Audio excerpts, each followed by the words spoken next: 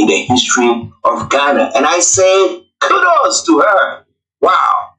Congratulations. We'll be telling you more about that. We're not celebrating. I mean, it's always that we have bad news coming from there. No. Some good news come and we have to celebrate it. And we celebrate it. Congratulations, Princess Koko Wati.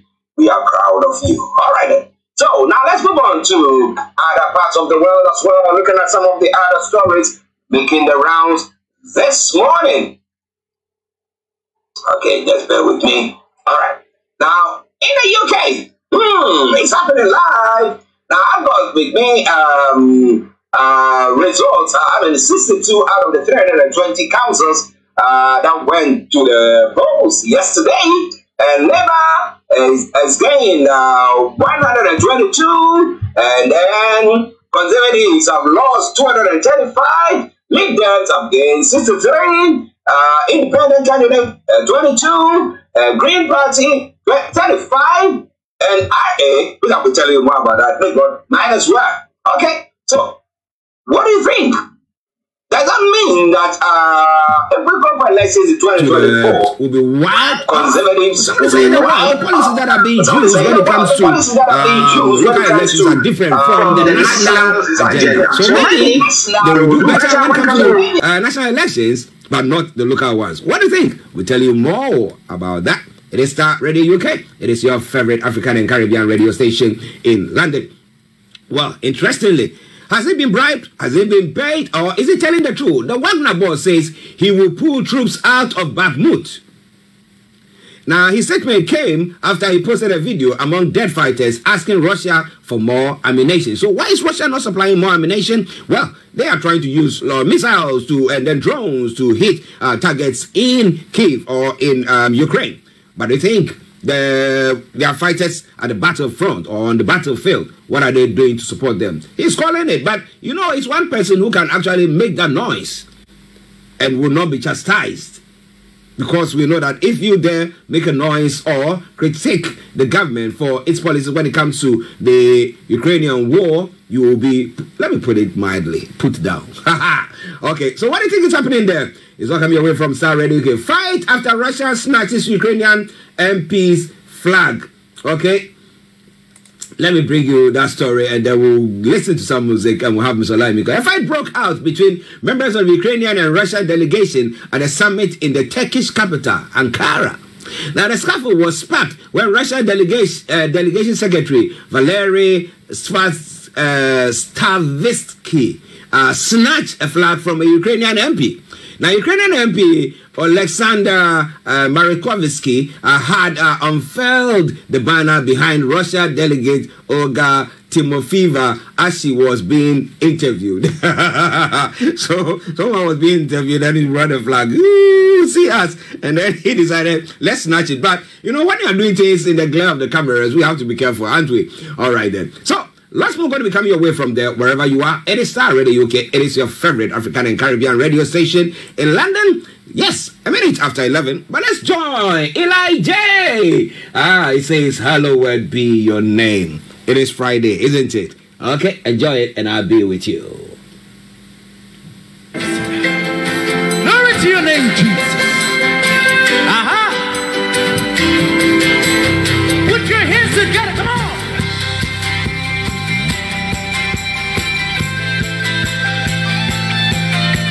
We worship you, Lord.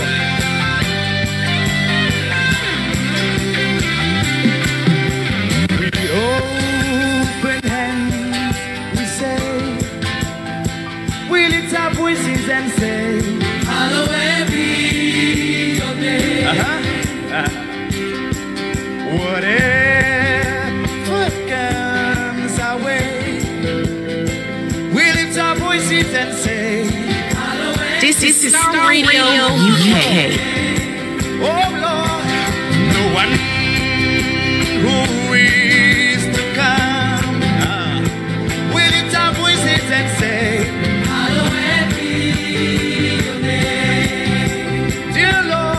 the beginning and the end. We lift our voices and say, hallowed be your name. With a grateful heart, come on. If you feel voice, say, Jesus, Jesus.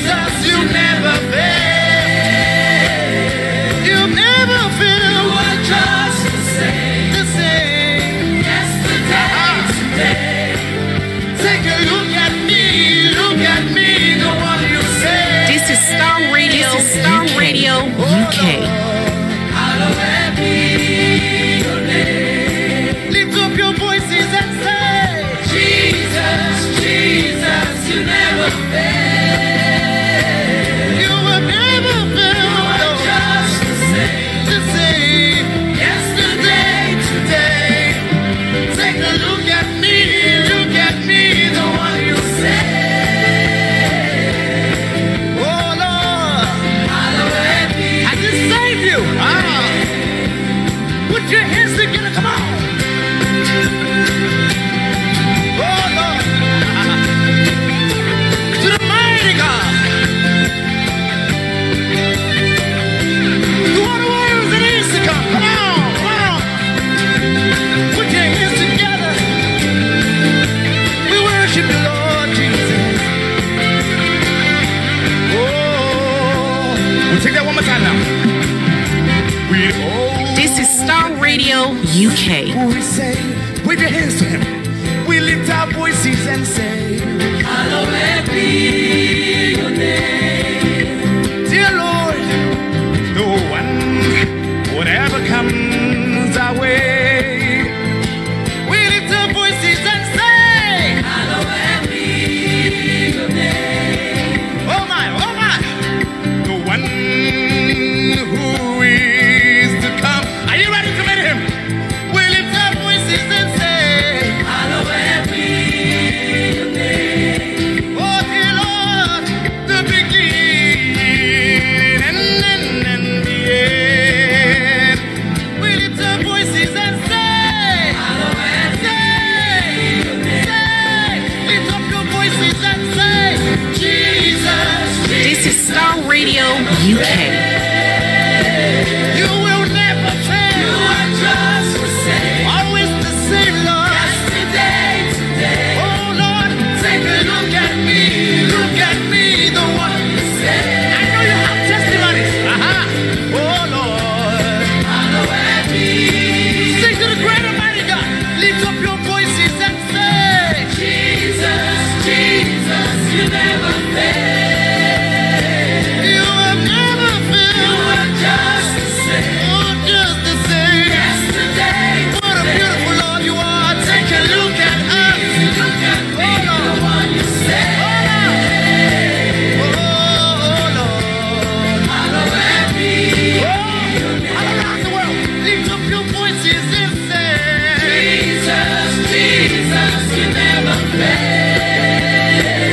You have never failed. You are just the same, Lord. This is Starr Radio UK. Take a look at me, the one you say.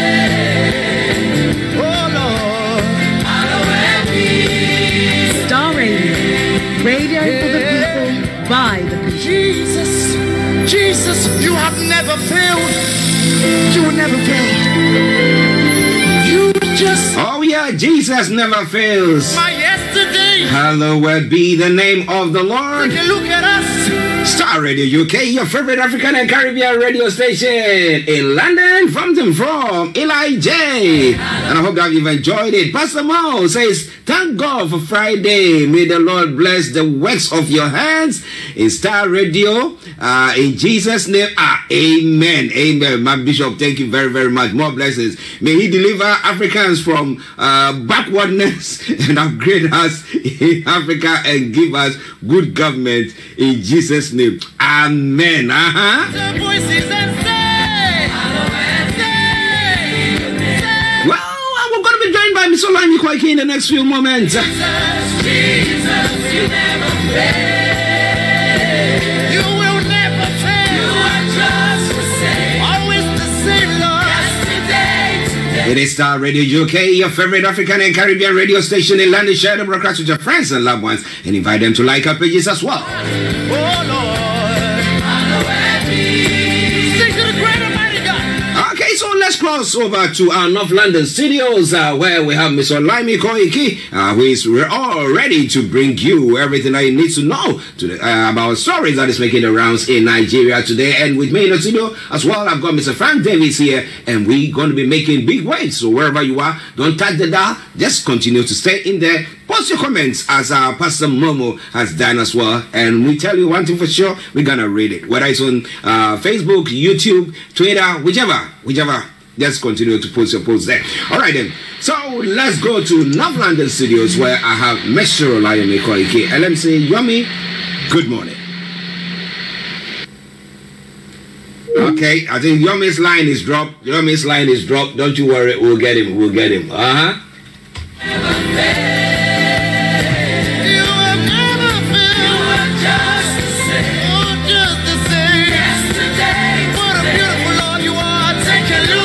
It's past 11 the time. But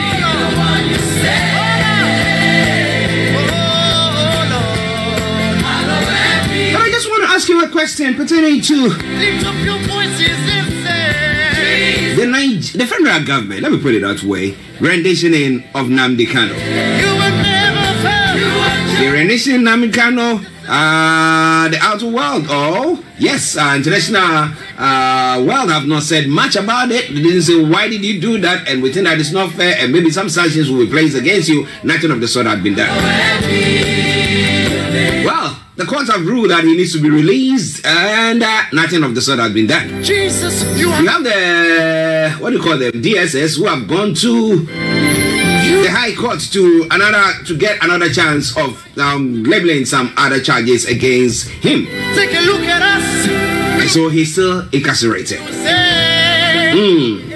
The other time when we were having a chat, Frank was of the view that he should have been at least released and then rearrested. So now you know that at least we adhere to the rules of the court, but nothing of the sort happened. And now we have latest information coming through saying that, well, an attempt on the life of Chief Sunday Igboho also took place. And this time around, what did they want? They really wanted to okay, another capture and then just fly him to Nigeria.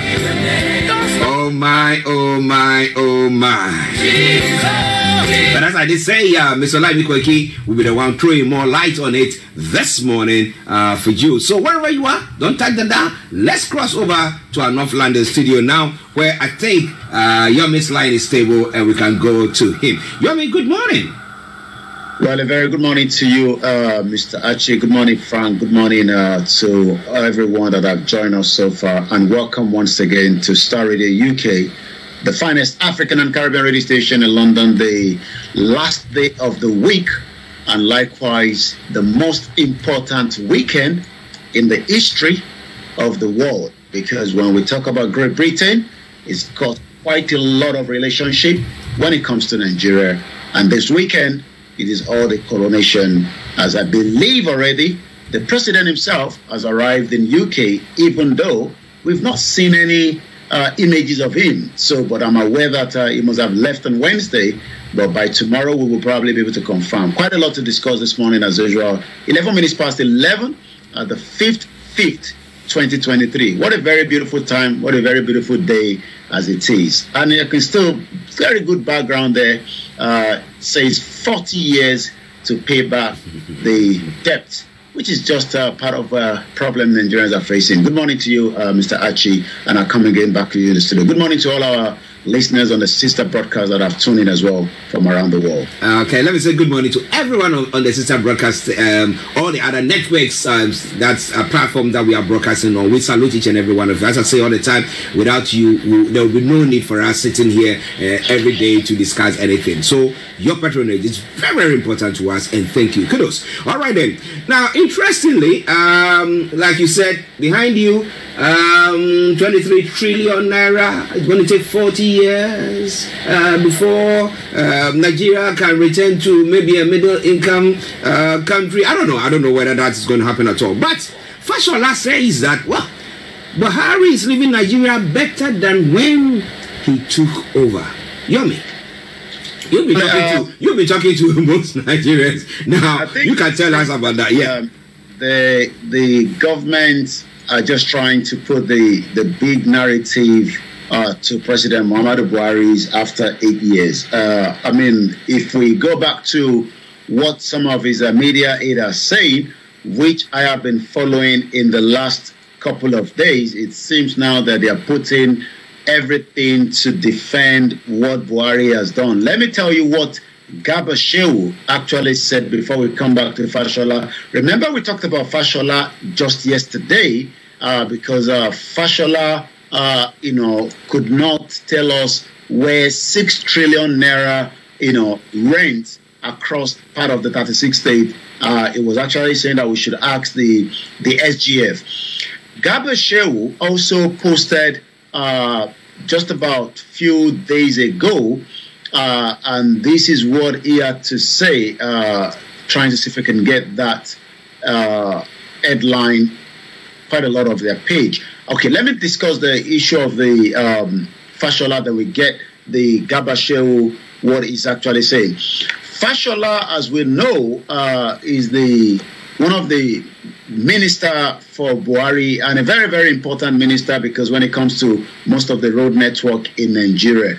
But it seems that what they are doing right now is to literally tell Nigerians that Buhari has done more than enough, because their argument is that when President Muhammadu Buhari took over from PDP after 16 years, PDP left a huge amount of debt.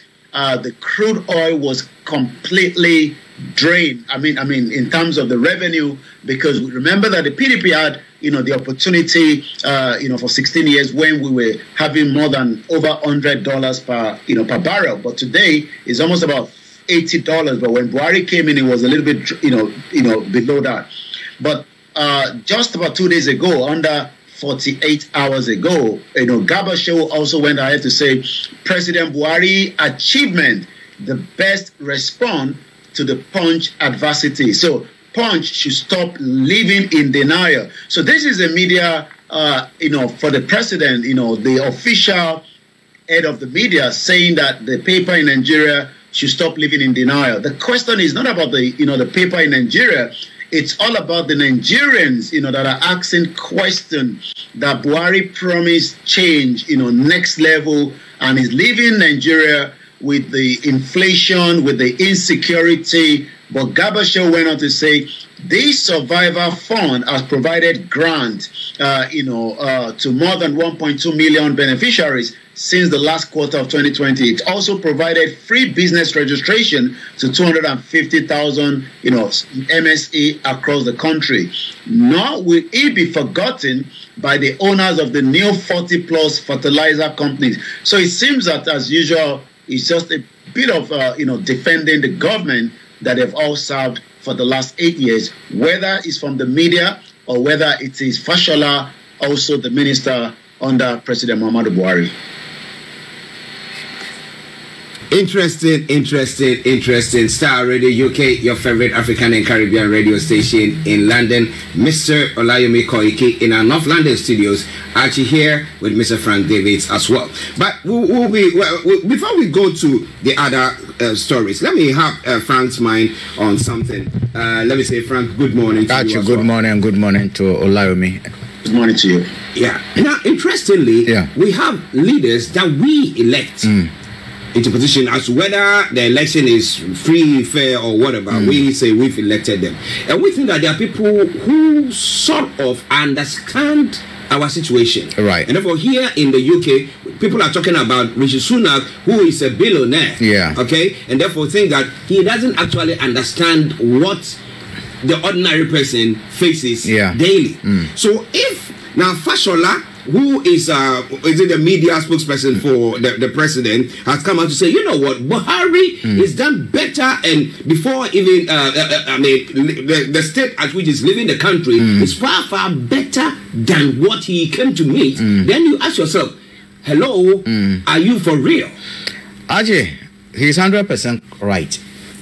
He is 100% right. Why do I say he's 100% right? He did not go to say that Nigeria has been transformed totally. He did not go to say that, look, for whatever Buhari has done, Nigeria will never be poor again. You have to look at the objectives which leads to people seeking power. If you take Fashola, for instance, what was his life before Buhari took over? If you measure the progress he has made, his personal design, then you realize that for those who are well connected, they are better off. All right? Take Africa. When oppositions are crying, most of them, when they come, they transform themselves. And when it gets to that point, their measure of success becomes what they can see, what they feel. They are not in touch with reality.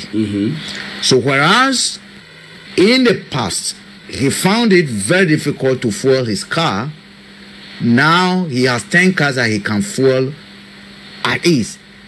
Everything around him, which has his immediate experience, because your family gives you your immediate reality. You go to market and you're able to see the cost of eba, the cost of one shaki, the cost of one bitter leaf, the cost of one, what do you call it, pepper soup.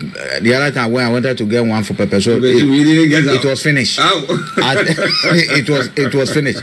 Actually, so the reality is that their lives, what circles them, people who give them information, keep on telling them that, look, it's right. So all the noise that you are making is because you are not appreciating what the good Buhari has done. And again, you are in opposition. That is why anytime people complain across Africa, we do not look at the reality. We do not look at what the people are saying. We are quick to say he belongs to ACP, he belongs to PCP, he belongs to Abombelet, or he belongs to Ampicillin, or whatever you want to call it. So Fashola, from his perspective, is right. Nigeria should have told him that he's wrong if they had gone their way to reject them overwhelmingly in the polls. Because that's the only measure. For what we do know now, apart from the corruption, apart from unfairness of the election, what the records will show is that Nigeria repose confidence in APC, and that is due to their performance. That's what the history books. If there's any other evidence, show it. But for now, what we do have is that APC has won election. And that is endorsement of what Buhari has done. Wow. Now, if you are listening to us, do you think that is the way? Now, Prince Abimbola also says, good morning, Starr Radio crew. Thank God it's Friday. Fashola is Abimbola, I don't get it very well. So Fashola is back. Oh, saying that statement, okay, I think that one I cannot say it on there. So for saying that statement, you use some terms there. All right then, whether it's backwards or okay, let's leave it that way. But Yomi, interestingly, what has Nigerians listening to that statement that Fashola has made? What have been the reaction on the ground? Well, I mean, Nigerians are probably fed up with President Muhammadu Buhari, and probably maybe those that are still, having opportunity in the government, are still, praising, this government. But as many Nigerians have now, asked, they can't wait. In as much as the APC is still in government, because the president-elect Bola Tinubu will be taking over, and he has actually said he's going to continue from where Buhari stopped. That literally means that maybe Tinubu will have to bring in some new changes that will then relieve Nigerians from what they're going through right now. But like I said, there's just as much as Nigerians believe, and that was why they were asking for, a different individual, which as many wanted Peter Obi, but that didn't happen. Tinubu actually said it in Rivers State. He won the election, and everybody should just come and work with him. But it seems that is not going to happen, because come Monday, the petition tribunal will kickstart from Abuja. Wow. listeners, it's Starr Radio UK. The petition tribunal is going to start on Monday. We're going to be going there straight. Now, Prince Abimbola says he was saying that Fashola is sick. Okay, we said it. All right then. Sick in the head. That's what he meant. All right then. Now, let's move on straight to a statement that the former military head of state, General Yakubu Gowon, has said. Now, he's pleading with presidential candidates of the People's Democratic Party, Alhaji Atiku Abubakar, and his Labour Party counterpart, Peter Obi, as well as other candidates in the 2023 general election to allow the Election Petition Tribunal and the judiciary to perform its role in the post-election period. Now, the elder statesman who made the appeal on Thursday in Abuja during the 15th Punuka lecture and symposium in honor of the late Justice of the Supreme Court, Chike Idigbe, said aggrieved candidates should abide by rulings of the tribunals in the interest of the nation. Now, I will come to you, Yomi, first, but I know that Frank will have something to say about this because the last election that Ghana held, there were some flaws. And now they will say, go to the courts. Now they went to the courts. They went to the courts, and when the defense, the lawyers for the petitioners were saying that, look at that, all that were saying that the judges, some way, somehow, okay, I cannot put my hand on heart to say that somebody bribed somebody this, that. I'm not sure, I can't say that. But some way, somehow, we saw that their thoughts were all some way, somehow, in their pockets. And that is what programmed. So they did it. So if Gowon is saying that, you know what, guys, just take it cool. Whatever the court says, just take it like that. Then I don't think it's being fair there. No, actually, the whole thing is that who are the courts? Let's say you're gonna look at this like a network. Some of you are in the court, some of you are in the judiciary, some of you are in the banking sector, that is finance, some of you are in politics to lead a fight. But we have to all work in unison towards one goal, which is to profit ourselves. Most of them, that's what they will do. So we as Electoral Commission, I am supposed to do my job. I've done it. I've declared you.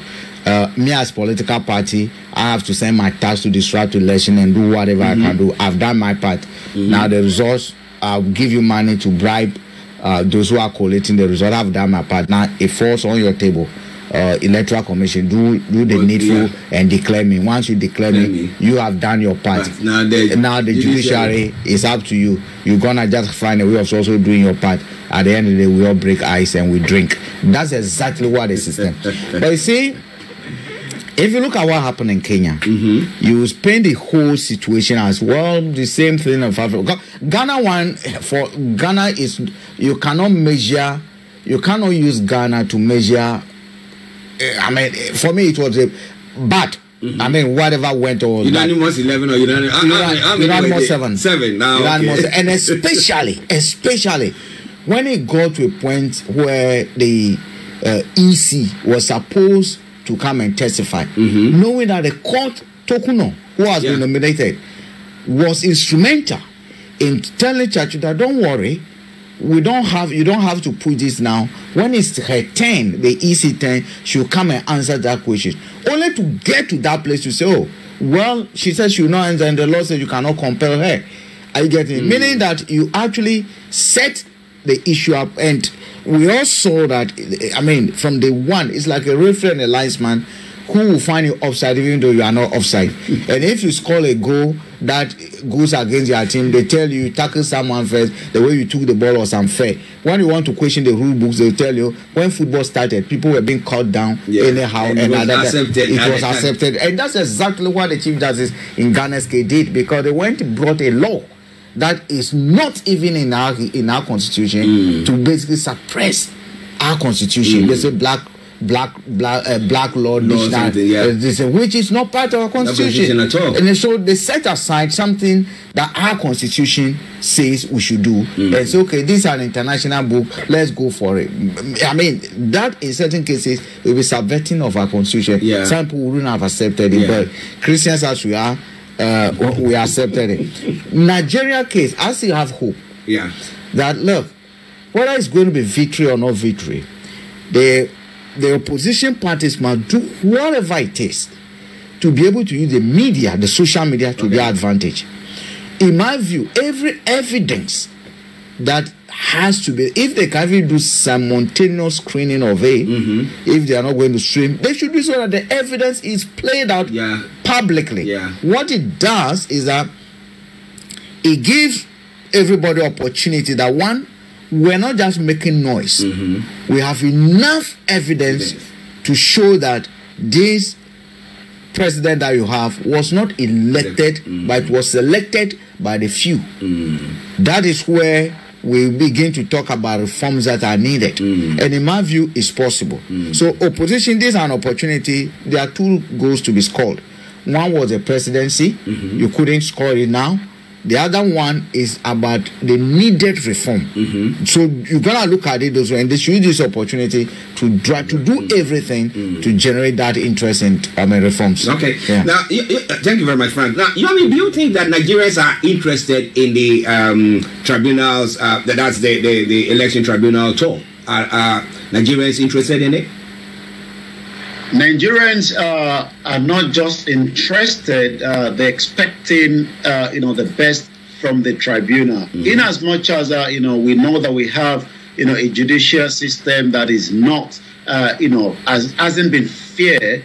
But this time around, Nigerians believe that justice will be served, and whatever the outcome, then that will then probably bring a bit of peace within the three, candidate from Peter Obi to the right-hand side. On the center is Bola Ahmed Tinubu, the president-elect, and Atiku, the second runner as well. But the question has always been, the saboteurs. It seems that the military has a kind of information that we have been talking about, before the election, that there is still probability that there will be a coup in Nigeria. It is still, something that is still debatable. But the handover, again, the military is warning saboteur. The question you asked is got to do whether Nigerians believe in the election tribunal. Yes, a lot of Nigerians believe that the election was rigged. The election is not fair, and I could understand exactly what Frank was saying. It seems that what INEC chairman have done is, he has conducted the election as requested under the law after, President Buhari tenure, is going to come to an last. But then it is up to the judiciary to take over. But do we also have some kind of what we can call, saboteurs that will probably not be interested in the tribunal election, would not be interested in the handover, but they are trying to truncate this handover that could then lead to what we believe could be the next military coup in Nigeria. And if that happened, they will probably have to have a 2-year transition, because normally that is what the military does. The military is again one against plans to sabotage the handover of power to President-elect Bola Tinubu on May 29. We are just literally 24 days before May 29.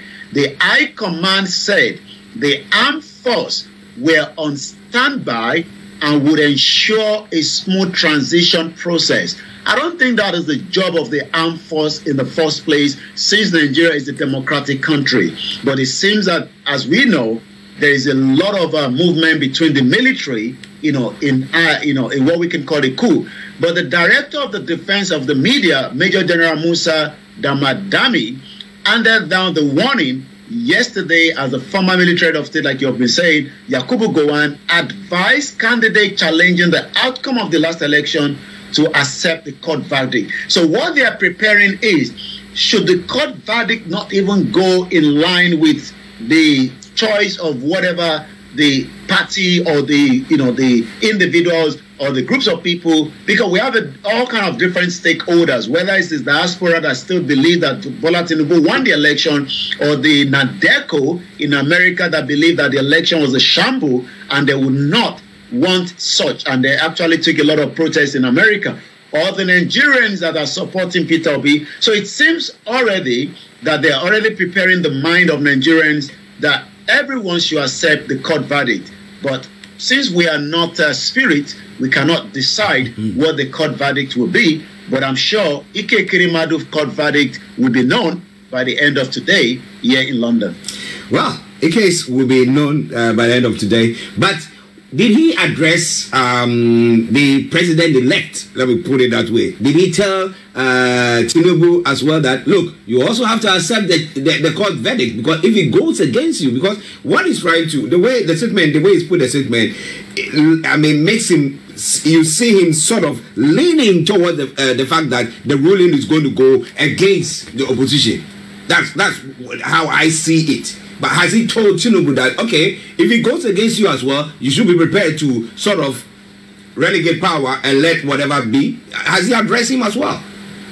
Well, the message is not just for Atiku and Peter Obi, is also for Tinubu, and also all their supporters, both in Nigeria and outside the country. Okay. Listen, it's Starr Radio UK, 11:33 the time. Updates from Nigeria with Mr. Olayomi Koiki in North London studios. With me in the studio in the south here is Mr. Frank Davis. I'm Archie. Now let's move on. One story that if I don't talk about today, I don't think I will be ending the program, is the attempted kidnapping, and I don't know whether they're trying to rendition Chief Sunday Igboho. I mean, how many months now since the rendition, captured and rendition Nnamdi Kanu to Nigeria?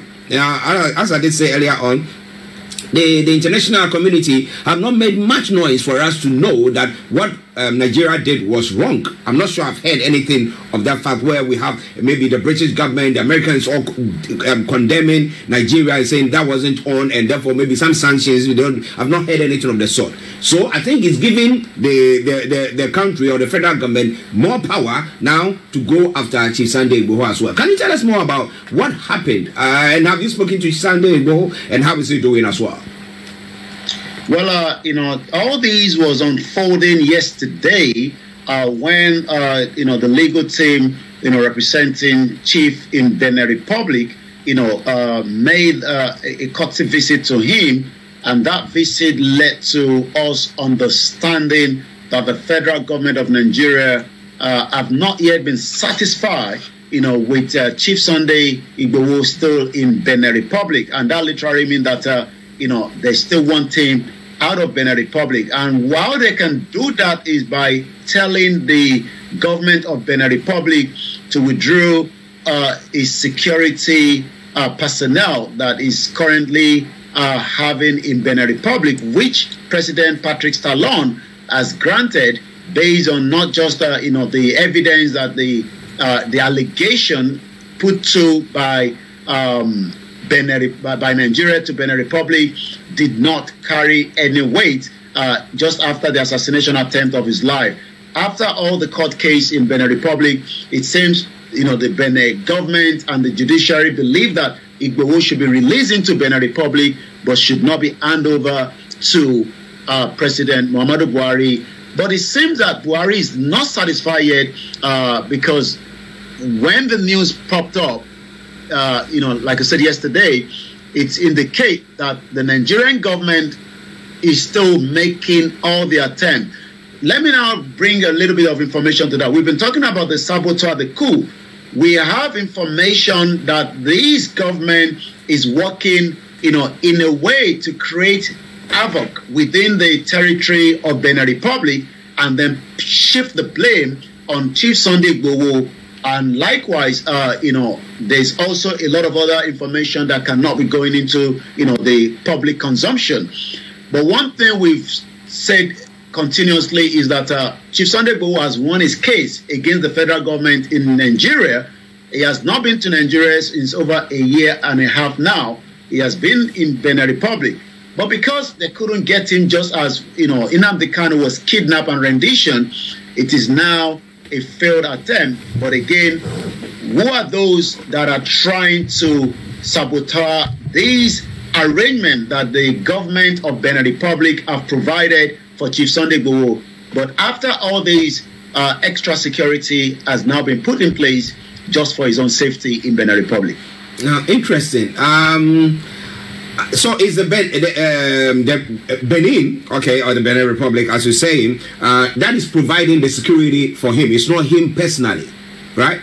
No, this is a state protection, which is different from whatever arrangement he must have had for himself. But after he left, the facility was kept in where he's now much more in his own private residence in Benin Republic. Security has been provided around the clock.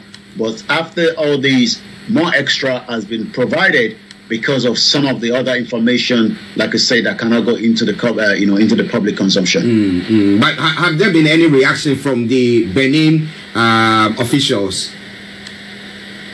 Like I said, we were able to know this through his legal team that have been, called to attention by the Benin government.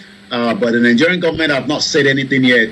But we do know that, saying something is not the issue, but evidence is pointing, just as we have said, that even the military themselves are already asking any kind of saboteur for May 29. So it's all about the May 29. It seems that something is being played behind the door that could then fall into Benin Republic. And we've said it, just as we said yesterday during the press statement, that, the reason why Chief is enjoying this immunity in Benin Republic is because Benin Republic might be a very small country in West Africa, but they are still operating under the international law as against Nigerian government that have not respected, the international law, and has also not respected the universal right of declaration of 1948 that even the President Joe Biden spoke about at the last UN General Assembly. We're talking about the Article 3, right to life, Article 17 and Article 6, and so many of such. And let us also remind, that the Yorubas have already taken the government of President Muhammadu Buhari and some of his, security chief to the International Criminal Court 12 days after the invasion of Chief Sunday Igboho's house on the 1st of July 2021. And that case is still pending. But this time around, it seems that Nigerian government needs to be very careful so that we don't have Nigeria and Benin Republic relationship falling apart. And not just that, the Yoruba that are in Benin Republic and the Yoruba in Nigeria might also have conflict as well. Wow, listeners, interesting one. I will go to Frank, but before that, let me say good morning to Dr. Morton. Hey, we hope you are doing very, very well, and the family as well. Now, Frank, do you think that the international community has failed Chief Sunday Igboho and Nnamdi Kanu? Because if it was you remember when Belarus, there was this guy, a critic of the government, who was flying on the plane and they did that. We had the international community, people chastising them, saying that it was wrong. But I've not seen same being done for this. I mean, we have to be asking ourselves a very, very simple and basic question. What interest or what benefit will the international community get from making noise about Sunday or Nnamdi Kanu? I mean, that's the fact. Anything that the West international community will say do, they're gonna ask the very basic question until it begins to get nasty. It begins to get nasty, then they get involved. And even the nasty issue, when they get there, you normally will see the Western country dividing themselves. One's pushing this side, another person, so that whichever way it goes, they still benefit from it. Joseph and his siblings will still come and enjoy the meal. That's exactly. So you look at Sunday, look at what interest do they have? They don't want to rock the boat. Shell has just declared how much? Over 32 billion profit a year, 4-point-something billion within the and Shell. We know what Shell does. Oil. They don't want to rock the boat. I mean, from any government that is in power, Shell will have intercourse with them. They don't have a problem. They want to do that because at the end of the day, serve their interest. And don't forget, some of these huge businesses are controlled by the same people who want. So, I mean, it has to be the people of Igbo, what they call it, Yoruba themselves, who has to take it as an initiative and try and push it. The only danger which I see, and let me sound a word of, I always say conflict will not be the best way to go because evidence suggests that it doesn't normally help. If you look at what is happening in Amazonia, it's not always helping us. So please, whatever we do, let's continue to petition international bodies organization. We shouldn't be targeting we can write to the UN, but they are like Salvation Army, other international bodies. When they bind to their voices count, so that they can be partners with us. And then for this kidnap attempt, is there an organization that we can report them to? Can we, we should be able to do. We should be able to do that. But if we say international body, we might have to do. Look, you can just imagine thousands of issues. Rwanda refugees are there. What of Sudan? Now we have Sudan. Everything that. So at the end of the day, we're gonna get it to where it becomes a priority before they'll be able to talk about it.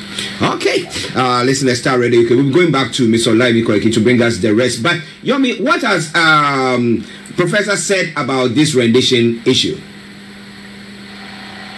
Well, I mean, the professor has been in Benin Republic since 2021, and he continued to live there, just as Chief lives there as well. I mean, Professor has always said that Nigeria government have always disrespected the rule of law, and just like Frank says, Professor believes in the peaceful movement, and he still believes that these Yoruba nation can still be achieved, without a bloodshed. And the reason for that is because, when you look at some of the atrocities happening around the world, the one that is just going on in Sudan, then you'll be asking yourself, is war the last part, to achieve this movement? But again, going to the next headline into what we are discussing, 9 years after the Chibok girls, 3 of them have been returned back, and they've been asking, we've been asking, as much as it has taken 9 years, I was forced to marry 3 Boko Haram terrorists. Kidnapper Chibok girl narrate a 9 years ordeal. I mean, we are happy that they are back, but again, it shows that Nigeria has been, in a war zone, even as much as, we might not think in that direction. Chibok girls who survived multiple forced marriage has given birth days after she was rescued in the headline. Let's take some of the other headline quickly. Tinubu vows to make corruption unattractive, says the unity of the country is not negotiable. There can only be one president at a time. I cannot commit to expenditure, and he pledges to fulfill all his political promises. With gunfire all over, we thought we would never see home again. Returnees tell tales of the woes, and just as we say, if you have not experienced it, you might not know how it feels. You will probably leave everything behind, just as the first batch of Nigerians have arrived into the country, but we are still getting information that the Egyptian border are still turning back Nigerians that are getting into the border. At 11:45, because of time spent, Northern youth alleged plot to stop Tinubu's inauguration is coming from one of the headline as well. APC victory save President Buhari legacy project. Presidency is coming as well. Organ harvesting, the UK court sentence Ike Kremadu and the wife today. Nothing is coming yet. We were almost going to go to the court, but we couldn't get the timing, and that's why we were not able to report from the Old Bailey this morning. But probably by the time we are back on Tuesday, we might have the update as well. Nigeria's 1.17 trillion allocation for health in 2023. The budget is below 11%, according to the African Union. Adoption is coming from the headline as well. We take one more, go straight to the social media. Allow judiciary to work, Gowon tells all the political parties. And then we go straight to some of what is trending. Chibok girls is trending, and the reason for that is we're saying thank you to the military for bringing back this of the 3 out of some of them that are still there as well. Maduguri is also trending. We know Maduguri is a very, very unstable situation, and I think this is a video that I'm watching. I don't know what is being said, but this is according to Alakowe, the late President Yaradua intended to fight corruption by removing all impunity from himself and all other public officials before he passed on. maybe some people were not just happy that he's going to remove impunity. And if you remove impunity from yourself as president, then who are you to say that you don't want that to happen? So it seems that Nigerians have gone back to bring that. You were talking about Oyekan, which we discussed yesterday, but it seems that everyone knows the truth, according to Multi Evis. Everyone knows the truth. The difference between him and others is that he is courageous. I had one foodie politician speaking against him, using the Bible and the God's name against him just to please a man. Onyeku, after 33 Meduguri, Wike Sam, Amadi Anambra, and it seems that is the reason why Meduguri is trending this morning as well. So we're going to take out, a few more from what is trending on the social media before we come back to you in the studio. Inewi is trending as well this morning. And just as we look at the remaining part, Boko Haram is trending. Hush Puppy is trending. I'm not sure why, because we know that Hush Puppy is currently in the prison after, fooling Nigerians and the world that it was a one-time, estate or real estate, operating from Dubai, but eventually we'd find out after the FBI, picked him up that he was using stolen money to live a kind of, he was using those stolen money, but he was also living a very large life, traveling on a first class, driving big cars, had huge followers on the social media, but right now, Hush Puppy is spending some time in the prison. And in the nutshell, before we go, it seems that it is all about the weekend, as the Nigerians and the UK relationship continue to be a very strong one, but the indigenous people are continuing to question, the destiny stone that have now become the conversation. The Yorubas are saying that if this was in Yoruba, and the churches would have probably been castigating it, but it seems here in UK, it doesn't matter. It's just a spiritual stone that has been used for Queen Elizabeth the Late in 1952.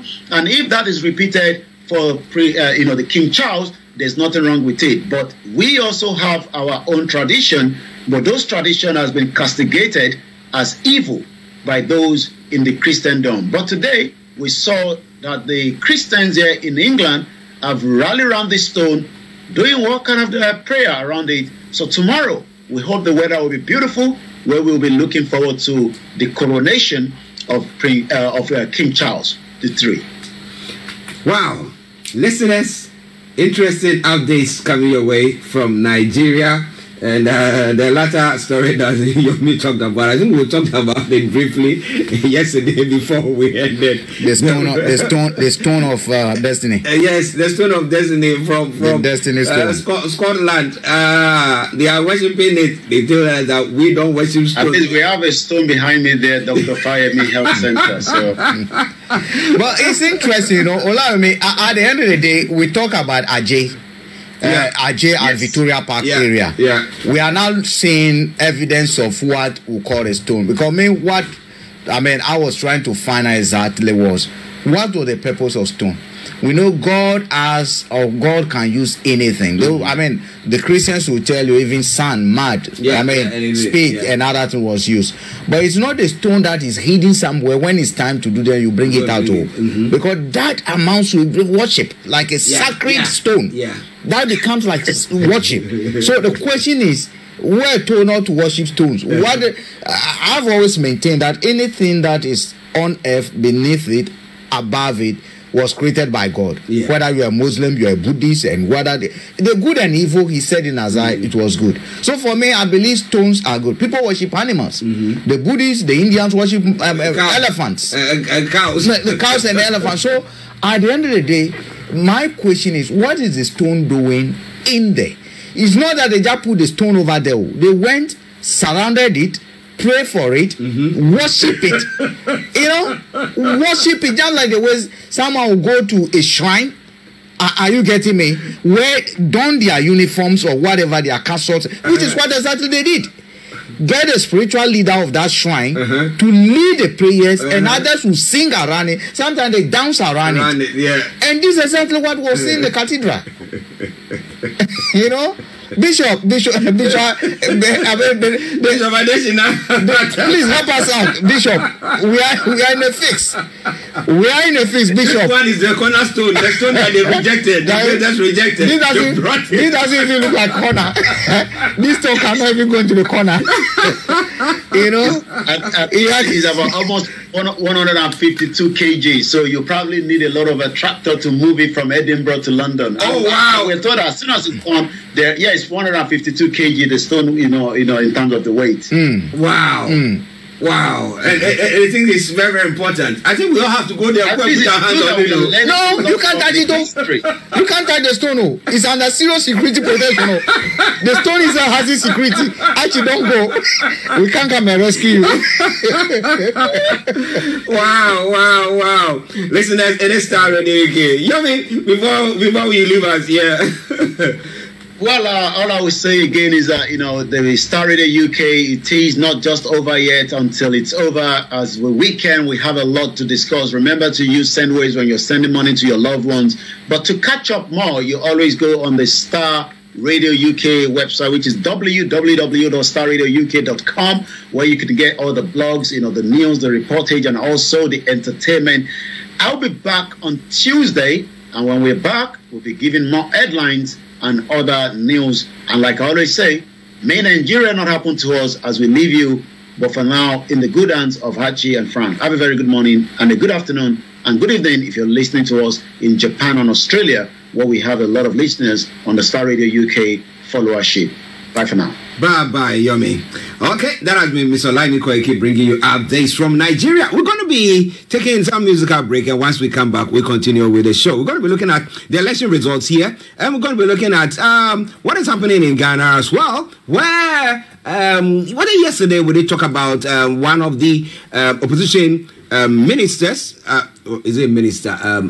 MPs who was making a statement pertaining to the National Cathedral, which we've spoken at length about. And they were saying that, you know what, yeah, you were lying, blah, blah, blah. You tried to just cook some on edible stuff. But, well, we'll be telling you more about that in a moment. So wherever you are, stay tuned. Don't you go away. Enjoy this song. This one is from Stephen Marley. It's a cover version of Bob Marley's song.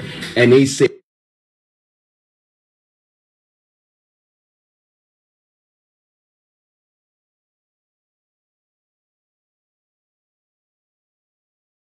family wa gbogbo àgbọn tó ń bẹ lókè òkun ò lè wálé ẹ̀rù ń bà wọ́n kọ́mọ́.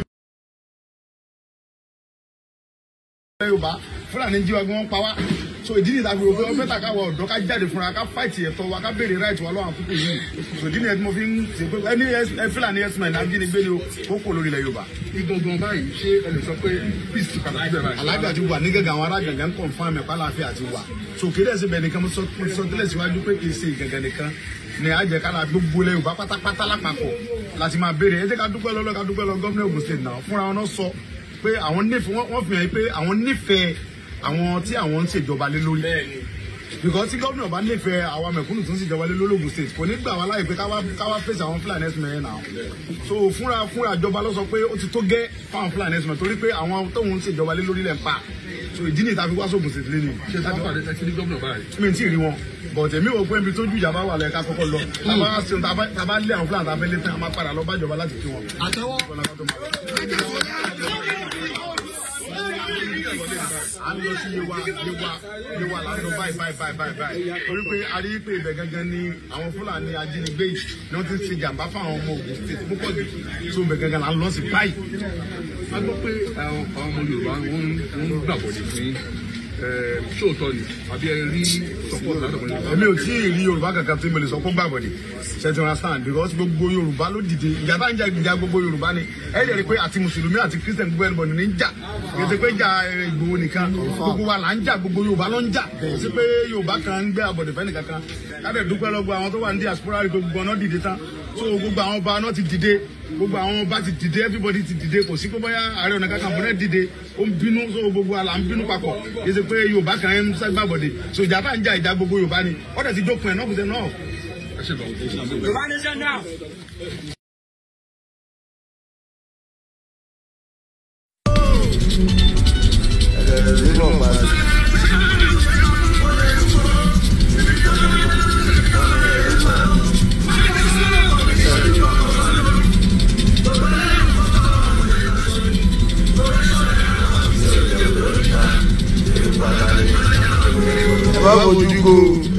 ata.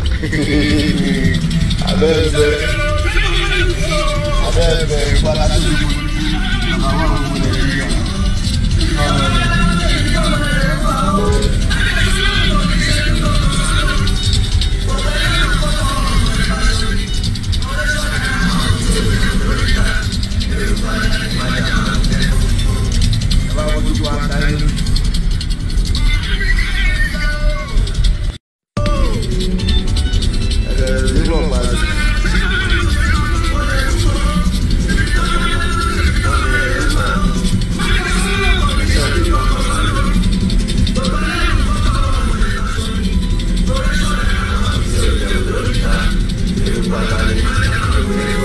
Ojúgo eruku ata abẹ́ẹ̀bẹ́ eruku ata tí o ti fojú kú bàbá wà gbogbo Nàìjíríà.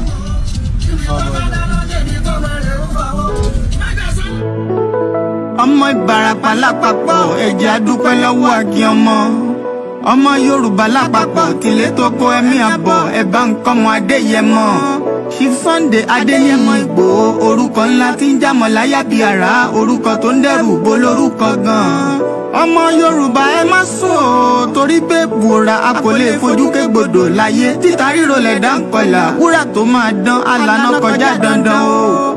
Ọ̀wọ́n irin ní má bẹ̀rẹ̀ wọ̀nà ẹ̀dá kan ò lè ṣì wá lọ́nà mọ́ ẹjẹ́ àfìmọ̀ṣọ̀ kan ká lè débi re ẹjẹ́ àjọ gbárùkù ti Sunday Ìgbòho ṣá ọmọ Ìgbòho mọ̀rẹ́ nílùú Alágbàdo Òde ọmọ atapẹ̀tẹ̀ wọnú omi ọmọ gègèlè wodò sànyà ìsànyà ò rẹ́ràn bàbá yín láàrin ìdí omi kò sì náà ń kán sí yín lẹ́nu ọmọ òkúta mẹ́ta òkè Ìgbòho ìkan ń ṣe yín ní dábọ̀dàbọ̀ ìkan ní mọ́ rọra ìkan tó kù nígbà tí wọ́n ò mọ̀ Ìgbòho mọ̀rẹ́ kí ló dé Ìgbòho mọ̀rẹ́ sí ọmọ òpópó sanran ìgbàgede Ìgbòho sùn wọn láláìsí bẹ̀rẹ̀ wọn ní kó ní bẹ̀rẹ̀ ó máa kó bẹ̀rẹ̀ lọ ẹ̀sìn òní bímọ méjì ní Ìgbòho mọ̀rẹ́ bẹ́sìn bá bímọ méjì ní Ìgbòho áfíkan pọpọ sí amúkan yòókù bọ sànyà àtúmúyà rẹ̀ tí ò lọ́rọ̀ gbọ́ àfiṣẹrù wálé wàrà mòjé ọmọ onílé ọlà àwọn àjòjì tó ń ṣe ségesège tọ́láwọn òní bomi kó símú wọn láwọn òní bomi sànyà wẹsẹ̀ ìgbà tójú kò fìrí ńkọ́ gbogbo wọn náà sáré bomi kó símú wọn sì bomi sànyà wẹsẹ̀ ọmọ abẹ́rẹ́ mẹ́ta òde ayé ọ̀kan ṣẹ́ ọ̀kan tẹ̀ ọ̀kan tó kù ní gbogbo ayé fi ránṣọ kiri gbogbo ọmọ Yorùbá Sunday Ìgbòho onírèlẹ̀ láéláé torí àbá lásán nìkan ń dá òkúta ò ṣe gbé fún wọn o ìmọ̀ràn lásán ni ti balùwẹ̀ kò pọ́sibú kó dòdò láyé ń bí ó kún díẹ̀ kí tọ́ domi láéláyé ìtọ́ mi lè domi Sunday Ìgbòho arógun má ti bí tó ń jà fẹ́tọ̀ Yorùbá ní tilé tó kó. Ọmọ Ìbàràpá lápapọ̀ ẹ̀jẹ̀ adúpẹ́ lọ́wọ́ Akin ọmọ Yorùbá lápapọ̀ tìlé tó kó ẹ̀mí àbọ̀ ẹ̀bá nǹkan mọ Adéyẹmọ. Chief Sunday Adéyẹmọ Ìgbòho orúkọ ńlá tí ń jámọ̀ láyà bí àrá orúkọ tó ń dẹrù bo lórúkọ gan-an. Ọmọ Yorùbá ẹ má sùn o torí pé bùrà a kò lè fojú kégbodò láyé títa ríro lẹ̀dá ń kọlà wúrà tó máa dán alànà kọjá dandan o.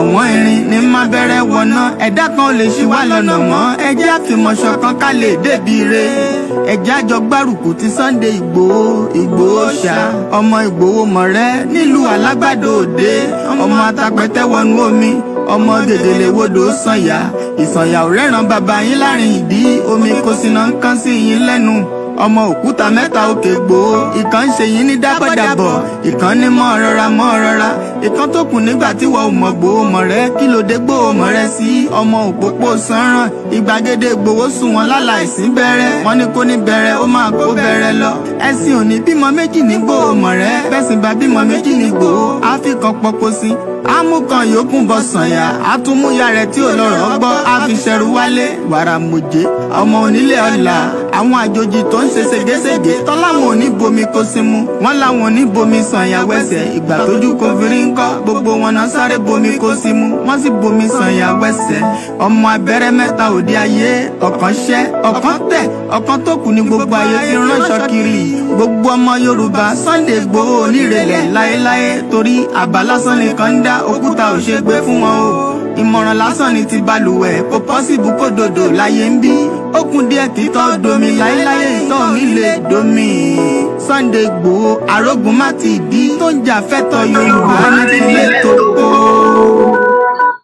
Mo kẹ́yìn tèmi Akíọlá Jímọ̀ ṣé Jímọ̀ lóyin ní tèmi mo kí gbogbo mùsùlùmí pátápátá ẹ jẹ́ ká máa fi ránra wa létí gbogbo ìgbà la máa ń sọ lórí program tiwa níbí Yorùbá Nation tá à ń ṣe ìjẹ̀sìn kọ́ la gbé dání o àwọn ọjà ìjẹ̀sìn ẹni bá fẹ́ ja ìjẹ̀sìn kò ń ṣe lórí platform yìí we are not àwọn ọjà ìjẹ̀sìn kò ń ṣe lórí platform yìí ṣé bí tí mi ṣe máa ń láàdì àwọn ọjà ìjẹ̀sìn so bó ṣe máa ń láàdì lélẹ̀ wọ́n mọ́ ariwo ẹ̀ máa pọ̀ tó yẹn a máa ṣí ojú òpó fún gbogbo èyí tí ẹ bá ní tí ẹ fẹ́ fi ránṣẹ́ sí Buhari ẹ lè pè wọlé we are live on all our platforms ṣe ń gbọ́ mi dáadáa nílé lóko mo kẹ́yìn tèmi lórí MixLR mo kí ọmọdé mo kí àgbàlagbà lánàá gbogbo ètò yẹn ó kọ̀ ra wá oyè yín nígbà míì tá a bá ti ṣe bẹ́ẹ̀ yẹn ẹ bá wa gbà bẹ́ẹ̀ ẹ̀bọ̀ lẹ́ni mo fẹ́ fi àyílẹ̀ fún gbogbo ọmọ Yorùbá tó bá fẹ́ pè láti sọ lórí ntí à ń gbọ́ látànà títí di wákàtí kí ló tún fa ìdí tí wọ́n fẹ́ máa lé bàbá wa olóyè Dr. Sunday Igboho ní ibi tó wà tí wọ́n fún ní freedom ẹ̀yin tẹ́ wà ní Nàìjíríà ẹ má bínú ní freedom Benin Republic tóòtó lára àwọn community wa lára àwọn state wa ẹwúrú freedom tó wà nílùú yẹn tó bá jẹ́ pé àwa náà bá ní country tiwa irú freedom yẹn náà la fẹ́ nítorí pé freedom ṣe kókó ó ṣe pàtàkì mo kí bàbá wa Ayuba Adébíyì wọ́n ní United Nations is it not the same people who doesn't want us to go kúkú parọ́ àmọ́ a gbọ́dọ̀ ṣe má ṣe nǹkan ẹ rántí bí Frank ṣe sọ tá bá ń sọ̀rọ̀ diplomacy kò wá ń ṣe pé a máa wà stupid mo kí gbogbo ẹ̀yin aláàjì aláàjà mo kí gbogbo in tó ń pè ní tá à ń pè ní Yorùbá mo kí gbogbo ọbaládé mo kí gbogbo baálẹ̀ mo kí gbogbo ìgbèríko mo wá lọ bẹ́ẹ̀ mo kí gbogbo tó ń jẹ́ Ìjẹ̀bú Òde Ìjẹ̀bú Rẹ́mọ Ìjẹ̀bú Ọ̀sàn Ìjẹ̀bú kìnnìkan Ògùn State Ondo State mo lọ bẹ́ẹ̀ mo kí ẹ̀yin Kristẹni mo kí àwọn oníṣẹ̀ṣe dáadáa mo kí yín nọ́mbà tẹ́ máa pè sí òun náà ló ti wà lójú àlà yẹn bàbá rẹ̀ tó fẹ́ bá wa sọ̀rọ̀ lórí ti Chief Sunday Igboho máa ní ká fọkàn balẹ̀ Buhari àti Tinubu kàn ń ṣe wàhálà lásán ni ẹni tọ́lọ́hun ò pa ẹni tọ́lọ́hun ò mú òun ní Igboho àbọ̀rọ̀ mọ̀ yẹ́ nísìn mo mọ reason tí laptop mi eléyìí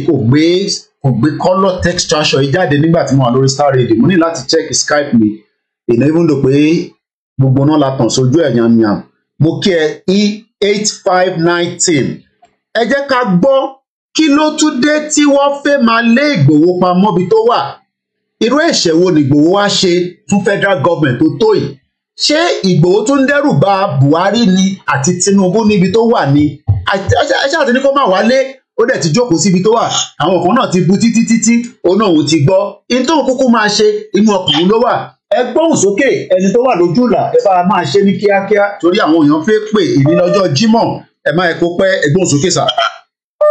ẹ káàárọ̀ gbogbo wa ló ń kí yín. ẹni ẹsẹ̀ tí mo kàn fẹ́ sáré ní sọ kọ̀ọ̀kan ni nǹkan tó lè pọ̀ ṣe rí pé bóyá Ìgbòho tó ń dẹ́rù bá fẹ́ dàgbẹ́ ta ni ó tún máa dẹ́rù bá àwọn tí wà ní Ìjẹ̀bú àti Amẹ́ríkànù. kò sí ẹnì kankan náà tó lè kú ọ̀nà tó bá ní sàmì ìdíyẹ. ọ̀nà pé Tinubu fẹ́ gba ìjọba lọ́sàn ó wẹ̀ tí mo pé only 2% tí ó lè tọ́pọ̀ òun ni Amẹ́ríkànù àti Ìgbòho. Ṣẹ̀ṣẹ̀ ọ̀yà ọ̀tá. Fọ́dà ṣe òun náà mọ nítorí àwọn àgbẹ̀nẹ̀ kéékèèké tí wọ́n ṣe bàbá wọn rí. Wọ́n dẹ̀ ti mọ̀ pé yẹ̀ sí pé Ìgbòho tí ì dákẹ́. Wọ́n dẹ̀ mọ̀ pé kò lè dákẹ́. Ṣé ọ̀dà tán? So in order for them láti secure May 29 and the coming tenure yẹ, wọ́n mọ̀ pé the only option táwọn ní ni kí àwọn sáré ìdìbò pápátá pé káwọn ẹsẹ̀ bí sí bẹ̀. Láìkí àwọn ẹni pèsè ìdìbò pẹ̀lú pé irọ́ ni àlàálẹ̀ kan ni wọ́n dá. Benin is a sovereign country on its own. So you can't now expect one day he won't go hand over life because once he investigator trying to investigate on him, they knew okay, but this man is fighting for his fundamental human rights. What did he do? So no, can release it.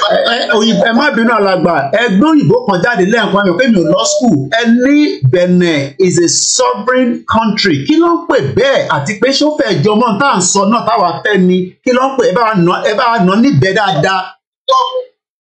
Okay, sovereign country wọ́n pé ó dá dúró ó ní àṣẹ tiẹ̀ láti ta. Ṣé pé Nàìjíríà ò lè kọ̀ pàṣẹ fún ẹ jẹ́ ká jọ yọ lẹ́ẹ̀kọ̀ọ̀kan ṣé pé Nàìjíríà ò kọ̀ lè pàṣẹ fún Benin pé ó yá ṣe báyìí kọ́ dẹ̀ ṣe bẹ́ẹ̀ ṣé tẹ̀ ń sọ nìyẹn àbí báwo torí kò yé mi.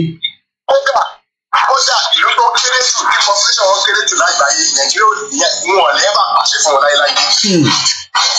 Wọn lè bá pàṣẹ fún nítorí ìlú ní àwọn wọn sí ní ọjà Nàìjíríà they are standing on their own. Nàìjíríà kì í bá pàṣẹ fún wọn láéláé. Ṣé ẹ ti understand? Ó ti yé mi nísìnyí. Tinubu ti mọ̀ yìí pé ṣé ní gbogbo àwọn tó wà behind the kidnapping owó yẹn is Tinubu Buhari ọ̀pẹ̀pọ̀ díẹ̀ báyìí ní tiẹ̀ bẹ́ẹ̀. Gbogbo àwọn tó wà behind the kidnapping of the owó bóyá kí wọ́n rí pé is Tinubu gọ̀gọ̀gọ̀ that the coming president. Ló ti mọ̀ yìí pé kò ní jẹ́ kí òun ríjọba ẹ̀ ṣe òun tó dẹ̀ ní kò ní ríjọba ẹ̀ ṣe láéláé. Àfi tó bá wà tó bá fi ìwé ìdájọ́ náà ó pàdé ẹ̀ ṣùgbọ́n tí o bá ti sìn wá ó ń ṣeré ni. Ó máa wà nù pépà tèmi màmá fi pépà yẹn wọ̀nyí Tinubu ní Nàìjíríà náà kò ṣe negotiate ó wà nù pépà a máa lo pépà yẹn nínú broadcast à ń ṣe lọ́sàn-án ẹ bá ń gbóhùn sókè mú gbádùn yín. So àti pépà o àti pépà o Tinubu ń ṣeré ní sẹ́ ó ń ṣeré ọwọ́ ni. Ẹ jẹ́ kí wọ́n sọ ẹ̀yìn kò stop wa náà nípa kò stop wa ní àti máa stop kíni wa fundamental human rights so it doesn't stop we will continue to advocate for our freedom. Okay. So it's all it just an attempt to ní àti fún wa ní more power ni because now wọ́n ní pé kíni gbọ́dọ̀ afẹ́ ṣèbí yóò bá náà dáa ni ó ti wà bẹ́ẹ̀ yẹ kí a máa wo abẹ́ gbọ́gbọ́gbọ́ ni a ti máa lọ. Ẹ ṣe gan ni alàgbà tó kọ́kọ́ bá wa sójú òpó wọ́n ti bá wa nà níbẹ̀ ta ló tún máa bá mi dá sí i láti Nàìjíríà láti Benin láti Kútọ́nù láti Togo àsìkò tẹ̀yìn náà ní sí ní ogun ṣe pé bàbá Koiki adẹ̀fẹ́ pé ò ráyè jẹ́ ká pé àti sójú òpó fún yín ní ọ̀sán yìí èmi kọ́ mo fẹ́ sọ̀rọ̀ èmi á kọ̀ máa interrogate yín ni èmi á máa play devil advocate màá máa bí láwọn òbéèrè ó lè fẹ́ bí yín nú ẹ farabalẹ̀ ni ẹgbọ́n sókè ẹ̀gbọ́n mi tàtà ẹgbà ń sọ̀rọ̀ lórí tó ń lọ lọ́wọ́lọ́wọ́ lórí Ìgbòho àti federal government àti Bọ́lá Ahmed Tinubu ẹ bá wa nà ń bẹ. Ṣé gbọ́bọ ẹ kò ṣe ìtàkùn ìgbì. Ẹ káàbọ̀ sà. Màá bọ̀ ẹ kí n gbé yín lọ sínú ọ̀rọ̀ manual book tí Ọlọ́run fún wa Bíbélì. Ṣé mọ̀ wípé nígbà tí wọ́n dífá fún ọba Fáráò òun ló fi báàgì lọ wípé ẹni méjà ìjọba ti bí kan àpá wọn ní Egypt lọ́dún náà. Ìgbà tí ìyá Mósè bí Mósè ó wá lọ gbé sínú basket ó gbé lọ síbi tí ọmọ Fáráò ti máa rí king Fáráò ti máa rí wọ́n wá tọ́jú Mósè nínú palace. Mósè yẹn ló wá padà wá ló lead Israel out of the Egypt. Wọ́n wá ní kálọ̀ tí wọ́n káwọn kọ́tí Mósè nígbà yẹn tọ́rí nínú basket. Ṣùgbọ́n wọn pa. Ìyẹn ló fà á dé ìdí èmi tẹ́sí wípé Amẹ́ríkà àwọn ìlú tó bá ti léyàn kan tó ìgbà tó ń lọ sí Iraq wọ́n látàkọ́ ti ga owó Iraq tó wọ́n sì mí sọ pé àwọn wá Saddam Hussein nìkan àwọn gbà wọ́n pa. Wọ́n make sure pé wọ́n pa Gaddafi. Wọ́n make sure pé Osama bin Laden àwọn pa. Ẹni wípé ìjọ tí wọ́n mú gbọ̀gbọ̀ yìí tí wọ́n mú Nnamdi Kanu wọ́n dìde lọ ṣe wọ́n broadcast ẹ̀ live ní wípé àwọn ti mú. Ṣé ẹni tí wọ́n bá mú Ìgbòho ọlọ́run jẹ́ kan rí mú tí wọ́n bá rí olóyè Sunday Ìgbòho mú ìrònú ẹ̀ lásán lè pa Buhari. àbí Buhari ti ń lọ kí ló tún wá kiri. ẹgbẹ́ Buhari ti fẹ́ lọ. wọ́n dẹ̀ ti fẹ́ ní first attempt tí wọ́n wá sílé ilé Sunday Igboho nìbàdàn wọ́n fẹ́. kíní yẹn ń dùn wọ́n ń dùn federal government bàjẹ́. wọ́n gbọ́dọ̀ fi kíní yẹn ṣe send up gift fún Buhari ní. ẹ̀jẹ̀ mọ̀ kankan. ẹ̀hún náà mo ṣe ní kẹ́ bá ń dá sí i. wọ́n ní kọ́lọ̀ mú ọ̀rí pa ó escape. ẹgbẹ́ ègbò ẹ̀ ìròdó ẹ̀ ló máa pa Buhari.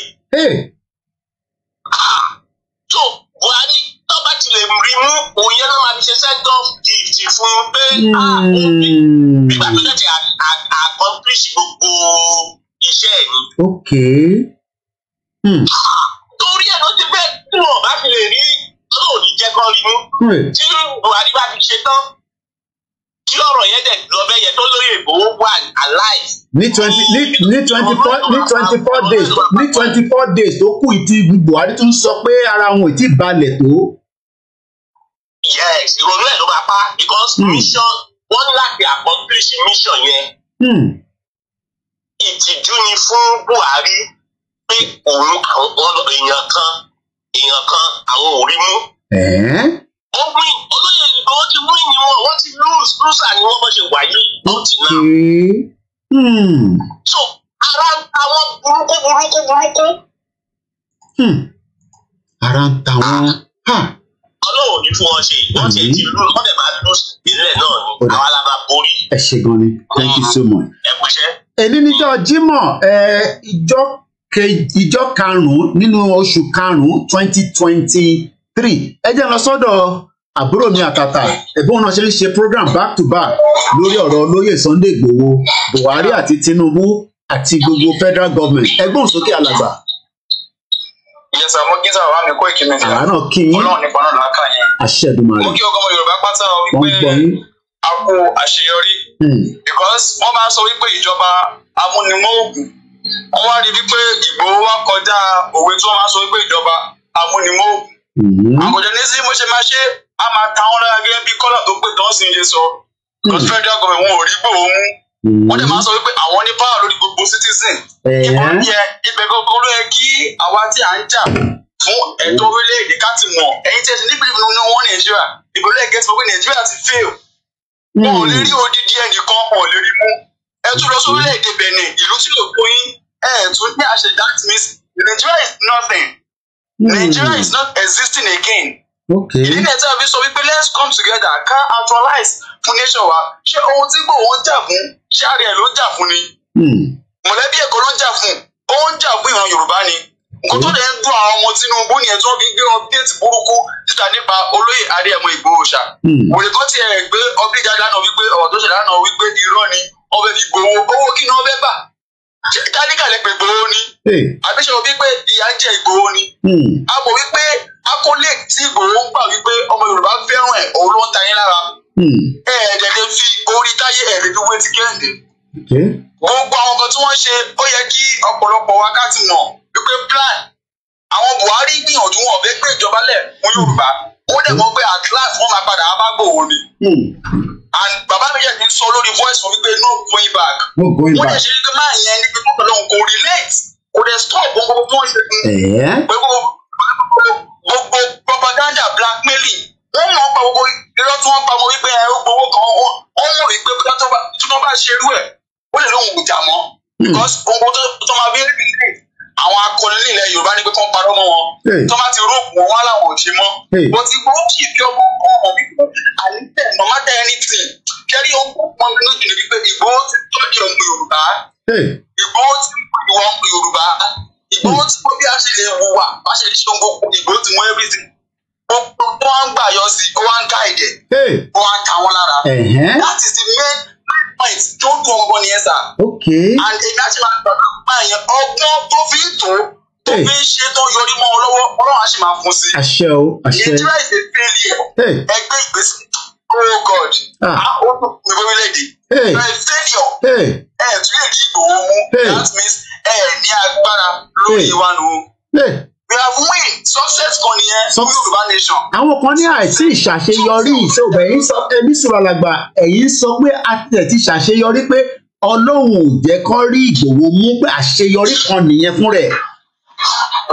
Bẹ́ẹ̀ ni sir, because first time wọ́n make attempt nígbà táwọn DSS kókó lọ tó lọ pàdé lọ́nà. Bẹ́ẹ̀ mo rántí tí bàbá bọ́ sọ bàbá náà wò ní kúnkúndé kankan náà ló lẹ̀ ní òun sẹ́ àwọn èèyàn rò pé ó máa dé ó dè mọ́ra ó máa dè kankan ó náà ló lẹ̀ ní òun ó ní òun ní kankan àwọn aráàlú ló jáde ní ọ̀sán sí DSS.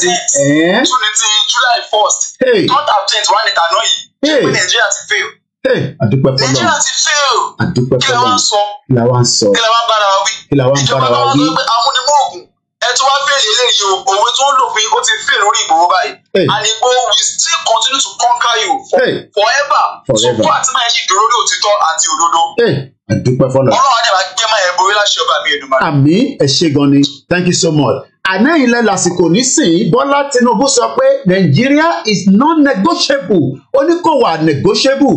Ẹ jẹ́ lọ sọ́dọ̀ ìyá lálùbáríkà ní Amẹ́ríkà ẹ bá máa mute background mo kí ẹ̀gbọ́n mi ọmọ Gbọ́láhàn ọba ẹ káàbọ̀ sórí ètò ẹ káàbọ̀ ìyá wa ń gbádùn yín.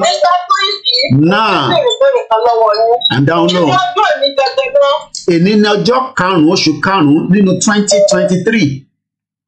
Yóò dà fún yín mi ní ìgbà tó ń gbẹ́sọ̀ púpọ̀ jù. Bàbá wa ti Sunday bò ní mo fẹ́ ṣe péjà kékeré sọ fún. Bíbélì ní pé Tolúwa ní ìdàgbẹ́kọ̀ rẹ̀ ayé àti gbogbo tó jẹ́ ìdìbò rẹ̀. Ó fi ìdí rẹ̀ sọ̀rọ̀ lórí òkun gbé kalẹ̀ lórí ìṣàmì. Ta ni yóò dúró lókè Olúwa lọ? Ta ni yóò dúró níbi mímọ́ rẹ̀? Ẹni tó ní ọwọ́ mímọ́ àti àyà àkókò tí kò fi ọkọ rẹ̀ kéde àpé tí kò ṣubú rẹ̀ kan. Òun ni yóò rí ìbùkún gbà lọ́wọ́ Olúwa àti òdodo lọ́wọ́ náà gbà lálẹ́. Èyí ni ìran àwọn tí ń ṣe àfẹ́rí ìgbà kan lọ́rùn Jacob. Ẹ gbé orí yín sókè ẹ̀yin ọ̀nà ọ̀nà agbé yín sókè ilẹ̀kùn ayérayé kí ọ̀gbìn ògbógbó sọ̀kalẹ̀. Ó wọlé wá dáná gbogbo ìyólúwa tí ó le tó ní agbára ní ogun. Ẹ gbé orí yín sókè ẹ̀yin ọ̀nà agbé yín sókè ilẹ̀kùn ayérayé kí ọ̀gbìn ògbógbó sọ̀kalẹ̀ pé wọlé wá dáná gbogbo Olúwa àwọn ọmọ ogun ní ogun.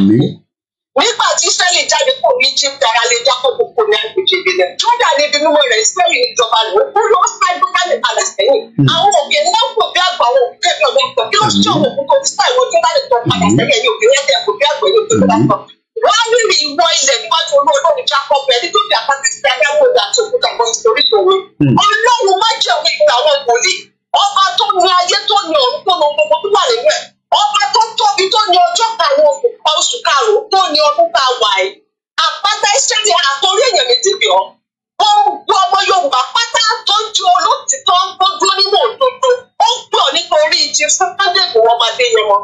Alágbádá iná aṣọ́pọ̀ tẹ́lẹ̀ òun. Ọba tó gbé nípa òun sọ̀rọ̀ ọba tó ga kọ́ọ̀nù ògbà tó gbénu ayé tẹ́nikẹ́ni olórí kó rí gbogbo èlò. Àwí mi pè ọ́ gẹ́gẹ́ bíi májẹ̀mú tó bá mi dá. Mo jọ nítorí Chief Sunday Igboho Adéyẹmọ. Gbogbo ipá àti agbára tá a wá nínú ọ̀run tá a wá nínú ayé tá a ò fẹ́nikẹ́ni ò fojú rí. Ṣùgbọ́n mo tó rí agbára lọ́dọ̀ àwọn làwa ń pè. Àláwọ̀ á pè ọ́ pé Chief Sunday Igboho Adéyẹmọ á gbé ní ọlọ́mọ ní tí òbí bá rọ bí tó bá bímọ wọ́n ń tọmọ tó wá gbélé yẹn lọ́wọ́ ni. Àgbélé yẹn lọ́wọ́ mọ́. A ti gbé ilé ọlọ́wọ́ báyìí ẹ̀yin ọ̀run ó yẹ gbaṣẹ́ ṣe. Ọba tó ní ọ̀run tó ní ayé gbófin nínú ọ̀run ẹ̀ sí òní ní ọjọ́ karùn-ún oṣù karùn-ún. Wọ́n pàṣẹ gẹ́gẹ́ bí ọmọ aláṣẹ. Tá a bá rí ẹnikẹ́ni ènìyàn kéèyàn tá a bí nínú obìnrin bí òun bó ṣe lè lágbára tó nínú ayé. Tó bá mú orúkọ Sunday Igboho tàbí ìṣẹ̀dá rẹ̀ lọ lórí agbára kankan tí èsì ti wọ́n lọ. Bàbá mi bí wọ́n ṣe tóbi tó kọ́ sí lágbára tó mọ̀ nípa wọ́lẹ́wọ́ ilẹ̀. Yorùbá nation yẹn la fẹ́. Orílẹ̀-èdè Yorùbá la fẹ́. Bàbá àti wọn ló lè gbà ìkẹyìn. Wọ́n ti kọ́ ọ̀gbẹ́ gbà ó. Bàbá tí kì í lè gbà ó. Wọ́n yìí kò lè gbà ó. Wọ́n gbà ó. Nígbà yìí kò lè gbà. Ṣùgbọ́n bàbá tó lè gbà á fẹ́ kó o gbà á.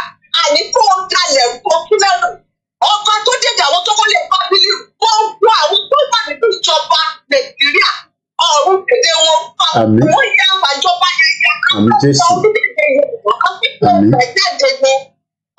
Gbà ó wọ̀ bó ṣe bí àgbọ̀ bó ṣe ṣe. Nígbà yẹn wá fẹ́ o. Gbogbo àwọn tó kú wá yọ̀ wọ́n ní wọ́n ti pẹ́ wọ́n ti pẹ́ tí ò yí àwọn èèyàn ní pé oríṣiríṣi iṣẹ́ ni wọ́n ti gbé láwọn alágbára yẹn lọ́wọ́. Wọ́n gbé lọ́dún yìí lọ́wọ́, wọ́n gbé lọ́pẹ́ lọ́wọ́ nítorí ẹ̀mí fẹ́ dùkú. Bàbá náà dẹ̀ tú àṣírí wọn. Ọba tó ní iṣẹ́ àpè ọ́ ní gbogbo tí àtìrí wọn wà ọ̀rọ̀ wọn kò sí òun. Ẹ̀mí gbígbé kò gbọdọ̀ bọ̀ sí ọwọ́ ẹ̀jẹ̀ ènìyàn tẹ̀pọ̀ kan ní pé kò dàgbọ́ ní nítorí ààrẹ nítorí àwọn ọmọ aláìwé ní jíjà.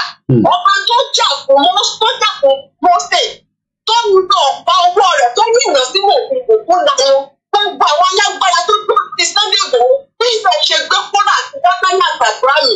Bí wọ́n ti wulẹ̀ kí wọ́n pọ̀ pẹ̀lú ayé Ọlọ́run fi tẹ̀gbẹ́ wọn mi jẹ́ kí ni ọ̀gá ìwọ̀n lọ ó ní òní bí Ọlọ́run yìí kí àánú wá Sunday Igboho ní àwọn ìlú gbọ́dọ̀ kó sọ́kọ̀ ọba ènìyàn alágbára ayé kò gbọ́dọ̀ nípa ó ṣe máa rí nìyẹn.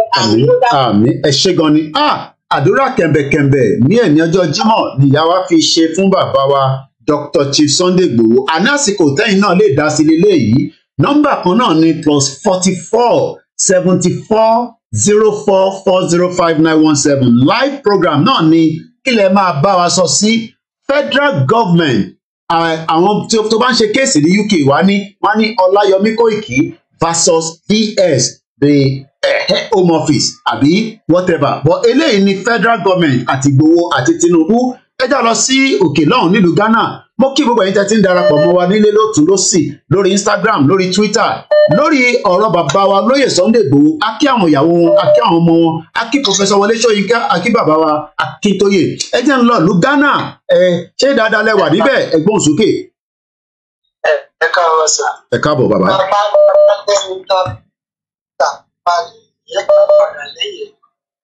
Tẹ́ bá wá lẹ̀ wá padà ẹ máa wá padà ní nǹkan tó dà wọ́n àná náà.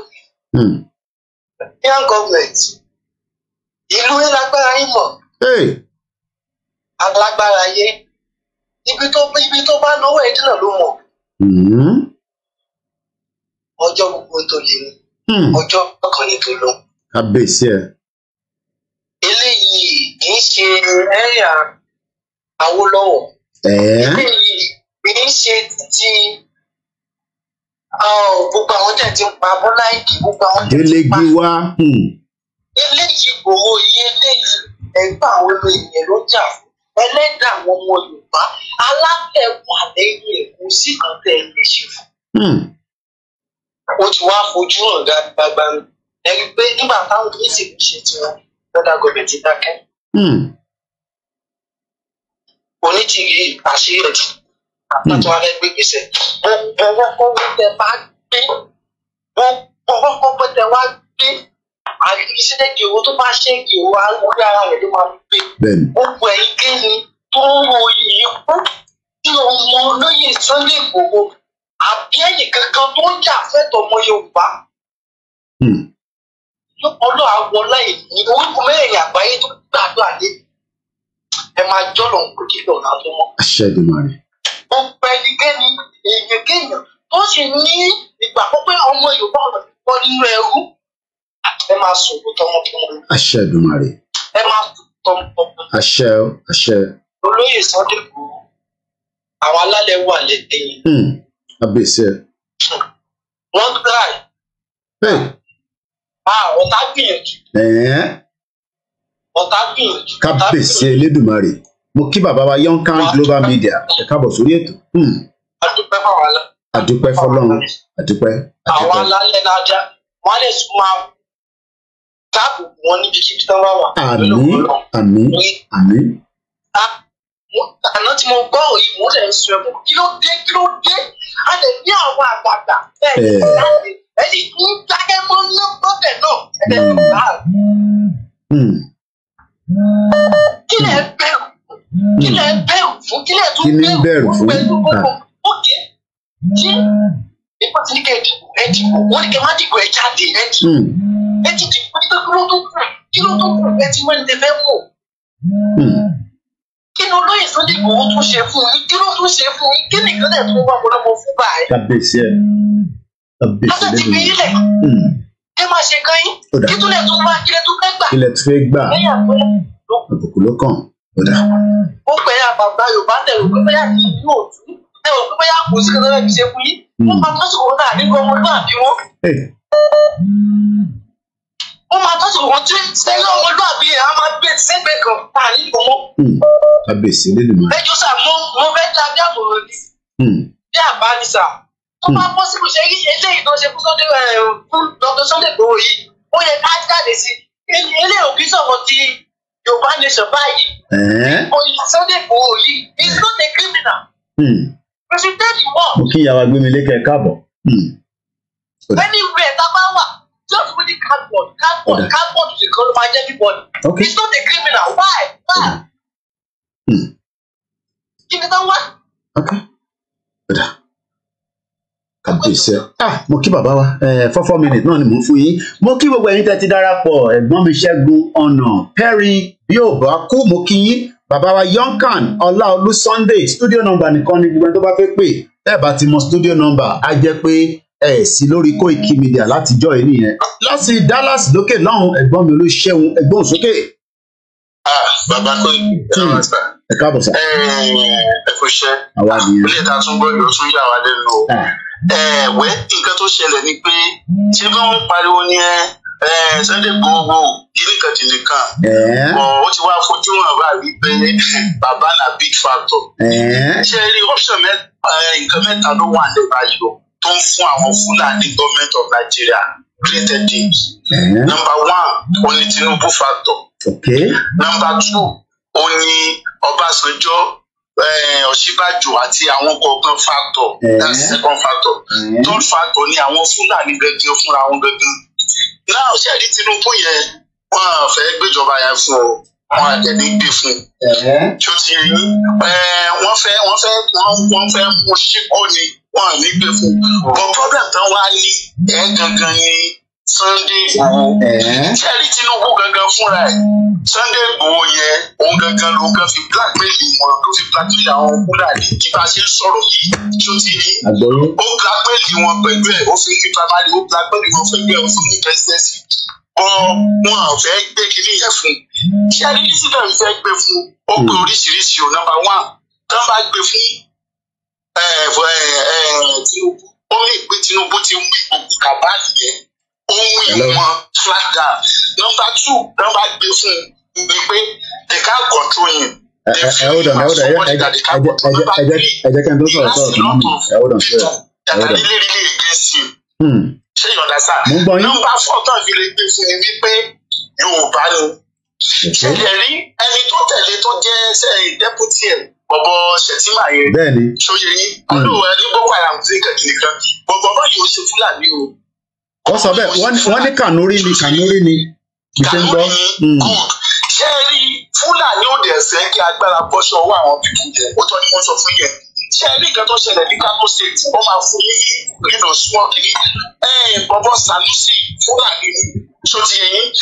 Now nígbà bọ̀bọ̀ Ganduje kò ń ṣe Fúlàní o Kànúrí ni Ganduje náà. Ganduje yọ Sanusi kò ní ẹ̀míà. Ṣé ẹ mọ̀ pé gómìnà tó wọlé sí ó ti sọ sí i wípé òun máa dá Sanusi padà àṣẹmíà kó máa rí fíṣítì nǹkan tó jẹ́ ká sáàkẹ́. So this is a power game. Ọmọ tí wàá ṣe mítì wọ́n ti wọ́n gbogbo kìíní yẹn. The only factor tó fún wọn ní problem is Sunday Igboho. Torí àwọn ṣe ń wá gbogbo ọ̀nà because Tinubu rẹ̀ tábà ti yọ ṣọ́ọ̀kì lẹ́sẹ̀ sí i wọ́n ti mọ̀ pé Sunday Igboho náà padà bọ̀ lọ́dọ̀ sọ pé gbogbo ọmọ Sunday Igboho is a big factor. Torí ẹ̀ ló ṣe ń wá gbogbo ọ̀nà. We must protect God. Help us protect and we must do our best to protect Olóyè by all means. And I want to use this opportunity also to appreciate the President Talon of the Benin Republic. I want to thank him. He's doing a great and wonderful job. And we appreciate it. Ilẹ̀ Yorùbá máa sọ fún lágbára Ọlọ́run. Talk of àwọn gbogbo àgbà Yorùbá àwọn kìnnìkan these are useless idiots. Gbogbo àwọn ọba ẹgbàgbé gbogbo àwọn yẹn. They are all slaves. Gbogbo àwọn yẹn gbàgbé pa wọn. They are compromised. They are all slaves. So leave all of them out of it. Thank you so much. God bless Professor Banji Akintoye. God bless Chief Sunday Igboho. Ṣé mo tó ní tìrí? Nígbà tí pé nígbà ní tìrí ti fi bẹ́ẹ̀ ṣe yìí. Ṣé rí i pé ojú ti fọ́ gbogbo ẹ ti fojú hàn? Thank you my brother. Ẹ ṣé gan ni láti Dallas. Ẹ já tún lọ sí òkè lọ́yìn má bínú pé mo hold mọ́mì wa. Ẹ já lọ sí New York City. Lágbára Elédùmarè mi náà ń bọ̀ l'Amẹ́ríkà ó kù díẹ̀ náà ni. Ẹ gbóhùn sókè ìyá wa ẹ ti wà lórí afẹ́fẹ́. Àdúpẹ́ fọlọ́run ò gbọ́ àbúkù olóyè Sunday Igboho a fẹ́ gbàdúrà sínú ayé ẹ̀jẹ̀ Jésù a máa bá wa yí ká olórúkọ Jésù ogun ọ̀run á bá wa fàbò bò ká bá rí gbogbo agbára kágbára èyí tó ń dìde sórí ayé Sunday Igboho ogun yẹn máa wó pátápátá gbogbo ogun tó bá wà ní àyíká ẹ̀ ogun ọ̀run máa bá wa sọ di asán ẹnikẹ́ni ènìyàn kéde tàbí nínú obìnrin tá a fa abẹ gbé jáde tàbí agbéjáde inú yẹ lórúkọ Jésù ikú ẹ̀ ló máa kú padà o ló máa kúkú Sunday lẹ́yìn tó fi kú wá Sunday Igboho lórúkọ Jésù bíbélì ti sọ ní òun á fún ènìyàn rọ́pò ikú wa lórúkọ Jésù Ọlọ́run ìyanu Sunday Igboho ò ní kúkú ẹlẹ́yà o kò ní kúkú agbóhùnsí ló jẹ́ bẹ́ẹ̀ o ìyá ò ní fojú kú ẹ̀ lágbára Ọlọ́run a máa gbalẹ̀ Yorùbá yìí òkìlẹ̀ máa ti àwọn ọ̀pọ̀ lágbára Ọlọ́run gbogbo orúkọ àwọn láìpẹ́ láìjìnà láàrin ìjọ méje sí oṣù tó parí gbogbo ẹni tó fi kú wá Sunday Igboho máa kúkú ẹlẹ́yà lórúkọ Jésù bẹ́ẹ̀ ló ti máa rí fún ọ gbogbo adúpẹ́ lọ́wọ́ president Talonu Ọlọ́run àtúbọ̀ lọ́wọ́ Ọlọ́run tó wà bá wọn gbà gbogbo olóòfò àbòbò kí agbára wa kọ́ agbára èèyàn nìkan àmọ́ Ọlọ́run ṣiṣẹ́ ìyanu lórí ayé ẹ̀ bẹ́ẹ̀ ló dẹ̀ máa rí lórúkọ Jésù ẹ ṣe kú iṣẹ́ o ọlọ́dà ọmọ ẹ̀sìn epo onímú Koiki ó sì jẹ̀bú kò ní jẹ́ ká ẹlẹ́yà ò ní jẹ́ tiẹ̀ lápá Ọlọ́run àti bá wà lọ́yà lọ́wọ́ láàyò nígbà sábà máa ṣe Yorùbá nation ìyá ò lè ní fún sukùl wọn náà ìyàwó ò ní fún ẹgbàá ìyàwó ò ní ṣùgbọ́n ọ̀sán kan ó pẹ́ ní kẹ́ni tó wá ṣe pẹ̀lú ẹ̀ ìpinnu máa mú wọn Amen. Lágbára Ọlọ́run, amen.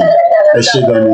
Mo kí gbogbo ẹ̀yin ti New York City +44 74 044 05917. Òun náà ni ojú òpó tí ẹ máa fi pè wọlé.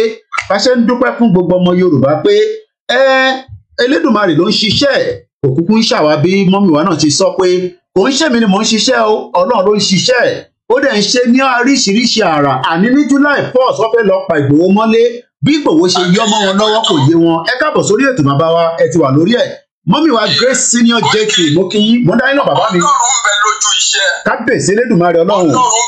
Àwọn Yorùbá sọ wípé ìdúró ò sí ìbẹ̀rẹ̀ ò sí ẹni tó gbé ọmọ orí odó mi. Ọmọ orí odó ni Sunday Igboho jẹ́. Kápápíà. Fún ìjọba Nàìjíríà, wọ́n ti gbé ọmọ orí odó mi ìdúró sí ìbẹ̀rẹ̀ òsì fún wọn. Ìbẹ̀rù Sunday Igboho ló sì máa pa gbogbo wọn. Àmín. Àti Jagaban tó pera ẹ̀ ní Jagaban, òun kankan ló ń tì wọ́n lásìkò yìí. Pé bóyá tí wọ́n bá rí mú. Ìjọba yẹn á ṣeé ṣe fún òun. Ìbẹ̀rù ló ń mú wọn. Ìbẹ̀rù Yorùbá ló sì máa gbẹ̀mí gbogbo wọn. Bàbá. Èmi fẹ́ kí gbogbo ọmọ Yorùbá kí wọ́n túbọ̀ máa gbàdúrà. Torí pé wọn kì í kí aláṣẹ kò kú iṣẹ́. Aláṣẹ kí ni wọ́n máa kí. Pé ẹ kú àṣeyọrí. Àṣeyọrí la sì máa ń ṣe lórí Yorùbá nation yìí. Àmín. Lórúkọ Jésù. Àmín. Gbogbo bí wọ́n ti pẹ́ tí a bí nínú obìnrin tàbí tí a kò fẹ́ gbẹ̀bí ẹ̀. Tó ń wá ikú Sunday Igboho. Àti ilé àtọ̀nà ìdààmú máa dé bá ìdààmú á dé bá wọn lórúkọ Jésù. Ọlọ́run tí ó jẹ́ kí Sunday Igboho ti ṣe é mú kò ní túbọ̀ fún wọn ṣe lásìkò yìí. Ọlọ́run tó sì bá wa tú ọkọ̀ yìí yóò bá wa tù ú yá. Orílẹ̀-èdè Yorùbá yóò pọ̀ sí i yóò sì ṣe é ṣe. Gbogbo àwọn ọmọ àlẹ́ Yorùbá wọ́n ń gbẹ̀yìn dẹ́gbọ́ jẹ́ ojú àti gbogbo. Àmín. Tí wọ́n dé kalẹ̀ fún ara wọn ni wọ́n máa kó sí. Àṣẹ Ọlọ́run gbogbo ní àmín Jésù Kristi. Jésù Olúwa. Àmín àmín àmín lórúkọ Jésù. Mo máa ń kí gbogbo ọmọ Yorùbá. Mo ń kí bàbá wa ti Ọlọ́run ní Pọ́ọ̀lù. Bẹ́ẹ̀ ni mo ń kí ìyá wa Esther. Mo ń kí Undi Innovative +44 74 044 05917. Federal Government of Nigeria and Talon and Igboho and Tinubu kí ni game tó fẹ́ play in 24 days tó fẹ́ di pé ọ̀rọ̀ ètò fẹ́ rú jáde pé àníṣe ẹ bá wa withdraw security Igboho ṣé wọ́n ní intention ni ẹ̀gbọ́n sókè màmá. Ẹ káàbọ̀ mà. Mo kí gbogbo ọmọ Yorùbá. Wọ́n ń gbọ́ yín ní gbogbo àgbáyé títí dé Japan máàsì nìkan láì tí ì dé ó kù díẹ̀ Elon Musk ń ṣiṣẹ́ lé lọ́wọ́. Olúwa ṣeun. Alhamdulillah. Nǹkan tó tèmi rí sí ọ̀rọ̀ tá ń sọ yìí ni pé a dúpẹ́ gan lọ́wọ́ President alone. Áńgẹ́lì ni Ọlọ́run kìkì fún olóyè Ìgbòho. Torí òun náà ti rí irú ìrìn àjò rí. Wọ́n sọ bẹ́ẹ̀. Ọlọ́run kìkì. Ó rí bí wọ́n mọ bí ìrìn àjò ṣe rí. Is an experienced man. Tó ti fi ṣírò ara ẹ̀. Ọlọ́run á túbọ̀ dìímú. Àmín. Ààbò Ọlọ́run á tó fún Sunday Ìgbòho. Àmín o. Ọwọ́ ọ̀tá, agbára ọ̀tá kò ní ká. Àmín. Gbogbo bá bá ṣe ń gba èrò. Bẹ́ẹ̀ kò sọ pé ó ní wá lé wa, ó náà ní bá wa. Gbogbo bá bá ṣe ń gbèrò, ọ̀ ní ga láíláíláí. Àmín. Kò ní ṣe é ṣe. Àmín. Tinubu, iṣẹ́ owó Tinubu lè dé. It's just one clear the ground torí pẹ̀lú ọjà president kò ní débẹ̀ ní àṣẹ Èdùmàrè. Lágbára gbogbo àṣẹ̀dá Yorùbá kò ní débẹ̀. Lágbára gbogbo alálẹ̀ Yorùbá kò ní débẹ̀. Gbogbo àwọn alálẹ̀ tó fi sùn nílẹ̀ Yorùbá kò ń dé kó gba ẹ̀mí Tinubu. Kò ní rí ìwọ̀nba. He has done enough. Ọlọ́run ní bó ṣe. Bó ṣe jẹ́ pé Ìgbòho pé ilẹ̀ Yorùbá ló ń jà fún. Kò jà fún ara ẹ̀, kò jà fún ẹbí ẹ̀, kò jà fún selfish interest. Láṣẹ Èdùmàrè, Tinubu ò ní rí ṣe. Ìlú yẹn á pín ni kò ní rí Nàìjíríà ṣe. Yorùbá á lọ, Dúbẹ̀tì á lọ, Ìgbò á lọ, gbogbo ẹ̀ á pín yẹlẹyẹlẹ kálukú á lọ ńlọ ẹ̀, kò ní rí ṣe. Pírẹ́sídẹ̀ntì tó ń lépa tó fi ń ṣe ibi yẹn kò ní tó lọ́wọ́ ní àṣẹ Èdùmàrè, ní àṣẹ àwọn tó ń gbilẹ̀ Yorùbá. Ọlọ́run á ti Ìgbòho lẹ́yìn. Ọgbọ́n ọ̀tá ò ní bá. Àmín. Ẹ̀mí ẹ̀ ò ní bọ́ sí ọ̀rọ̀ Yorùbá movement. Àmín. Àmín. Aláṣeyọrí ni ó máa ṣe àṣeyọrí. Àmín. Ọlọ́run á tì lẹ́yìn. Àmín. Gbogbo alálẹ̀ Yorùbá á tì lẹ́yìn. Àmín. Gbogbo àwọn tó wá ń gbìmọ̀ pọ̀ tó ń sọ̀sọ́kùsọ tó ń kèròkèrò. Èrò wọn kò ní jọ láíláí. Wọ́n máa ṣubú ni nípasẹ̀ Ìgbòho yìí wọ́n máa ṣubú. They will be disgraced. Ní àṣẹ Èdùmàrè. Gbogbo àwọn ọmọ Yorùbá náà á níṣẹ́ láti ṣe. Kábíyèsí ẹ. We have job to do. I need owó.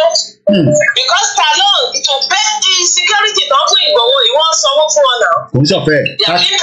Taxpayers money ló ń lò yẹn. So àwa náà ní iṣẹ́ tiwa láti ṣe to support. So a níṣẹ́ láti ṣe. We have job to do. Ọmọ Yorùbá ká dìde bí ọmọ ogun, ká dìde bí ẹni tó ní nǹkan ṣe from this moment. So Ọlọ́run á ràn wá lọ́wọ́. Ọlọ́run á túbọ̀ máa dáàbò bo Ìgbòho. Búburú kan ò ní ṣubú lù, ibi ò ní bá, ọ̀tá ò ní lé bá láíláí. Wọ́n máa gbìyànjú ní ẹ̀wọ̀n ò ní lé bá, ìwọ̀n ò ní jọ láíláí ní àṣẹ Èdùmàrè. Òun ló máa lékè wọn. Those enemy will fall, for his sake they will fall. Ní àṣẹ Èdùmàrè. Bó ṣe máa rí náà nìyẹn. Ẹ ṣé gan ni. Ìyá wa Comfort Ológunjà àwọn ni wọ́n pè tán. Ìyá yẹn wọ́n máa ń gbabi iṣẹ́ wá sí rálì ni. Gbogbo bó ṣe ṣe night wá gbabẹ̀ wá. Ẹ jẹ́ ń lọ sọ́dọ̀ ẹ̀gbọ́n mi Fatai ìbọn, mo kí ìyá wa Abigail Àyìnà, mo kí bàbá wa Démọ́lá, ẹ̀gbọ́n mi Michael Ọlá, ẹ̀gbọ́n mi Fatai Ògúnmẹ́fun. Èwo lélẹ̀ tó tún ṣe yọ jáde ètò nìyẹn. Ẹ kọ́kọ́ gbé ilé iná.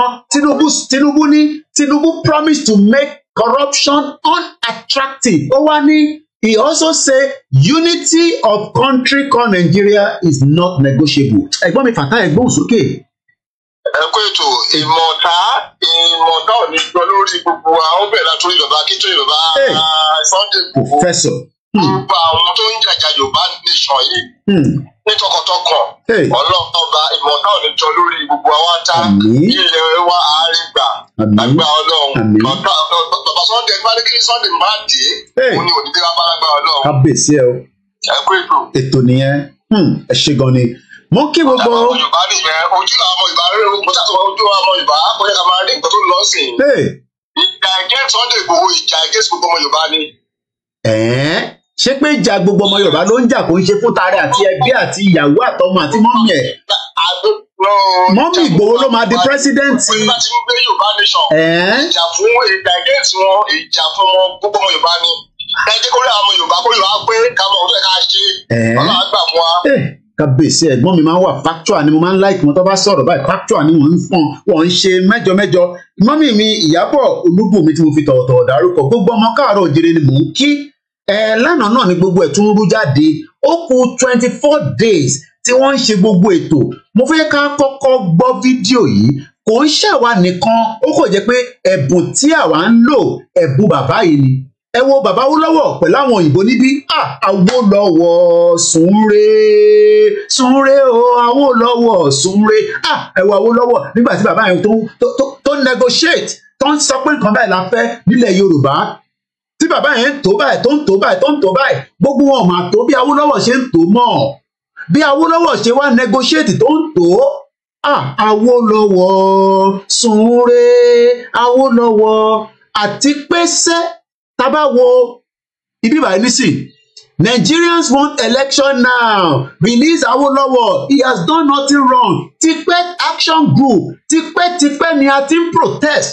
kábíyèsí Elédùmarè ẹ̀rọ òyìnbó yẹn bó ṣe àwọn fìlàkótó tó máa ń dé níjọ́ náà nìyẹn ṣé gbogbo wa là ń rí ṣé kí n expand ẹ̀ dáadáa nítorí pé a bá ń sọ fáwọn èèyàn wa pé we have a lot of work to do iṣẹ́ pọ̀ tá a fi ṣe ẹ wo níjọ́ náà lọ́hùn wọ́n ní àwọn kan jáde náà àwọn action group want living wages for Nigeria so that means pé ọ̀rọ̀ Nàìjíríà kò ń ṣe ọ̀rọ̀ tí a ti ń sọ nísìn ọ̀rọ̀ tó ti ń sọ bọ̀ for decades ìyá mi gbé mi lékè ní the best Yorùbá Ọbáfẹ́mi Awólọ́wọ̀ mo kí mọ́mí wa Janet èmi náà ni àbúrò yín ọmọ yín gbogbo ilẹ̀ ní ẹ mo kó ètò mo kí ẹ̀yin GR1 mo kí àmì Adérónkẹ́ Tìjání Lawal Abíọ́dún Lexi mo kí ní Cairo mo kí ní Turkey àníṣe ẹgbọ́n tí àwọn tó mú plákàdì lẹ́yìn wọ́n ní action group want living wages for Nigerians ọlọ́run mọ iye ọdún tó ti sọrú okay this picture right up wà lórí ẹ̀ Nigerians demonstrating outside Marlborough House Nigerian protesters outside the Marlborough House during the Commonwealth Conference ṣe mọ̀ pé wọ́n ní Buhari àtàwọn African leaders wọ́n máa sáré ṣe Commonwealth meeting kan because according to bá ṣe gbọ́ wọ́n ní Buhari ti wà ní London even though pé àrí picture àrí image ghost ni tó bá dé báyìí bí ghost ni because Buhari as we know is currently in London wọ́n dẹ̀ ní ó dé ahead bí ṣe kan report yẹn pé ó dé ahead because they are going to have what they call a conference Commonwealth ṣe mọ̀ pé king ló fẹ́ jọba nísìn afa Ọlọ́run ṣọ́yìn ọ̀dàmọ́ kí wọ́n ní Ìgbòho is not a criminal Mr. Olúwagbénga Adélẹ́yẹ sọ pé Sunday Ìgbòho is not also a kidnapper ẹ̀wọ̀n tí àwọn tí action group sọ pé àwọn fẹ́ living wages for Nigerians Nigeria mélòó ló ń jẹ living wage that means pé ẹ̀yin tẹ́ máa ní come back home láti 1984 ní picture yìí this was 8th of July 1984 òyìnbó kan ló ya picture náà lọ́n irú iṣẹ́ tó òyìnbó yẹn ṣe nísìnyí irú ẹ̀nàmí náà ń ṣe báyìí àwọn tó ń jáde ta ló ń protest ní gbogbo gbà léra àwọn ò lè wá Nàìjíríà àmọ́ ìta lè fi ràn yín lọ́wọ́ nílé èèyàn ọmọ Yorùbá ni pé káwa àjọ máa jọ ṣe bàbá lálùbáríkà ló fẹ́ pè yí kábíyèsí Elédùmarè o bàbá ẹgbẹ́ òsókè sà. Hello. Bàbá mo kí yín mo gbọ́ fídíò tẹ́ ṣe ẹ bá mi kí gbogbo àwọn aráalé ẹ dárúkọ yín nítorí pé ẹ tú àwọn àṣírí kọ̀ọ̀kan jáde láìpẹ́ yìí níbi ìjẹta sí ìjẹrin nísìn kábíyèsí ẹni wọ́n mú orúkọ àwa kan lọ ẹ má yẹ kó jẹ́ látẹnu mi ẹ gbóhùn sókè ẹ jẹ́ kí gbogbo àwọn Yorùbá gbọ́ yín sà. Orúkọ mi ni wòlíì Onílùfíòtú. Tí mo dé Nàìjíríà mi ló ti pẹ́ ṣùgbọ́n a ní àwọn èèyàn àwa tá a wà lẹ́yìn Ìgbòho sà. Àwọn tí wọ́n tẹ̀lé Ìgbòho tí wọ́n fẹ́ràn Ìgbòho tí wọ́n tàbá sí program tí wọ́n tẹ̀lé wa.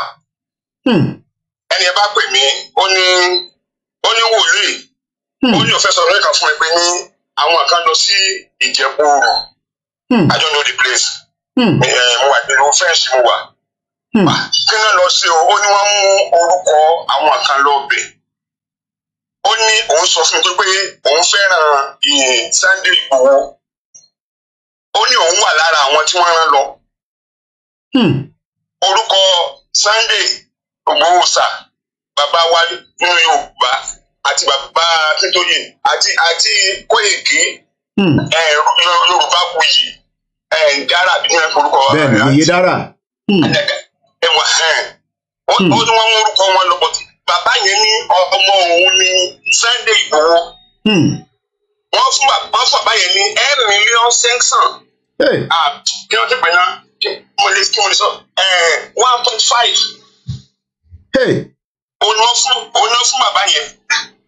Ìgbà tí bàbá yẹn ní ọmọ òun ní Ìgbòho n ò lè gbó yẹn padà mọ́. Kábíyèsí Elédùmarè. Ọmọkùnrin sọ pé ó lóun sì máa pè mí pé ní àwọn àṣírí kan sì ń bẹ pé mo jẹ́ wòlíì Ọlọ́run. Ó ní ọ̀pọ̀lọpọ̀ ló ti rùn sún wọn tí wọn ò lóòótọ́.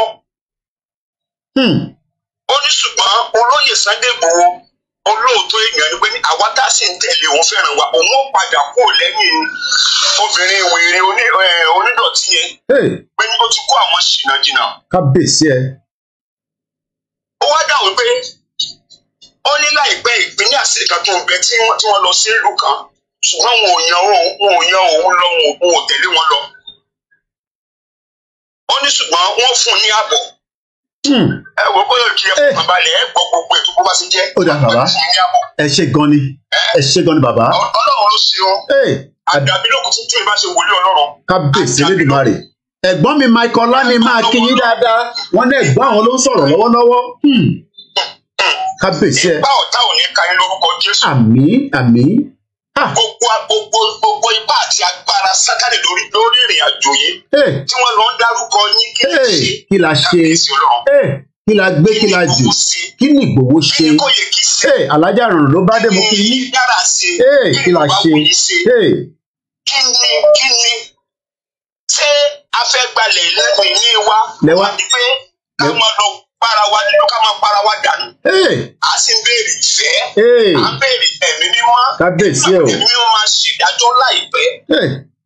Ẹ̀mí mímọ́ máa ṣèdájọ́. Ẹ̀mí mímọ́ á ṣèdájọ́ Kábíyèsí láìpẹ́. Ẹ̀mí mímọ́ ó máa ṣèdájọ́ gbígbóná.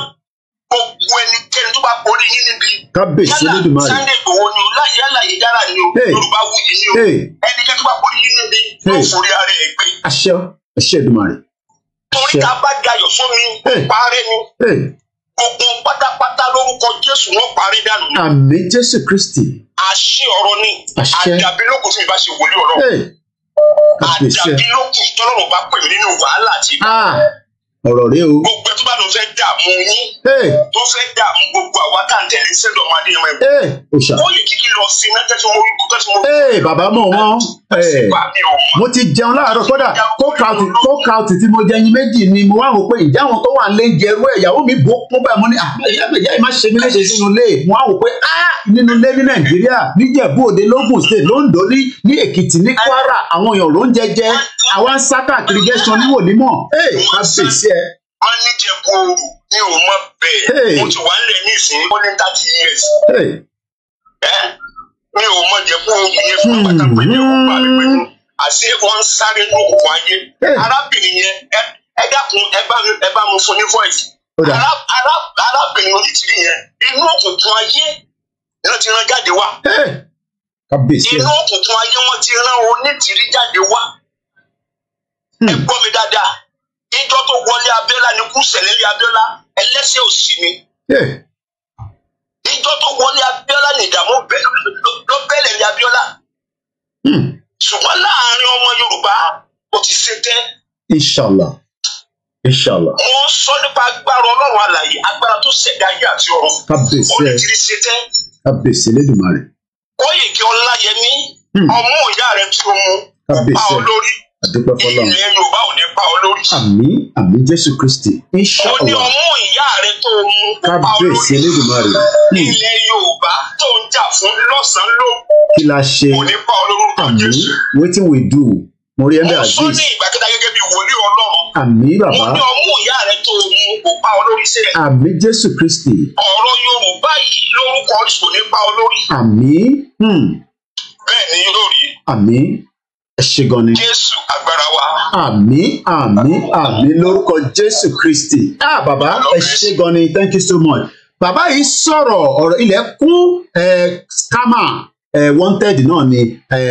Mo wá lọ bẹ́ẹ̀ mo kí gbogbo ẹ̀yin olólùfẹ́ wa. Ẹ̀gbọ́n tí Nnamdi Kanu sọ, ó ní if Nigeria does not come to an end, ó ní tí Nàìjíríà ò bá wá sí òpin, it will bring all of our life to an end. Kábíyèsí Elédùmarè 2020 ni Nnamdi Kanu wọ́n ní ó sọ̀rọ̀ yìí jáde ó sọ sínú afẹ́fẹ́ in tó ń lọ nínú Nàìjíríà lọ́wọ́lọ́wọ́ ǹjẹ́ ti gbọ́ yèyé dára ló máa ń lo ọ̀rọ̀ yẹn ǹjẹ́ ti gbọ́ àná àwọn ọmọ tí wọ́n kó àwọn ọmọ Boko Haram àwọn tí wọ́n kó àwọn Chibok girls ìkànnù wọn èèyàn mẹ́ta ló fẹ́ ó ṣẹ̀ lóyún tó tún bímọ èèyàn mẹ́ta àwọn Boko Haram ìwútú lélẹ̀ kẹ́ momentum ló ń já wálẹ̀ àgbáyé iṣẹ́ àní wàhálà wà ẹ jẹ́ ká ọ̀rọ̀ pàtàkì sáré sọ ẹ jẹ́ àgbọ̀n táwọn ìjọ sọ mo kí alájà ìrọ̀rùn ló bá dé gbogbo tó bá ti ń dé Manchester ìyá ẹ̀ máa ń jẹ́ kí ìrọ̀rùn ló bá dé ni wọ́n kúkú san dáadáa fún náà ìyá ọ̀nà bá ń san ilé san dáadáa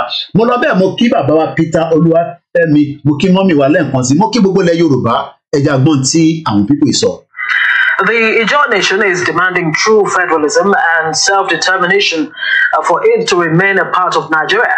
The conditions were listed by the president of the Ijaw National Congress, who says the Ijaw nation is ready to peacefully negotiate its exit from the country. Àní kò ń ṣàwa nìkan là ń pariwo in tó kọ̀ yàtọ̀ ni pé bàbá Awólọ́wọ̀ train àwa dáadáa ó train wa lóríṣiríṣi ọ̀nà ohùn wa máa ń jágere bíyàn bá ń ṣàdúrà ohùn wa máa lọ sókè bíyàn bá ń tàn níbi iṣẹ́ wọn máa ń rò pa máa ń jà ní. Are you Nigerian?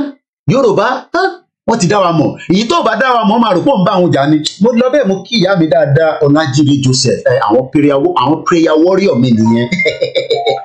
Mo gbọ́dọ̀ má gbé kọ́ọ̀lù ẹ má bínú tó bá ti di family matter á ti di dandan agbọ́dọ̀ gbé ni ẹ jẹ́ ń dìde kíkọ̀ gbé kọ́ọ̀lù mò ń bọ̀.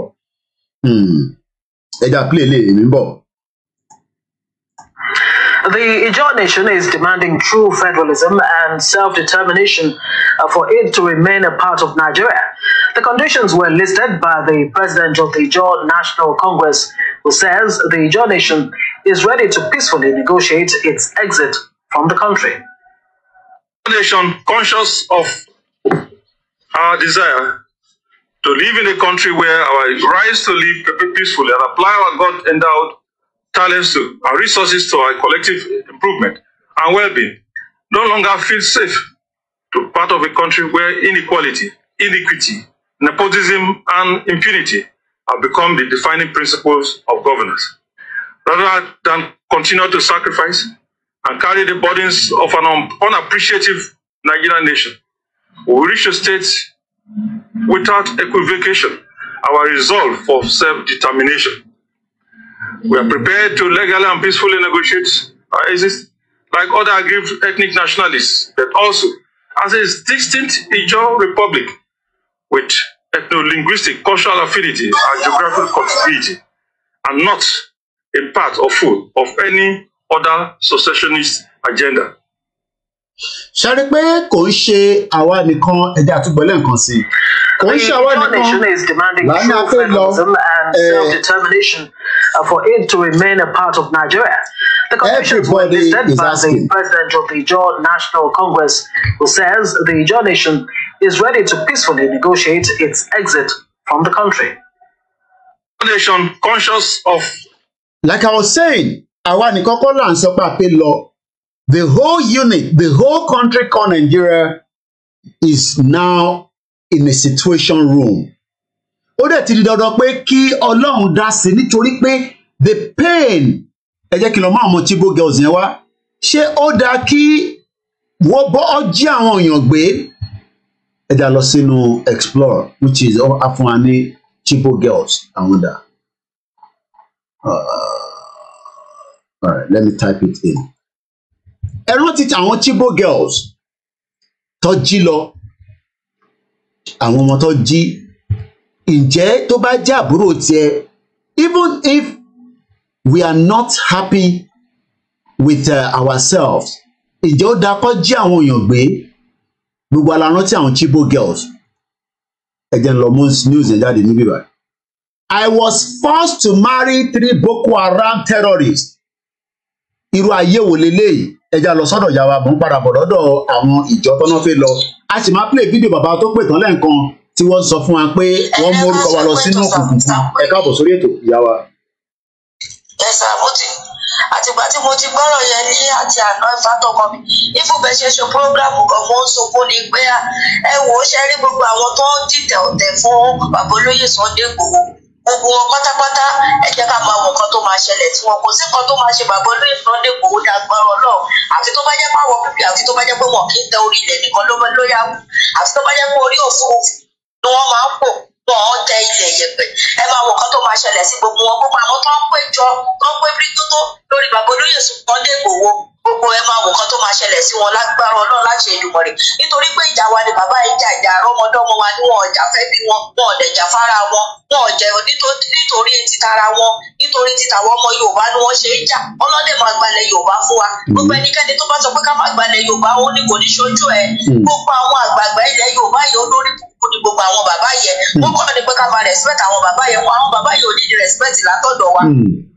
wọn ò ní di respect látọ̀dọ̀ wa rárá àwọn náà wà nínú nǹkan tó ń ṣẹlẹ̀ because àwọn Fúlàní ti mọ̀ pé alátẹnujẹ làwọn bàbá ọ̀dọ́ wọn dẹ̀ gbà wọlé sí wa lára nígbà tá a sọ pé àfẹ́ ìkọ́ṣe báwọn bàbá ló yẹ kó fún wa ní full support àwọn ganan wá ń gbẹ̀yìn gbẹ̀gbọ̀jẹ́ fún wa tó wá ní pé kọ́ lọ pa ọ̀tá bàbá olóyè Sunday Igboho àjẹ̀dúpẹ́ lọ́wọ́ bàbá pírẹsidẹ́ntà náà fún gbogbo nǹkan tó ń ṣe fún wa àdúpẹ́ lọ́wọ́ wọn lágbára Ọlọ́run orin la máa fi sọ fún wọn lágbára Ọlọ́run àní fi sọ fún wọn lágbára Ọlọ́run ẹ fi wọn sílẹ̀ àfi tó bá jẹ́ pé wọn kì í tẹ̀lé nìkan ló yà pọ̀ ẹ fi wọn sílẹ̀ ẹ máa wo nǹkan tó máa ṣẹlẹ̀ sí gbogbo wọn ní agbára Ọlọ́run gbogbo àwọn tó ń gbèrò ibi lórí bàbá olóyè Sunday Igboho ẹ máa wo nǹkan tó máa ṣẹlẹ̀ sí wọn ẹ kú ètò sà. ẹ ṣe gan ni àníṣe àwọn Chibok girls ìkànnù wọn ó ní èèyàn mẹ́ta ni wọ́n fẹ́ òun fún kódà ó ti bímọ fáwọn Boko Haram.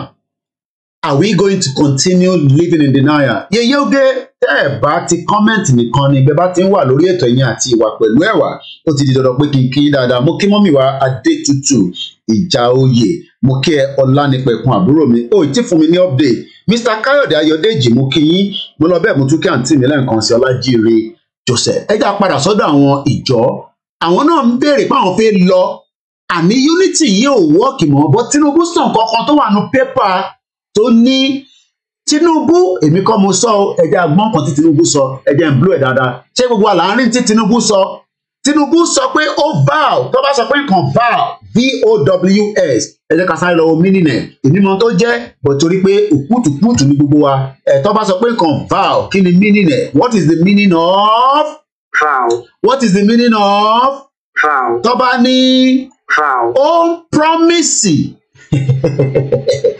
Tinubu promise tó bá sọ pé tó bá ní a solemn promise Tinubu sọ pé Tinubu vows ó ṣèlérí pé òun máa kọ́kọ́ make sure pé corruption máa wà unattractive ìyẹn àtẹ̀ máa dẹ́rìn pa mí ọmọ ẹ̀ sì ra ilé jí bí ojí ògbé mo kí bàbá wa Òṣìlọ́yè Dámiláre mo kí Ọlákúnlé Tony Ages God last brown mo kí yín Tinubu sọ fún wa pé sẹ òun ṣe ìlérí pé kò ní sí corruption ó máa wà unattractive ìyẹn ọ̀tẹ̀ wá kàn mí in tó tún wọ́n sọ ni pé the unity of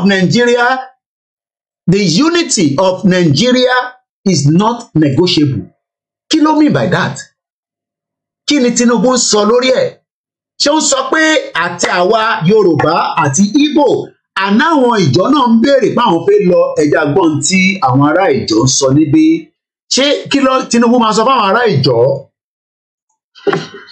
Our desire to live in a country where our rights to live peacefully and apply our God-endowed talents to our resources to our collective improvement and well-being no longer feels safe to part of a country where inequality, iniquity, nepotism, and impunity have become the defining principles of governance. Rather than continue to sacrifice and carry the burdens of an unappreciative Nigerian nation. Ẹgbẹ́ nǹkan tó sọ unappreciative Nigerian nation where people were kidnapped from their school 9 years ago ó padà pẹ̀lú oyún ló dé fún mo kí bàbá mi Mike Ọlá mo kí bàbá wa Òjó Àyìnà mo kí Mr. Samuel Adétayọ̀. Is this the kind of country we want to continue? Mr. Ṣeun Olúwafẹ́mi ẹ káàbọ̀ sórí ètò. This is a live transmission as we continue to ask the question. What is the relationship that the federal government of President Muhammadu Buhari in 24 days that is living is still making effort for the arrest, kidnap of Chief Dr. Sunday Igboho from Benin Republic. What has been his offense? Than the same offense tí Professor Benjamin Okaba saw. He is the president of the Ijaw National Congress, and we can hear him clearly. Ẹja tó rewind díẹ̀ sí. Ṣé in táwọn sọ náà kọ́ láwa ń sọ ni? That every one of us are being marginalized. But Tinubu sọ pé Nigeria is not negotiable. Kí la tún rí báyìí lórí ọ̀rọ̀ Tinubu yìí? Unappreciative Nigeria. Only unappreciative Nigeria. Nigeria ní ìlú tó ní value system. Nigeria ní ìlú tí kò respect the rule of law. Mo ṣàlàyé fún yín lánàá. Èmi ò fi wọ̀nyí but ní background níbo tí ń kà pé ẹ má bínú tá bá ń download video làwọn ilé láti Facebook. Ilé ni máa ń lò video downloader. All my video pátá mo ń gbé sórí social media. Tó bá ti ń ṣe tán mo ń download ẹ̀ because tó bá close account mi, I have my original backup. Gbogbo video tí mo ti ń ṣe torí pé intan ṣe yìí ó gbọ́dọ̀ ní ọjọ́ ọ̀la. Ẹ bá lọ sí www.koikimedia.com. Ẹ lọ sórí Yorùbá document file. Oríṣiríṣi document ló wà níbẹ̀. Ìtumọ̀ àìtẹ́ tí ráyè ilé mú ní aláti máa ka the history of the Yorùbá tí Bàbá Akíntóyè bẹ̀rẹ̀ sí sketch ní 1978. That's about almost 44 years ago. Nígbà tí wọ́n bí èmi ni Bàbá Akíntóyè ti ń kọ history Yorùbá. The history of Yorùbá, ẹ̀yin tẹ́ bá wà lórí gúrùpù media group wa ta máa ń pò àti post síbẹ̀. Ẹ̀yin náà lè lọ sórí website wa, ẹ bá ti débẹ̀ lọ sórí Yorùbá document files. Ẹ wá sísàlẹ̀, ẹ lè download ẹ̀ ọ̀fẹ́ ni. 519 pages. S. Adébánjí Akíntóyè ló kọ. Ó ti ń sketch ìwé yìí láti 1978 ni bàbá ti ń sketch ìwé yìí. Àwa ní bàbá ọmọ kankan, a ní kò ní làákàyè lẹ́nu ẹ̀yin ni ó kò ń ṣe lẹ́nu tiwa. Ẹgbọ́n sókè bàbá wa nílò Olúwa, bàbá wa Prophet Ògúndélé, àwọn náà ń pè. Àmín. Ayé rẹ̀ ní rá. Àṣẹ Èdùmàrè. Ayé Yorùbá nation ní rádà. Àṣẹ o, àmín Jésù Kristi. Àmín. Gbogbo àwọn tán ní rárá, kẹ́mi mímọ́ kó sọ wọn di kòrògbò ayé. Àmín. Òdìkọ́lọ́run kó sọ wọn di kòrògbò ayé. Àmín Jésù Kristi. Àwọn tó ń lọ káàkiri, kò sí pété yẹn dé tí ò tẹ̀lẹ̀, ilẹ̀ máa tẹ̀ wọ́n mọ́lẹ̀. Àmín. Owó bí wòlíì Ọlọ́run alààyè, èní lọ́jọ́ karùn-ún. Kábíyèsí ẹ̀. Oṣù karùn-ún. Kábíyèsí ẹ̀. 2023. Bẹ́ẹ̀ni. Tó bá jẹ́ wípé àti 23 àti márùn-ún àti ọjọ́ karùn-ún ó bára wọn dọ́gba, Yorùbá nation máa dọ́gba láìpẹ́ yìí. Àmín Jésù Kristi. Iye àwọn tó jẹ́ wípé wọ́n dẹ̀ ń dorí kodò tí wọ́n kẹsẹ̀ wọn sókè, obìnrin, ọkùnrin, ìpàdé inú omi, àtìpàdé afẹ́fẹ́, àtìpàdé orí ilẹ̀, àtìpàdé oríta mẹ́ta, àtìpàdé oríta mẹ́rin, àti ti inú omi òkun àti ti ọ̀sà papọ̀ tí wọ́n ń péjọpọ̀ nítorí Yorùbá nation pé kó má ṣe wáyé. Ayé wọn máa lọlẹ̀ níṣẹ́. Àmín Jésù Kristi. Mo sọ pẹ̀lú ẹnu àṣẹ láàárọ̀ yìí. Àánú yóò rí wọn yóò sá padà. Àmín. Rere kan ìran wọn kò ní bọ́ síbi rere lórúkọ Jésù. Àmín. Jésù Kristi. Àmín. Ó tó mú mi pè, mo kàn fẹ́ máa léṣe ní ìpínlẹ̀ mo wá ní jẹ́ kí nítorí gbólóhùn ẹyọ kan ṣoṣo. Torí pé mi ò wéṣì owó mi mọ́ láti máa ra ìwé ìròyìn. Ló bá jẹ́ pé no negotiable ni. Bẹ́ẹ̀ni. Ó ní non-negotiable ní Nàìjíríà. Òdẹ́nìkẹ́ni Sátánì òdẹ́nì kankan. Ẹ wá gbọ́n tí mo wí. Gbọ́n tí Ọlọ́run ló wí ká sọ. Ẹni dẹ̀ pa mí dájú sọ ìbò kan náà pé no negotiable. Ẹ ti máa ẹni tó ń sọ̀rọ̀ yóò dára fún mi. Ìgbà kan ń bẹ o. Gbogbo Yorùbá wo yẹn ní gbogbo àwọn yẹn ní tí wọ́n ń bẹ lánàá pé kíní kankan kan. Ṣé wípé à ń pe wèrè lọ́kọ̀ ìyàwó ni kò jẹ́ ká aráyè kọjá? Àwa ń ṣe wèrè. Ìjọba tó ṣẹ̀ṣẹ̀ ń bọ̀ ló fi gbogbo sẹ́yìn ní lánàá. Bá a dúpẹ́ lọ́wọ́ President Talon. Ẹ̀bẹ̀ yẹn lápá kan. Ìjọba tó ń bọ̀ ló sì gbogbo sẹ́yìn. Ó ní káwọn èèyàn bẹ́ẹ̀ tí ní máa pariwo rẹ̀. Ìyẹn nípa ti pé ọmọ náà làárá sí náà àwọn òde kì í sọ ọmọ náà rárá. Kẹ́nikẹ́ni má gbójú sí wípé bí ìjọba yìí bá dé èdè kan ní wá kan ní wá ibi kan inú oko kan láti jáde wá èyí yóò sì ti wá. tí ó sì ló ti ṣẹlẹ̀ ló ti sọ yẹn so ìyẹn lápá kan bẹ́ẹ̀ yẹn ṣùgbọ́n tó jẹ́ kí wá pè gan ni pé inú bí ẹ̀mí Ọlọ́run wípé kò sẹ́ni tí ó pè mo dẹ̀ rẹ́rìn-ín mo ní kẹ́ wá pè báyìí kẹ́lómi tó pè wọlé ẹ wá gbọ́ gbogbo ẹ̀yin ọmọ káàrọ̀ òjíire lágbàáyé pátá láti Taiwan títí tó fi dé Áfíríkà pé kẹsẹ̀ Yorùbá nìkan ló ń lọ ó ti ṣe díẹ̀ báyìí tọ́nà tí ní máa kéde kí eku lè gbọ́ ti kó fún tòkó àti àwọn ọmọ tó jáde láti inú omi ó ti pariwo nínú Yorùbá nínú yọká Christian association wípé ọmọbìnrin tí gbogbo wọn ti gúlégúlé tẹ̀lé inú omi ló ti jáde wá kí n ti gbé ìṣẹ̀ṣẹ̀ sọ látọ̀dọ̀ tó ti kọjá lọ ni mo ti sọ inú omi lọmọbìnrin ti jáde wá o ó sì gbọ́dọ̀ lọ́mọlẹ́yìn ẹ̀ náà sì lọ́mọ tó wà ní Manchester bí kan so ẹ̀mí kàfẹ́ káwọn èèyàn wa kàn àti ẹgbẹ́nu kò lórí ẹ̀ kàn ajá máa kéde pé à ń lọ kájá máa kéde pé à ń lọ ní báyìí à ń lọ ní.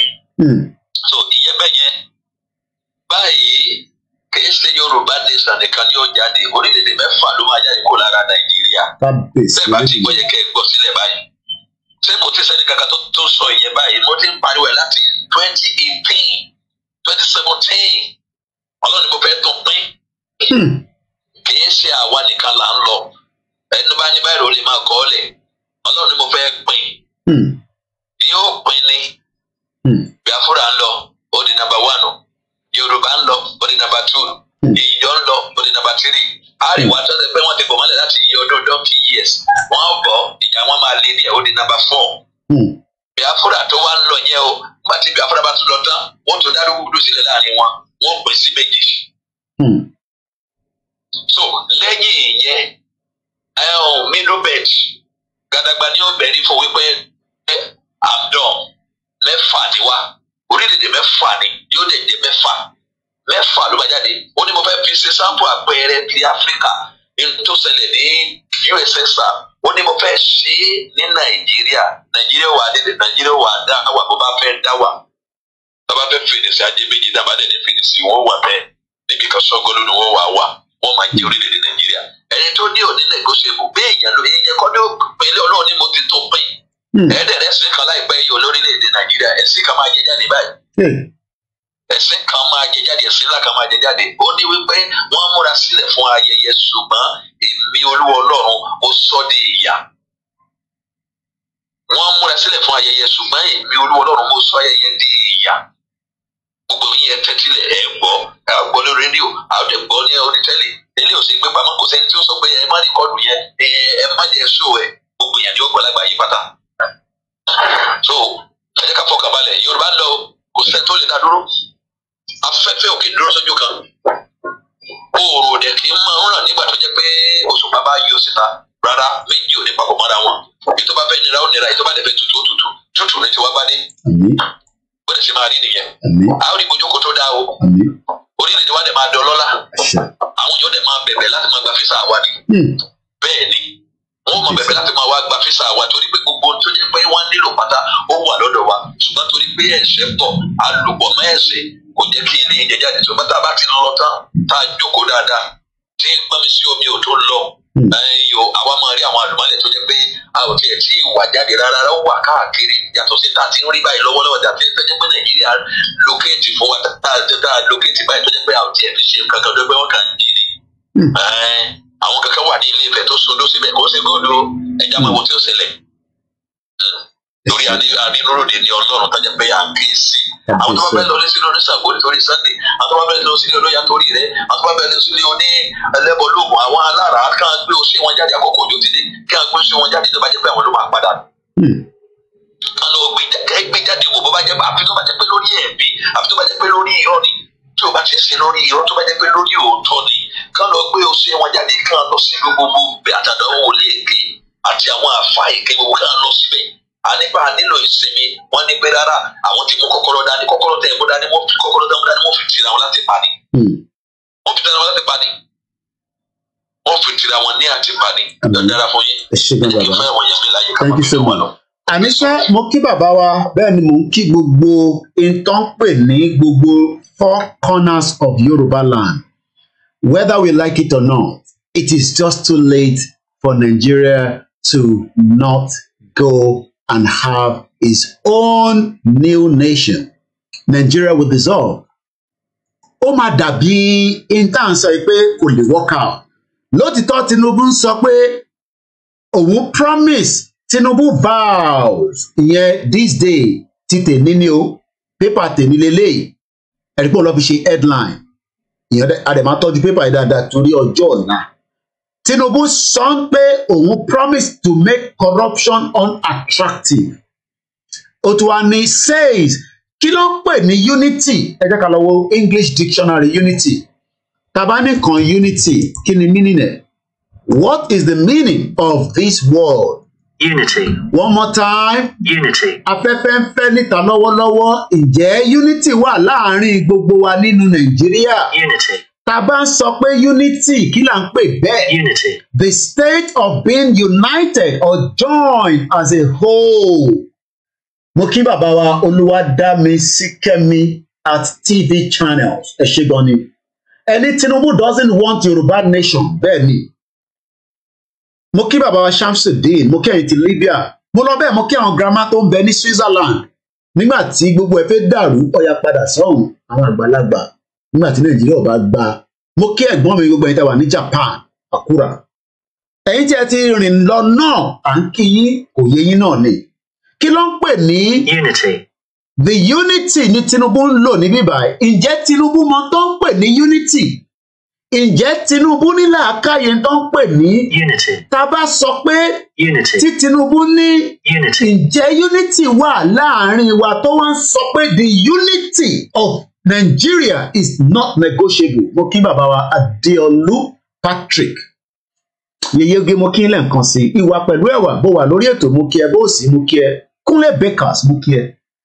Tinubu ń sọ fún àwọn ọmọ Nàìjíríà àbáwọn ọmọ Nàìjíríà àwọn ọmọ Yorùbá àtàwọn ọmọ Ìgbò àtàwọn ọmọ ìjọ dẹ̀ ń sọ níbí báyìí bàbá yìí sọ ẹjẹ́ agbọ́n Nnamdi Kanu ni if Nigeria does not come to an end it will bring all of our life ó máa mú ẹ̀mí wa wá sílẹ̀ ewu tí kí la máa sọ pẹ̀lú àwọn ọmọ tí ó gbóyún dé láti ọ̀dọ̀ àwọn Boko Haram terrorists that means pé wọ́n ṣe lọ́tọ̀ kíbọ̀rọ̀kì fún àwọn ọmọ yẹn kábíyèsí Elédùmarè Ọlọ́run àwọn ọmọ yóò dẹ̀ lè láìpẹ́ kọ́ jẹ́ Fúlàní Haúsá làwọn eléyìí máa jẹ́ wọ́n ti sabotage wọn wọ́n ti marginalize wọn débi pé Nigerian government ò mọbi tí wọ́n wà fún 9 years lọ́ fi jẹ́ àwọn ọmọ yìí lọ àwọn ọmọ Chibok girls wọ́n ti wá rescue wọn níbi àwọn ọmọ yìí níbi wọ́n nígbà táwọn lọ pọ́n mi according to the report tí wọ́n sọ fún media lánàá wọ́n ní àwọn bá kánlẹ̀ èyí tó dé ó ti bímọ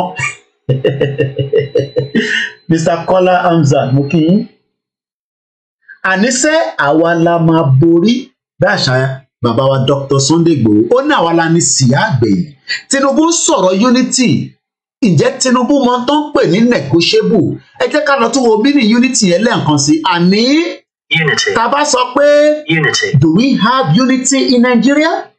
Are we unite? Have we been united? Are we still united? The state of being united, just like United Kingdom, United States of America. Àmọ́ ní United Kingdom yẹn, ó pín sí England, ó pín sí Scotland, ó pín sí Wales àti Northern Ireland. Mo kí ìyàwó Faith. Muyideen Ọláníyàn mo kí Sunday Adébánjọ ní is the hand of Tinubu. Kí ni ó lè fà á? Tí ṣe bàbá ó rà pé Wàsíù ti wọ London òun kàn travel káàkiri ní tiẹ̀ ni but àwọn tí Wàsíù pé ṣé Buhari ṣe bàbá tí kò jẹ́ kí Buhari sọ̀rọ̀ Buhari fẹ́ sọ̀rọ̀ Wàsíù ní Buhari ti sọ̀rọ̀ àti gbọ́ Buhari ti sọ̀rọ̀ kò jẹ́ kí bàbá sọ tó fẹ́ sọ lẹ́nu Buhari wá lóun wá Ìgbòho ó wá títí nítorí pé àwọn Yorùbá kan bíi Bọ́lá Tinubu fi ọwọ́ sí pé bí ẹ bá rí ipa ẹ bá ń pa á torí pé ọmọ yẹn máa dà mí láàmú torí pé òun sì ń wá unity ẹni tó ń wá nísìn unity ní Tinubu wà ó ń wá unity of a country níbo ló ti fẹ́ rí lọ́nà wo ló fẹ́ gbà rí ṣé ó fẹ́ ṣe tí àwọn ìjọ máa fi sọ pé àwọn ò lọ mọ́ ni ẹjẹ́ agbọ́n táwọn ará ìjọ sọ níbí sẹ́ ẹjẹ́ agbọ́n tí Professor Benjamin Okaba, the president of Ijaw National Congress, ẹjẹ́ agbọ́n tó sọ lẹ́ǹkan sí. And carry the burdens of an unappreciative Nigerian nation. Only the burden of unappreciative of a Nigerian nation. A lot of you tell me, I like Nigeria. Mo kí ìyàwó Fatima Mustapha. Mo kí gbogbo ẹ̀yin Mùsùlùmí lẹ́ǹkan sí akọ́ọ̀lá Jímọ̀. Ìyẹn á máa sọ pé Jímọ̀ á máa báyàn láyé ni. Torí tó bá ń bẹ láyé, ẹ̀mí ẹ̀ ń gùn sí nìyẹn. Tó o bá ti bẹ láyé, o ti lọ bá bàbá Gọdù nìyẹn. Àníṣe aago kan ṣẹ̀ lù ní nílùú London. Mo kí ìyá tó bí mi lọ́mọ ẹ káàbọ̀ sórí ètò. Sunday Adébánjọ ní Tinubu dey smoke igbó. Wọ́n ní Tinubu you are smoking igbó. Tinubu wọ́n ní you are smoking igbó. Òun sọ̀rọ̀ unity. Ládùúgbò wo sádùúgbò wo, níbo síbo, ní woro sí worobo, ní constituency wo, ní local government wo. Tinubu wọ́n ní you are smoking igbó. Gbogbo èyí tẹ́ ń support Tinubu tó náà ń wá unity. Gbogbo yín you are smoking igbó.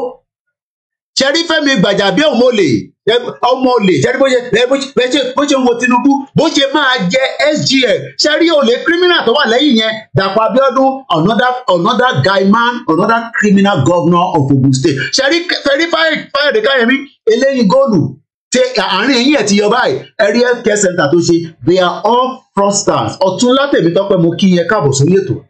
Àníṣe Tinubu náà wá unity ṣé torí ẹ̀ ní Tinubu tún ṣe give go ahead pẹ̀lú ṣé bàbá Wàsíù ti wọ London ní sọfẹ wá play fún wọn lọ́la àbí lẹ́yìn dẹ̀ lọ́nà bọ̀ wá play. Wàsíù ń káàkiri gẹ́gẹ́ bí ọmọ Yorùbá òun wà lára àwọn tó ń promote Tinubu àti ṣé bàbá tó ń fi orin táwọn èèyàn ń jó tí Buhari fẹ́ sọ̀rọ̀ ó ní Buhari ti sọ̀rọ̀ àti gbọ́ pé kọ́mọ́tẹ̀ náà fẹ́ gbọ́ kankan mọ́ Buhari ní jẹ́ kí n sọ̀rọ̀ jẹ́ ń sọ̀rọ̀ Tinubu ní ìwọ Wàsíù tó bá ti fẹ́ sọ̀rọ̀ ìwọ sábà ń gbóhùn sókè látọ̀dọ̀ ẹ lọ́hùn. Àwọn ń sọ fún gbogbo ọmọ Yorùbá pé ìyàtọ̀ wọn ni pé ìtí Ìgbòho fẹ́ kò fẹ́ jẹ́ kó jẹ́ òun nìkan ló máa káàkiri lẹ́nu Yorùbá. Fúlàní ò lè dá dúró number one Fúlàní tó fẹ́ dá dúró pé ó fẹ́ wọlé ní 1 million ò lè dá dúró àmọ́ òun wo tàwọn ọmọ Yorùbá tí yà ń jẹ tẹ́mi wọn ń lọ sókè tó ń lọ sàlẹ̀ tí ẹ̀mí ò wá sísàlẹ̀ nítorí pé kò sí unity. Àníṣe àwọn ọ̀jọ́ ní ìlú yìí ò gbádùn ẹ̀jẹ̀ ẹ̀gbọ́n tí bàbá yìí sọ. We reach a state without equivocation our resolve for self-determination. Ó ní àwọn fẹ́ self-determination bọ́jà ń lọ Àbújá lẹ́ẹ̀kan sí lọ́dọ̀ ẹ̀gbọ́n mi dáadáa tí bá máa ṣe ṣíà àbí tí Yorùbá bá dúró tó àwọn tó máa fún wa ní baba nice chair a máa jókòó sí àníní láti lọ rà láti Italy torí brain ń bẹ nílẹ̀ Yorùbá tó pọ̀ bàbá yìí náà ti jẹ́rọ àwọn politician ọkọ̀ fún mi jẹ́ ń bẹ̀ ni ẹ̀gbọ́n sókè ẹ̀gbọ́n mi dáadáa kí ló ń pa yín lẹ́yìn lẹ́yìn lẹ́yìn ṣe ṣáà fún wọn lábújá ń bẹ̀ lẹ́yìn fún wọn ní quotation ẹ̀gbọ́n sókè ọlọ́ba wà pẹ̀lú yín ẹ káàbọ̀ sà. Tí a bá ti gba Yorùbá nation. Kábíyèsí ẹ. Ìgbà yẹn làwọn Ìgbò máa mọ̀ pé wọn ò ní kankan. Wàláì. Mo fi títọ́ bá wọn máa sọ fún yín. Tí a bá ti gba Yorùbá nation, ọpọlọ tí Ọlọ́run fún ọmọ Yorùbá. Ṣé rí ní Nàìjíríà yìí ní Nàìjíríà bí Nàìjíríà ṣe wà bó Haúsá bó Ìgbò bó ẹ kò sí ẹni tí Ọlọ́run pọlọpọlọ bí Yorùbá. Kábíyèsí Elédùmarè. Ká dúpẹ́. Àwọn gan tó jẹ́ lédèkéde yẹn wọ́n máa ń sọ pé Yorùbá ló mú kí Nàìjíríà lọ́wọ́ ẹ lọ pé lọ́wọ́ anybody. Yorùbá ló mú kí Nàìjíríà lọ́wọ́ tí a bá ti tí gbogbo tá a jà fún kọ́lọ̀ ń dín kó tọ̀ wá lọ́wọ́ nírọ̀rùn nírọ̀wọ́rọ̀sí. Ṣé rí ibi tí mo gbọ́rọ̀ lọ gangan ṣé láwọn ọmọ tí bọ́s gẹ̀rẹ̀ sí yẹn. Bẹ́ẹ̀ni sà. Àrèjì ni o ẹ má gbà ọ́ lóhùn.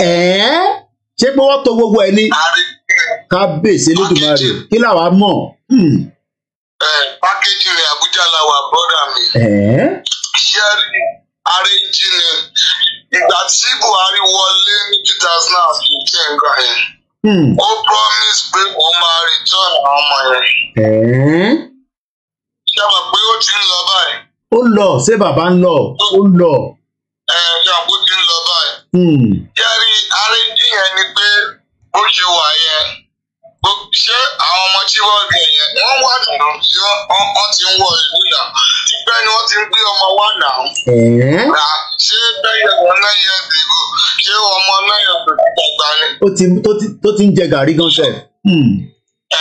So ààrẹ ń kiri pé yóò lè fi yẹn sọ̀rọ̀ ìgbé tó o promise Nàìjíríà pé àwọn ọmọ tí wọ́n gbé máa padà láyé tó ń. Ó dẹ̀ padà. Ìgbé tí wọ́n ti ń padà ìgbé wọ́n ti padà ìmọ̀tà gbọ́n pé ọmọ wa gbogbo yẹn arìndí ni ṣé rí ọ̀rọ̀ Nàìjíríà ẹ má jà tọrọ ọ̀rọ̀ Nàìjíríà kò sí òtítọ́ ti kú tipẹ́. Òtítọ́ ti kú tipẹ́. Òtítọ́ ti kú tipẹ́. Àdẹ ṣe rí bàbá wa tó ní jàgàbá tó ń bọ̀ yìí ẹ má jà tọrọ wa. Nàìjíríà ò lè jẹ irú owó yẹn kí ẹ ní Nàìjíríà kó sì exist. Ẹ má jà tọrọ wa.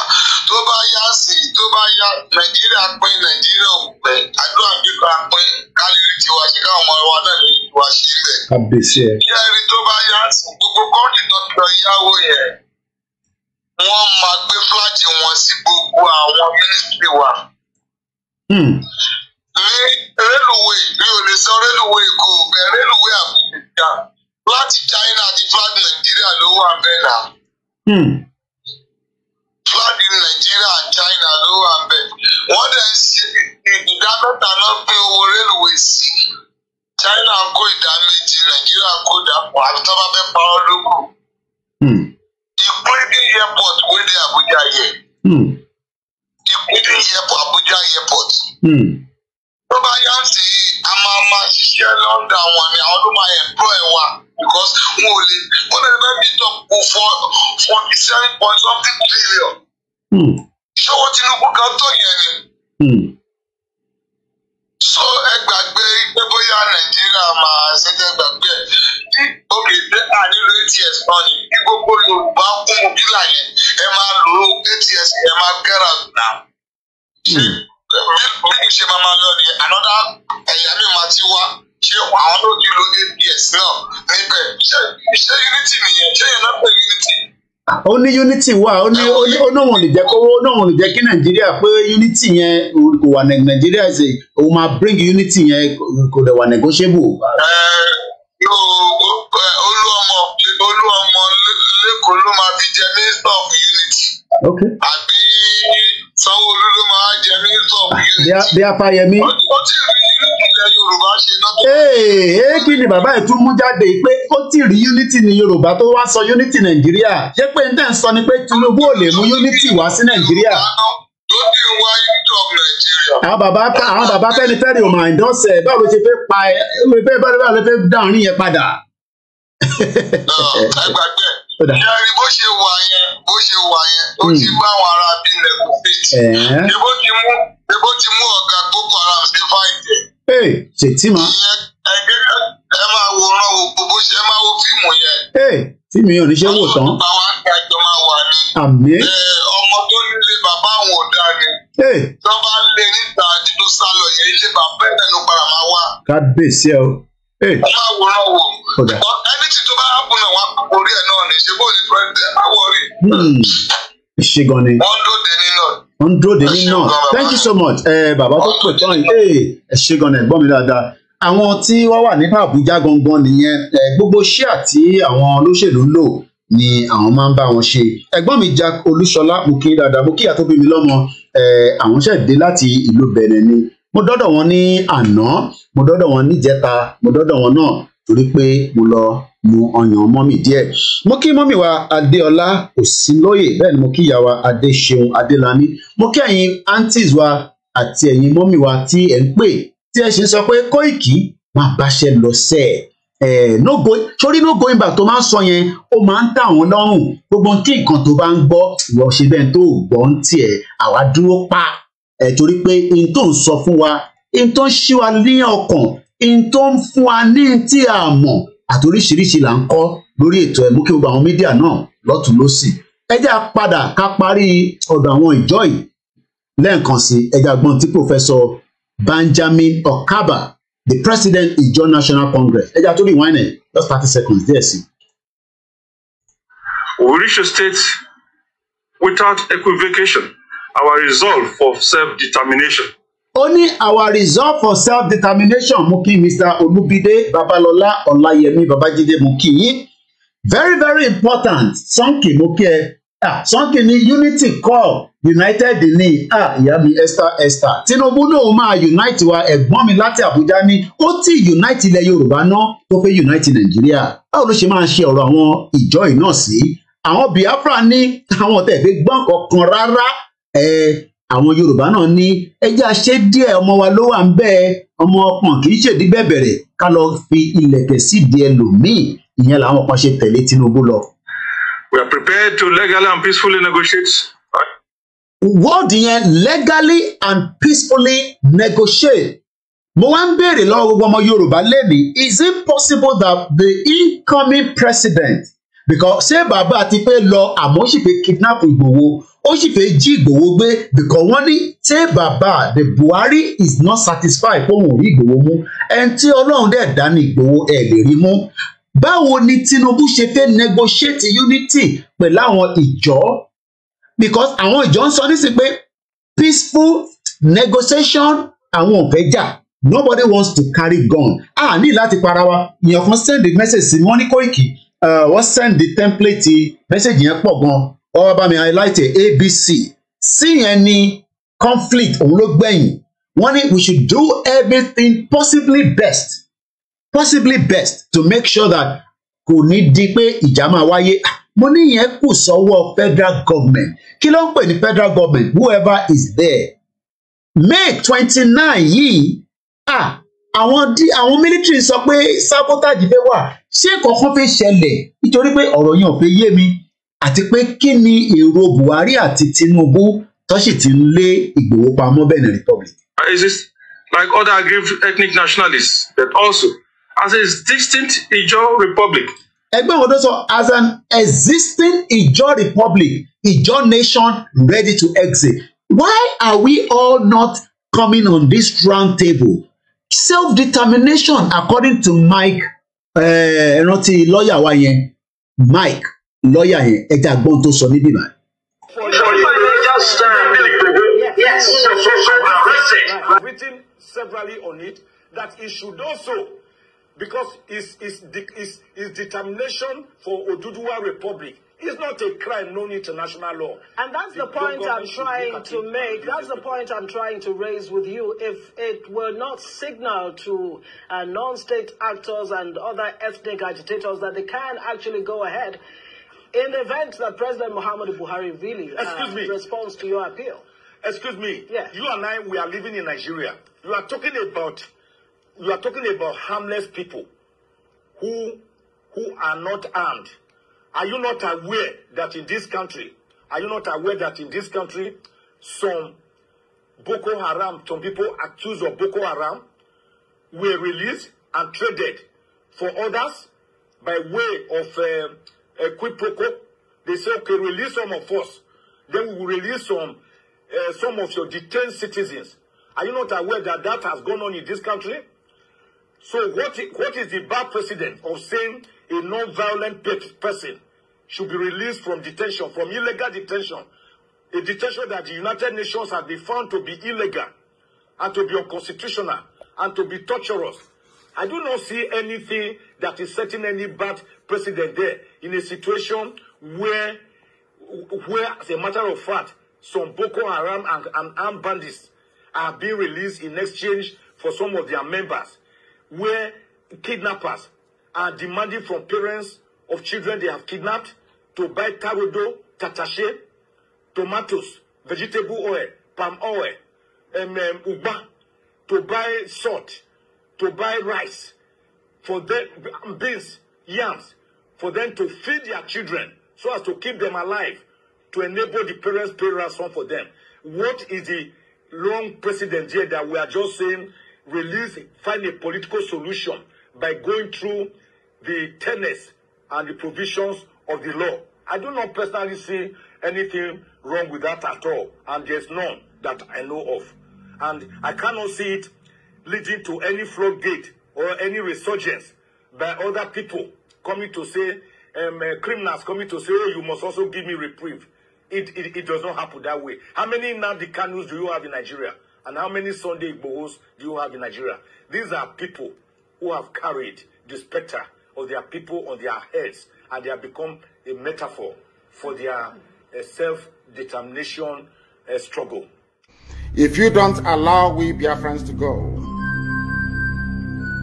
that zoological republic called Nigeria will be a worse place than Somalia. And today it is happening. And if you have not applied for your Somalian visa, please try and do so. Should I say Somali visa? Try and do so as quickly as possible, because the zoo is on the path of destruction. And there is nothing man can do to reverse it. Mark today's date and what I'm telling you. Nigeria will be destroyed beyond human comprehension. Impediment to Yoruba development is the impediment to Odua development. Without Nigeria, we won't be where we are. 1962, we were far ahead of South Korea and North Korea. We were far ahead of China even. We had television before France. We had radio before South Africa. Now look at where we are today. I think it's a shame that even any Yoruba man can be talking about restructuring at this point in time. What are we restructuring? This country that is already shot to pieces? I don't think that's what we want. But they are always talking about giving Nigeria a chance. The patience of Yoruba with Nigeria has come to an end. And it has come to an end, but it seems that the Yoruba politicians are not satisfied yet. Moki Aziz ní Miami. Ẹntì Badaruke má fi ṣèbínú. Mo lọ bẹ́ẹ̀ mo kí àwọn tó wà lórí Mixlr pẹ̀lú mi. Aláwọ̀ bàbá ní good afternoon. Comrade Plan B ní kò ní dá fún Nàìjíríà sẹ̀. Àti government àti gbogbo yín. Ó ní Buhari àti Tinubu will not have peace. Ní nísìmí. Àwọn olóṣèlú wa are not prepared. Ṣé rí gbogbo tá à ń sọ yìí? Tá bá ti jókòó sórí round table, Biafra, Ìjọ, Arẹwà, kò mí pé gbogbo àwọn tó ń gbé ní lọ́dọ̀ tiwa la máa ní kó máa padà lọ, but it will now be that a gbọ́dọ̀ register wọn to the system so that ká lè mọ̀ wọ́n. Direct call ní kọ́ yìí àmọ́ wọ́n fẹ́ dá sórí program mi ẹ jẹ́ ká píkẹ̀. Lẹ́ẹ̀kan sí mo kí gbogbo wa tí ẹ̀ ń gbọ́ wa tí ẹ̀ ń wò wá ní gbogbo ibi tẹ́ ti ń gbọ́ wa. Hello. Ṣé fẹ́ dá sórí program ní Jarawa Live? Ẹ pè mí padà torí ẹ mọ̀ pé mo wà lórí program, so that means pé ẹ wà wẹ̀ ẹ jẹ́ ká sọ that's fine ẹ wà wẹ̀ ẹ pè mí later sir. All right sir, thank you so much sir. Thank you. Mo kí gbogbo ọmọ káàárọ̀ oòjíire ẹ gbọ́ mi dáadáa. A ní any confrontation pẹ̀lú àwọn olóṣèlú wa o. A ní any problem pẹ̀lú wọn. Àwọn ni wọ́n ní problem pẹ̀lú àwa ìran Yorùbá. Ṣẹ́rí pàfẹ́gbà country is not something tó gbọ́dọ̀ dípẹ́ a máa pa bígbà tá à ń fẹ́ràn tó pọ̀. Àwọn olóṣèlú wa ló gbọ́dọ̀ sọ pé we are not interested in Nigeria, but àwọn ò ní sọ yẹn èyí torí pé Sàràkí sì fẹ́ yẹ káwọn ọmọ ẹ̀ àtàwọn ọmọ grandchildren ẹ̀ because ọmọ ẹ̀ kan ṣẹ̀ ṣetán ní university ní UK ní bíbá. So ó sì expect pé tíyẹn náà bá bímọ kọ́mọ yẹn náà ṣe university ní UK. These are the mindset of the politicians of Yoruba. Mindset tí wọ́n yàtọ̀ sí bàbá Awólọ́wọ̀. So today that we are asking our people that, is this the direction that we have to continue? Ìjọ ń pariwo, gbogbo wọn pariwo, Tinubu sọ pé Nàìjíríà kò wà negotiable nítorí pé ó fẹ́ please the Nigerians. How is he going to please every one of us? Gbogbo ala ní I like àwọn Igbo, I like Hausa, I like Irawa. Then why are we forcing ourselves and asking that and why unity? Unity will have very Moki Mr. Okay, Kayode, they have murdered the sleep and they will sleep no more. Yoruba nation no going back. Ekabo, Mrs. Elizabeth Adesanya. I am saying it categorically. I say it all the time on my show. I don't have. Ṣẹ́ni don't follow Tinubu. Their expectation is that Yoruba ló kàn. Ó dẹ̀ gbọ́dọ̀ jẹ́ Yoruba. But àwọn wo pé everything ló ní time. Yoruba ló kàn tó ń pariwo yẹn is a matter of time. Tinubu is there for a very, very limited time. It does not matter what policy that Tinubu wants to bring. It does not matter whether Tinubu is going to change all the security to Yoruba people. Even if he brings NNPC to Yoruba, CEO or whatever. Muki ni United Arab Emirates. African Wahala ni peace and blessing. Greetings to you, my brother. Shalom and welcome to the program. African Wahala. We don't have any issue with somebody from Mulefe. Tiba people but like Omo Kanuri, Malofe. But tó bá máa wá gbé nílẹ̀ Yorùbá, I go through immigration. Immigration làwa náà fi ń go through gbé nínú òyìnbó. But why do we want to deceive ourselves and then we are told that we are under Commonwealth and then my people cannot even travel to UK? Which kind of Commonwealth be that? Do you know that you cannot come to UK and you're a member of a Commonwealth according to the British government? Must be àti Parijawa torí pé must be ta omi fún mi níjọ́ Wednesday. Mo lè fẹ́ report must be sí local government ní Ìbàràpá but bí ṣe ń sọ̀rọ̀ nísìn mo rí email address Ìbàràpá so mo ti wá wò pé Nàìjíríà náà ni. Mo ní mo fẹ́ omi tútù pure water tútù rèé àfi bí must be ṣe ta omi inú tó tútù fún mi. O wá rọ́ sínú bóbì o wá lẹ kíní bóbì kí mọ́ má bẹ́ẹ̀ jà must be. Ẹ kú ìmúlédúró. Àníṣe unity tá à ń sọ yìí àìtẹ́ tí a sì ń yanjú unity láàrin ara wa Tinubu wa náà fẹ́ wá unity fún Nàìjíríà. Ṣẹ́rẹ́ èèyàn ọmọ Yorùbá tẹ̀ ń follow Tinubu àgbára wa jà kò sí misunderstanding láàrin ara wa. Mo get the point yín pé Koiki just like bí Adéyínká Grandson ṣe máa sọ ẹ jẹ́ ká kọ́kọ́ gbàgbára yẹn náà ká wá wo tí Tinubu máa ṣe. Well, we are waiting. But one thing is, it seems that there is a lot of movement. Lára movement yẹn náà ló ń fẹ́ líǹkì tọ̀rọ̀ Ìgbòho nítorí pé wọ́n prepare oríṣiríṣi and we must say clearly that Ìgbòho is not a criminal and Ìgbòho has never asked anybody to go and commit any criminality whatever. Anything tó wà criminality. Mo fẹ́ mú ìmọ̀ni punch ju headline sí wọ́n ti gbé lọ sísàlẹ̀ òlélẹ̀ mo fẹ́ ka farapa ṣe rí mo mọ̀ pọ́pọ̀lọpọ̀ yín ẹ̀ fẹ́ wọ́rì nípa news in Nigeria but àwa gbọ́dọ̀ ṣe analysis ẹ̀ fún yín mo dẹ̀ fẹ́ kí gbogbo kíní máa wà nínú record àwa kọ́ la fẹ́ saboteur May 29 because already the military and the DSS knows that àwa ò lè saboteur May 29. Yorùbá nation kila ìbọn ọ̀la ní nísìn ìyẹn tí bá náà máa ja ogun kò mí pé a níbọn but èmi mọ̀ pé tí wàhálà bá dé inú Nàìjíríà náà láti máa rí gbogbo tá a máa lò because Nigeria government has bought a lot of weapons that is used whether for proper security of Nigeria or the other way round and now they mọ̀ pé when there's a civil unrest anything ló lè ṣẹlẹ̀ anything goes we are praying that should be the last result. But for me, emo position mi o, orí M1 ni. Whether south or north, M1 ni. But ká tó lè dé M1 yẹn, ẹ jẹ́ ká kọ́kọ́ bára wa sọ̀rọ̀. Tinubu wá nísìn, ìwọ́n sọ pé unity. Ṣé ó máa sọ unity fún àwọn Biafra ni? Biafra, okay, tá a bá tẹ̀ sọ pé òkè torí pé ó jẹ́ ọmọ Yorùbá. Ẹ̀gbọ́n mi àǹtí mi jíire. Pé tá bá ní pé torí ó jẹ́ ọmọ Yorùbá pé àti ẹ̀fẹ́ ṣe wàhálà kankan kákọ̀wù ká fọwọ́ lérí ká máa wòran torí pé ìtí narrative tí wọ́n push out tí wọ́n fẹ́ fi destroy integrity Baba Akintoye nìyẹn ẹ rántí they wanted to destroy his integrity that pé Baba Akintoye ó fẹ́ dúró kí Tinubu débẹ̀ nítorí pé Tinubu ló ń ṣiṣẹ́ fún bàbá tó ti ń kọ history Yorùbá láti 1978 this was sketched ní 1978.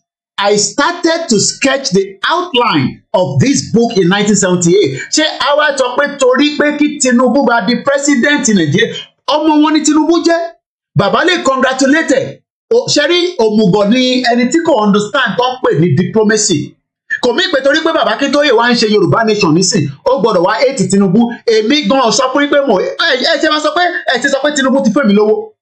Ẹ ṣe ń point finger pé Baba Akintoye nìkan ṣe èbé mi sọ pé èmi ò hate Tinubu mo dẹ̀ gbàdúrà ẹ̀kọ́ fún but ọ̀nà tí Tinubu ń gbà ó yàtọ̀ sọ́nà táwa fẹ́ mo kí mi ìyàwó root Tinubu fẹ́ lọ in the direction of Nigeria Rẹ̀mí official mo kí A1_casual gbogbo ẹ̀yin ọmọ Yorùbá tẹ́ ẹ̀ máa farabalẹ̀ gbọ́ wa lórí Instagram ẹ farabalẹ̀ kẹ́ gbọ́ ṣẹ́rí nation tá à ń sọ yìí within 10 years a ní láti máa sáré tó fẹ́ lọ Dubai ó fẹ́ lọ anywhere wà láìtàlá ìsúnmọ́ mi láì làzílà hùwà kò ń ṣe pé tẹnu níbi tí Ọlọ́run fún wa lọ́gbọ́n dé tí a bá gba nation yẹn léni nísìnyí ká tẹ̀sọ́ pòkè ká bá ti mọ̀ pa máa gba nation yẹn ká wà lórí round table kọ́dẹ̀ fọ́ pé kì í wíte ṣe bí British tó kúrò nínú EU Britain exit EU ó sì ń ṣe conversation meeting sì ń lọ ẹ wòran nísìn this was 2 weeks ago kí ló kọ síbẹ̀ debate on an e-petition calling for the public inquiry on the impact of the UK exit from the European Union. So, and what we are saying is, anything that's got to do with regulation post-EU exit. What are the key issues? Sherry, all this, I'm sorry, if we are, and these are their own national audit office, our not the national audit office in Nigeria. But what I'm trying to explain for you, Sherry, exit, I'm sorry, ní láti kó bọ́n jáde ká bẹ̀rẹ̀ sí yínra wa. I saw a video tí bàbá wa Oseni tí wọ́n fẹ́ destroy integrity bàbá yẹn náà Ọ̀túnbọ̀ Oseni tó ti wà ní UK tó ti tẹ́ pé Nàìjíríà ò gbádùn tẹ́ pé bàbá yẹn wà ní bíbá ó ní Mercy Olóyè tó rárá ń lò tó rárá tún yọ̀pẹ̀ bí wọ́n ti wá ṣe program nínú studio mi rí ká tó bẹ̀rẹ̀ Yorùbá Nation. I think when he was 70 years old mo invite wọn as a elder àgbàlagbà tó ti wà nínú media broadcasting nínú àwọn fẹ́ interview wọn wọ́n fẹ́ destroy integrity just the same way wọ́n ti fẹ́ destroy integrity Mrs. Janet Bashakin mo kí mọ́mí wa grandma Lé Ajayi but in tí mo sọ fún gbogbo ọmọ Yorùbá ni pé ṣe rí in tí ẹ̀yin expect pé Tinubu máa gbé yọ kò ní gbé yọ because àwọn náà tò ní fún láyè lótìtọ́ agbára máa wà lọ́wọ́ ẹ̀ but tí Tinubu wá gbé ọwọ́ kọ́wọ́ ìjà yẹn máa di ogun gbẹ̀yìn náà ni wà láìkàlá ìsúnmọ́ bí láìláṣẹ a ní kẹ́ lọ prepare for crisis because àwọn northern máa bá Tinubu fanto tán nílẹ̀ ìjà tí Tinubu ò fẹ́ jà ló sì máa padà wá jà ó ń tan rẹ̀ ni ó sì wà kàbáàtì káàkiri but n tó kò lè ṣe ni pé bóyá a ní number one ìjà tẹ́ǹkìwò Abíọ́lá ò lè jà tóun rò pé òun wá fẹ́ jà nísìn ká máa wòran because Tinubu ti ń fẹ́ ọ̀rọ̀ sọ nísìn pé kíní yóò ṣe é tí negotiate òun lòun wà lórí afẹ́fẹ́ nísìn ẹ má tí gbé ọ̀rọ̀ Yorùbá Nation wá bá òun ẹ má tí gbé ọ̀rọ̀ ìjọ wá bá òun ẹ má tí gbé ọ̀rọ̀ Biafra wá bá òun Arẹwà má tí wá gbogbo tí problem tí Nàìjíríà ní òun máa wo tóun bá lè ṣe òun máa fulfil political promises ṣé Buhari ò sọ jù bẹ́ẹ̀ lọ ni ẹ gbọ́ mi dáadáa Jagarodi versus the North versus Wike ṣe rí problem tó ń bọ̀ nínú Nàìjíríà tá a ṣe tún fẹ́ wọnú ẹ̀ yìí ó máa le ju ti Buhari lọ because now tí Tinubu bá débẹ̀ the pattern tí Tinubu bá gbé ni àwọn náà ti máa fi mọ̀ pé Tinubu ti ń kúrò láàrin àwọn and eventually ó máa dogun náà ni because àwọn not wọ́n ti prepare ṣe rí Tinubu tó fẹ́ débẹ̀ let me put it this way gbogbo plan sọdẹ ní Ọlọ́run àbá plan wọn jẹ àwọn support Tinubu but ṣe rí Tinubu tó rò pé tóun bá débẹ̀ ní sẹ́wọ̀n arágbára àwọn náà ti ní agbára láti 1960 ní British ti fún wọn lágbára the British government gave them the power tẹ́ bá wo bíbá yìí nísìn ẹ rí picture yẹn but màá sáré post it this was the Nigerian Constitutional Conference ní ẹ jẹ́ kí n copy ẹ̀ mo ti because mo bọ̀ ẹ jẹ́ n gbọ́ báyìí ẹ lè rí nǹkan tí mo ń ṣe mi rí because bí ṣe ń ṣe kínní ẹ̀ mọ́ kò gbé wá sí forefront ok ó dẹ̀ lè gbé wá bí a torí pé mi ni mo ẹ jẹ́ n lọ wo window capture another one no kò ń ṣe lè mo fẹ́ kọ́ mú jáde the British technology ọmọ àlè ni tí mo fẹ́ show yín lélẹ́yìí kò fún mi access ni ẹ jẹ́ ká wo kínní to buy this picture is going to cost you £375 because this is the original picture. tó bá rí àwọn anything tó bá ti rí getting images original ni torí tó fẹ́ ta 300 wọ́n fẹ́ ta picture bàbá Awólọ́wọ̀ àti Zik àti Saudana àti talowa nbẹ àti Amadu Bello àti the secretary máa sọ gbà tó wà nbẹ this picture tẹ́ ẹ rọra wò yìí tí bá máa rà nísìnyí lọ́wọ́ getting images it's gonna cost me £375 ẹ wá ń sọ pé kò sí owó nílẹ̀ Yorùbá ẹ mọ àwòrán Awólọ́wọ̀ tí a lè máa fi ṣe oríṣiríṣi nǹkan tá máa tà lóríṣiríṣi pendant lóríṣiríṣi nǹkan tá máa promote ayélujára tó bá yẹn Yorùbá pé ẹ fi Nàìjíríà sílẹ̀ the future nísìn ni pé ká máa ronú Yorùbá nation ẹ fọ̀rọ̀ Nàìjíríà sílẹ̀ Nàìjíríà ti dọ̀tí gbogbo wa bó ṣe dọ̀tí èmi ló dọ̀tí wọ. Different entities in background. Now ẹ jẹ́ ká wo image now that everybody can see mo wá ń yọra mi lẹ́nu rẹ̀ mo sì máa copy ẹ̀ náà because èmi náà like èmi kọ́ èmi máa download ẹ̀ fúnra mi ni máa fi sínú archive lọ́dà pé mo nílò ilé tẹ́lẹ̀. Now ẹ jẹ́ ká wo ohun tó kọ sí bíbá. This was the Nigerian Constitutional Conference. Ṣé rí nígbà tó ń ṣe conference yìí àwọn Britain tó ń bá àwọn northern part of Nigeria wọ́n bá wọn discuss lẹ́yìn. Ìtàn bá wọn discuss wọ́n ò fi tó ọwọ́ lọ́wọ́ létí mọ́ wọ́n ò fi tó Zik lọ́wọ́ mọ́. Gbogbo tẹ máa ń sọ pé àwọn Igbo ló destroy the regional government system. Kí la mọ̀ tí Hausa àti British ń discuss nígbà tó ń ṣe gbogbo meetings yìí. The British conservative ló wà níbẹ̀ níjọ́ náà lọ́rùn conservative government là ń ràn lọ́wọ́lọ́wọ́ nísìnyí tó bá understand ní UK. Current prime minister wa Rishi Sunak conservative ni. Àwọn Labour nísìnyí wọ̀ tí ìráyè padà wá after tí ṣé Tony Blair was the last Labour prime minister. Àwọn èèyàn like Tony Blair yẹn gan bàjẹ́ àtìgbà tó lọ kó rẹ̀ sínú wàhálà láti lọ ṣe Iraq pẹ̀lú George Bush ẹlẹ́nu ṣúkúṣúkú yẹn. Mr. Sampson sọ pé it is true Mr. Koiki a lot of the problem come to new government Tinubu yìí problem tó máa bá nínú ẹ̀ kódà alágùn. Let's continue. British conservative politician Alan Lennox. Boy, this was 1904 to 1983. The Secretary of the State for the colony ni wọ́n lò fún wa níjọ́ náà lọ́hùn, was chatting with Nigerian Premier at the opening section of the Nigerian Constitutional Conference rather. Imagine nígbà tó máa ṣe the first constitution UK nígbà iná tó wá lọ́ti ṣètò ẹ̀. I mean, how did we even get mo kí mọ́mí wa Ọlájúmọ̀kẹ́ Àjọkẹ́ Tèjì, mo kí gbogbo ẹ̀yin GR1, mo kí ìyá wa Ọmọláyọ̀ Ayọ̀, mo kí ìyá wa Fúnmilọ́lá Grace, and all the silent listeners. Triple AD. Okay, Gordon Brown, thank you so much. So Gordon Brown was the last. Ẹ ṣe gan ẹ̀gbọ́n mi ṣẹ́gun ọ̀nà. Mo ní screen oríṣiríṣi, tí bá lọ báyìí, tí bá gbójú sókè, screen ti pọ̀jù nínú ilé mi. So ẹ̀yin ọmọ Yorùbá tá à ń sọ̀rọ̀ púpọ̀ pé lílọ ń ṣe tó gbọ́dọ̀ dìjà.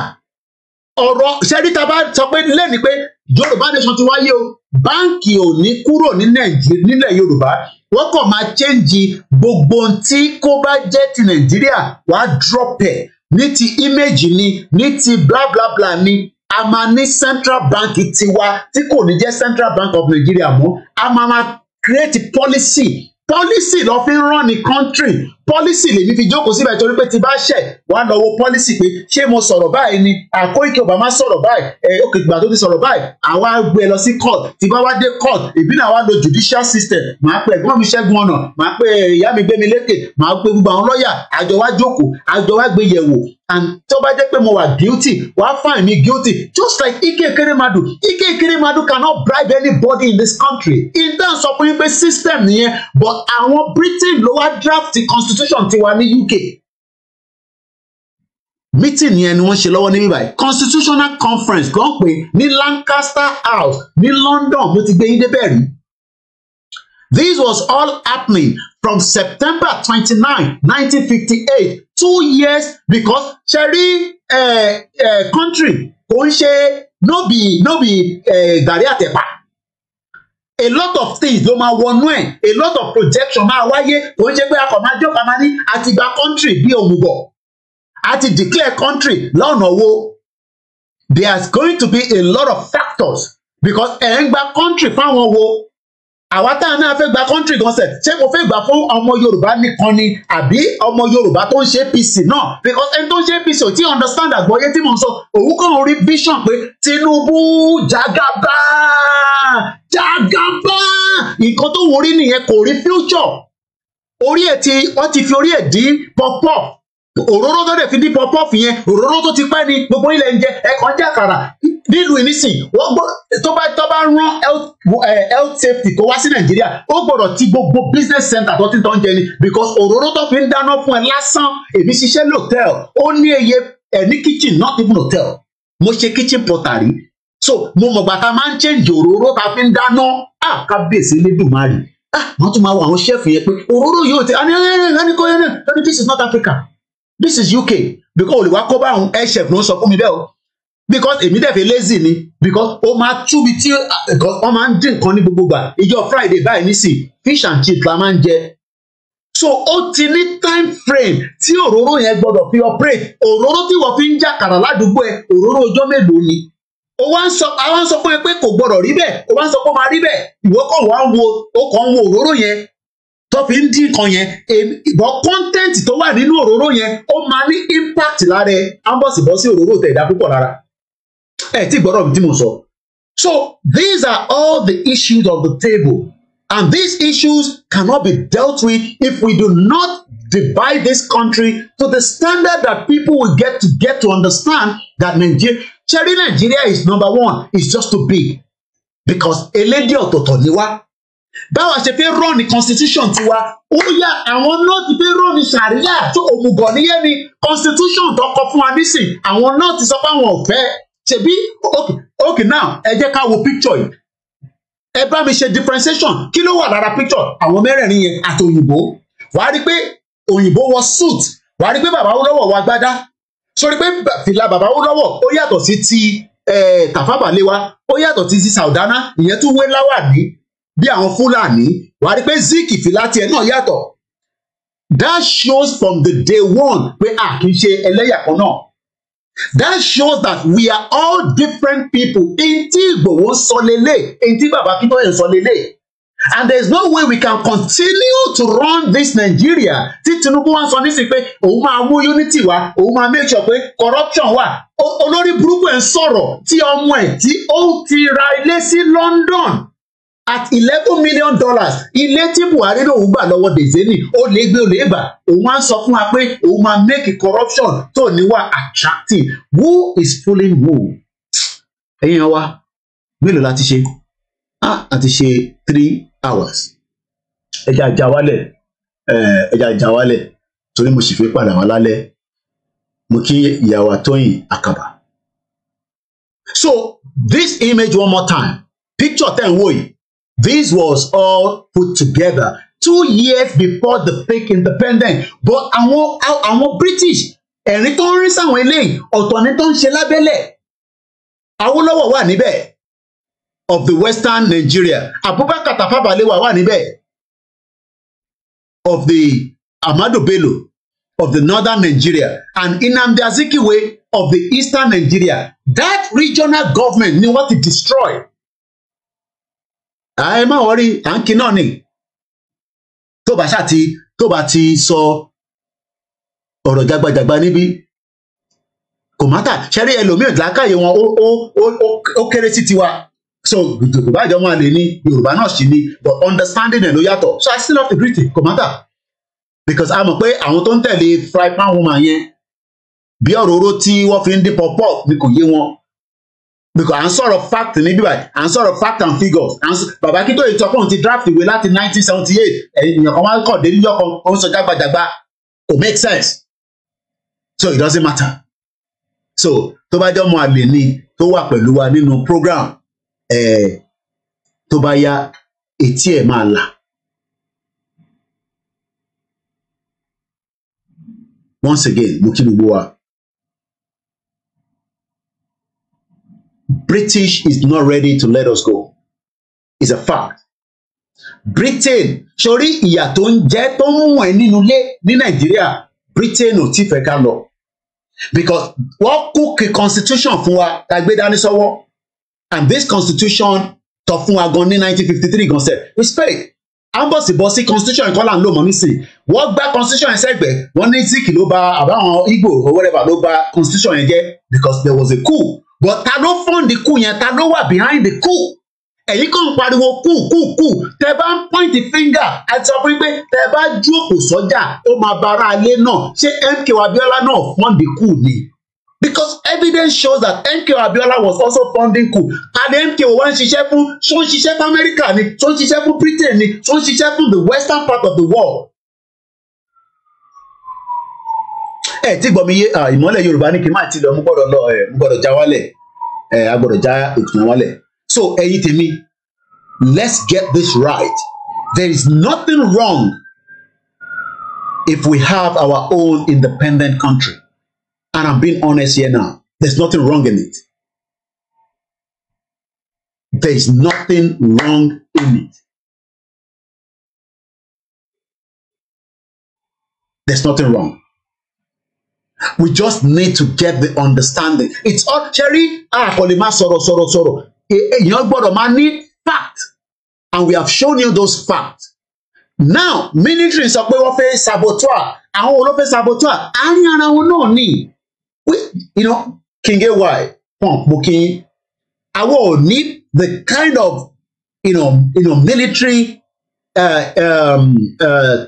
technology lọ́wọ́. Because number one is it, they can operate radio in Nigeria. Can operate radio in Nigeria and to destroy Nigeria? TP Afra never operated in a proper way because in any way, she fi close referendums in the constitution because the clause never work. Then as a mama push àwọn olórí burúkú politicians just to get them in there. Our politicians they are part of the problem. Our politicians they are holding us backwards. And one of them is Tinubu.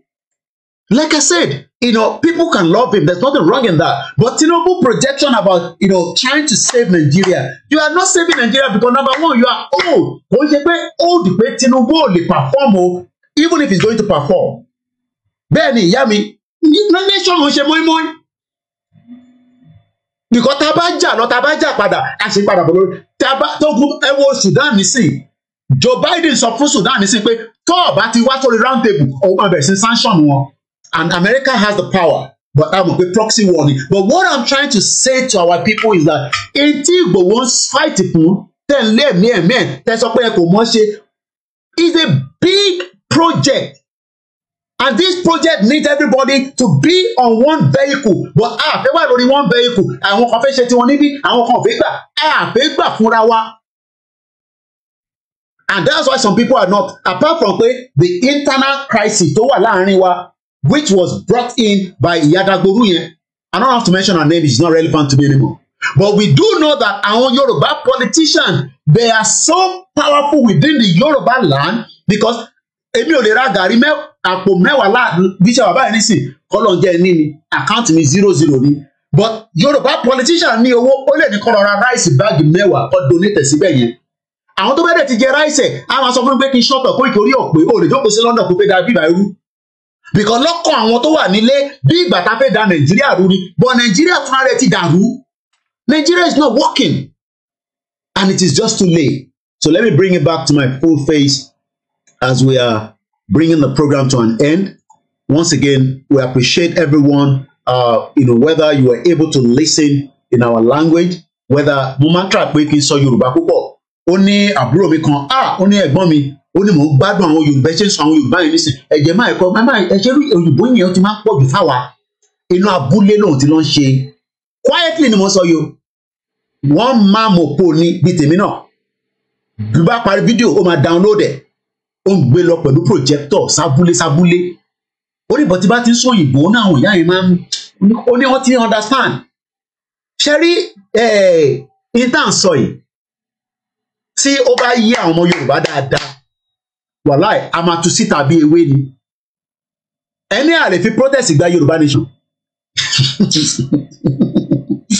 ọ̀nà Koiki ẹ̀ lè ní ẹ́ lẹ́nu wọn ó fẹ́ kówó jẹ ní ó fẹ́ jẹ kíní kan protest we shut down the economy of Lagos State for 7 days kábíyèsí lẹ́dùnmáà no flight kankan ní jáde rárá àfi kó pa gbogbo wa sínú airport àwa kan máa dé èmi máa sọ̀kalẹ̀ wa ni mo sọ fún yín èmi ò ní ṣe journalist orí social media nígbà yẹn ìlú kan bẹ́ẹ̀ lè ní fẹ́ pẹ̀lú backpack mi mò ń bọ̀ nísàlẹ̀ ìjọ tí crisis bá ṣẹlẹ̀ ní Nàìjíríà I'm going to take the next flight I'll be in Nigeria wàláì tàlà ìsúnmọ́ bí lálàsí láhùwà the next kí ni Christian Ampo ṣe ń lọ síbi tó ti ń jagun ìwọ ọ̀rẹ́ àwọn journalist tó ń lọ sí war front ni màá jókòó sí London kí ni mo fẹ́ máa ṣe London ibẹ̀ gangan ni fíìmù wa ọlọ́dẹ máa fi ṣọ́ gbogbo wa ẹ̀jẹ̀ máa ta sílẹ̀ à ń bẹ Ọlọ́run kó máa pọ̀ ní ẹ forget pé kò ní sẹ́jẹ̀ tó máa ta sílẹ̀ irọ́ là ń pa fúnra wa ẹ̀jẹ̀ máa ta sílẹ̀ a kàn ń bẹ Ọlọ́run pé tó bá lè bá wa ṣe ní àrà ẹ̀ torí Ọlọ́run ní ọba àrà Ọlọ́run tá a dẹ̀ ń sọ yìí kò ní jẹ́ pé kọ́ wa máa fọ́ọ̀sì Christian lé wa lórí no ìyẹn kọ́ ni mò ń sọ ẹ̀sìn lọ́dọ̀ tiẹ̀ ní àwọn kan òkúta kan nísìnyí Destiny of Stone òun ni wọ́n worship ní London nísìnyí tó máa fi jókòó nísìnyí àwọn máa sọ fún mi pé kíní kan ẹ máa gba etí ẹ Elédùmarè Ọlọ́run ọba inshallah it doesn't matter kó bá wa ṣe débi pé àwọn kan ní ẹbọ Koiki Tinubu ti débẹ̀ ẹ jẹ́ ká wò ó bó ṣe máa ṣe àdìmú ni àṣà àdìmú lẹ́pọ̀n ṣé mo ti Tinubu mú lẹ́pọ̀n ni àdìkẹ́ ẹni kí n bá sọ̀rọ̀ Tinubu orí yín gbálẹ̀ ni mo sọ fún yín àní à ń sọ̀rọ̀ pé ká ṣe sùúrù ọ̀nà tí a máa fi lọ Tinubu débẹ̀ kò débẹ̀ a máa gbé protest jáde àfi kó yapa gbogbo wa tó bá dẹ̀ tí Tinubu náà bá dẹ̀ ti di pé wọ́n pọ̀ ọmọ Yorùbá kan nínú rally nínú protest òun náà orúkọ ẹ̀ lọ sórí International Criminal Court ẹ lè ní pé kò ní work ìyẹn àpọ́nlé ni wóró sí wóró ẹ má bínú ẹ̀ dáwà lórí bátìrì fóònù ti lọ́lẹ̀ pátápátá ẹ̀ dáwà God say protection dey laugh bẹ́ẹ̀ ni this battery don ó ti flat gan àti pẹ́ lórí program yìí 3 hours kò dẹ́ ká máa pẹ́ báyìí ẹ̀ràn bí ẹ lè máa pick ẹ̀ ó dà kó ti jẹ́ kó bright padà ní. So ẹ̀yin tèmi ẹja àjáwálẹ̀ Mr. Kẹ́hìndé mo kí ìmọ́lẹ̀ Yorùbá Tinubu has nothing to do I'm sure pé inú Adéyínká grandson máa dùn nísìnyí pé Tinubu ti débẹ̀ because he was very very positive that Tinubu needs the power at the center. Tinubu will have to do what you are expecting. I am not expecting anything from Tinubu. It's as simple as that. And I'm sure, very, very sure, perfectly sure, it's the same thing with some of you. It is just too late. Nígbà Nadeko yẹn lẹ́ẹ̀ka ti fọ́ gbogbo ẹ̀. We lost that beat. So gbogbo tí Tinubu náà máa kàn ṣe nísìnyí pé ẹ̀yin ọmọ Yorùbá tẹ́ ẹ pariwo Yorùbá nation ẹ ṣe sùúrù àgbéyẹ̀wò ìjọkọ̀ máa ṣe nìyẹn tó máa fi parí tenure ẹ̀. Tinubu kàn máa waste time wa ni ó kàn máa waste time wa ni just reason mo kí ẹ bẹ̀ Tinubu is just gonna come and waste our time and this is not worth it at all. Ta ló ń pè that will be the last call ẹ bá ṣe ní briefly because I need láti lọ. Hello caller. Hello ní last call our ẹ pass on sir. Àbò ti sẹ́ẹ̀dì mẹ́sẹ̀gì tẹ́lẹ̀ mo lọ bí ṣẹ́ lánàá nígbà tí mo wà lórí program so ẹ pè mí later. Okay. That's the problem because you don't know who's calling. Okay, ráńpẹ́ ni màá fi dá sí program ni. Let me see. So this will be the last caller. Ẹ fọkànbalẹ̀ gbogbo àwọn tá a wà ní gbogbo ibi tá a bá wà. Fíìmù tó dùn lọ àti ṣẹ́rí fíìmù tá a fẹ́ wọnú ẹ̀yìn òun ló dùn jù especially fáwọn ọmọ Yorùbá nation because on the political side ìgbẹ́ máa gbọ́n Tinubu lójoojúmọ́ wàláì ìgbẹ́ máa gbọ́n lójoojúmọ́ ẹ̀gbọ́n sókè ẹ̀gbọ́n mi ẹ̀yin ní last caller wa. Ọláyọmí ẹ̀kú ètò ní ẹ̀sà. ṣe rí gbogbo ṣe rí kọ́nà kókó ayọ̀nù wàhálà táwa náà ẹni. tó ń ṣe kékeré gan sẹ́. Amẹ́ríkà pẹ̀lú àwọn UK wọn ò lè sọ pé wọn ò mọ nǹkan tá à ń fẹ́ sí.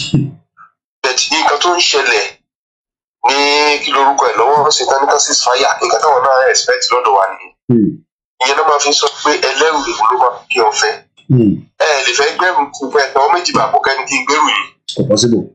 ìgbà tẹ́lẹ̀rù bá bẹ̀rẹ̀ tó fọwọ́ méjì sí ẹni tó bọ̀ máa bá fọwọ́ kan sọ́pọ́ọ̀tì ẹ̀. nítorí pé àfẹ́ kú mi ò lè wá kú bẹ́ẹ̀ ní kò lè jẹ́ òye ìdílé bàbá ẹ̀. tí ń sọ ọ̀rọ̀ ẹ̀ sì over 2 years mo ti ń tẹnu mọ́rọ̀ iṣẹ́ rí tí ò bá tì sí gbàgbós àkàn ń pariwo ni. ikọ́ ṣètì tí mo sọ bẹ́ẹ̀ ni pé àwọn politician wa tó jẹ́ Yorùbá gangan. The bastard. tá a bá sọ pé nǹkan tí ó jẹ́ kí Nàìjíríà ò dalé ní Yorùbá báyìí. àwọn gangan ni gbogbo ta kan parọ́ mọ́ àwọn Fúlàní yẹn ni à ń parọ́ mọ́ Fúlàní ni à ń parọ́ mọ́ Fúlàní ni bẹ́ẹ̀ ni. nítorí pé Yorùbá a ní kíní kan a ní ẹnu mẹ́fà ẹnu wa ti kọjá méje a ní ẹnu mẹ́fà Yorùbá ló máa gbé olè wájà Yorùbá náà ló máa gbé olókòkò wá kó wá mú àwa la máa lọ bá wọn lórí burúkú Fúlàní wọ̀nyí a máa kọ́ wọn lọ́gbọ́n ọgbọ́n tá a wá kọ́ wọn sí ojú wá pọ̀ jù wá lọ́wọ́ tí wọ́n fi. Mr. Tony Akaba ẹ ṣe sùúrù lórí comment section. tá bá ti lè fún wa lówó díẹ̀ tó máa gbọ́ kátà àti wa àti fámìlì wa àfẹ́ kí ẹ̀ nípa wọn ẹni àmọ̀rí bá kú kò sí ní tó kàn wá mọ́. tó nǹkan tó ń ṣẹlẹ̀ sí wa nìyẹn àwọn tó ń pariwo pé bàbá Tinubu ò ṣe ẹni òdì ní ọmọ Yorùbá kò ní problem pẹ̀lú ọmọ Yorùbá kò dẹ̀ ní ẹni ọmọ wa ní bàbá Tinubu nídìí àti sọ̀rọ̀ against ṣùgbọ́n bàbá yẹn ó lè ní ọkàn bóun fẹ́ ṣe dáadáa bóun láwọn èèyàn lẹ́yìn tó máa lò àwọn èèyàn tó ní lẹ́yìn tó fẹ́ lò iṣẹ́ jẹ́ ọ̀rọ̀ lára tiwọn ní iṣẹ́ òkú lẹ́bí táwọn náà fẹ́ tọ́jú so bàbá yẹn nǹkan tó máa fèsì nínú ìjọba Buhari ti bá pọ́nlẹ̀ bíi máìmáì kó máa jẹ lọ lókù Buhari ti divide ìlú yẹn orí Buhari gangan tó yẹ kí Nàìjíríà ti gbé Buhari wá fọgbọ́n kẹ́kẹ́kẹ́ ó kẹlẹ̀ lórí nǹkan tó máa fèsì bó ṣe wà yẹn ṣe rí èèyàn ò lè na ọmọ kó ní kó má ké kò sí bẹ́ẹ̀ ṣe fẹ́ na ọmọ kẹ́ni kó má ké ẹ ti na Nàìjíríà ẹ̀ẹ́dẹ̀ fẹ́ kí wọ́n sọ̀rọ̀ ẹ̀ẹ́dẹ̀ fẹ́ káké wọ́n gbé gbogbo bùkátà wọ́n yẹ sórí Tinubu tí wọ́n wá rò pé mo ti dépò agbára jẹ́rí nínú àwọn àmì tó máa tẹ̀lé gan àwọn tó máa lépa ẹ̀mí ẹ̀gàn máa wà bẹ́ẹ̀ níbi tó máa lélẹ̀ so kábà tí sọ ti gbé àwọn aráàlú ìlú yẹn ó ti dáìjọ rẹ́dí Ọlọ́run dẹ̀ máa pín agbára Olódùmarè kọjá kọjá wọn ìlú yẹn torí àníjà ti ṣe gbọmọ tí mo gbé ọ̀tọ̀ọ̀tọ̀ ni wá so Ọlọ́run á ràn wá lọ́wọ́. ẹ ṣé gan ni sir thank you so much mo lọ bẹ́ẹ̀ mo wá kí mo dúpẹ́ lọ́wọ́ gbogbo wa pátá láì yọ anybody sílẹ̀ mo lọ bẹ́ẹ̀ mo kí bàbá wa Alọ́rẹ̀ Tósìn àdúrà máa gbà fún yín èmi á máa sọ pé bí mi dá kí n jókòó síbí kí wọ́n máa sọ pé ẹ̀sìn kan kíní kan kíní no mo sọ pé máa ń wo what God cannot do he cannot kíní kan oríṣiríṣi máa ń wò lórí YouTube máa ń jókòó báyìí Mr. máa ń wọ àwọn oríṣi àti mo like àwọn white garment gan ẹ̀mí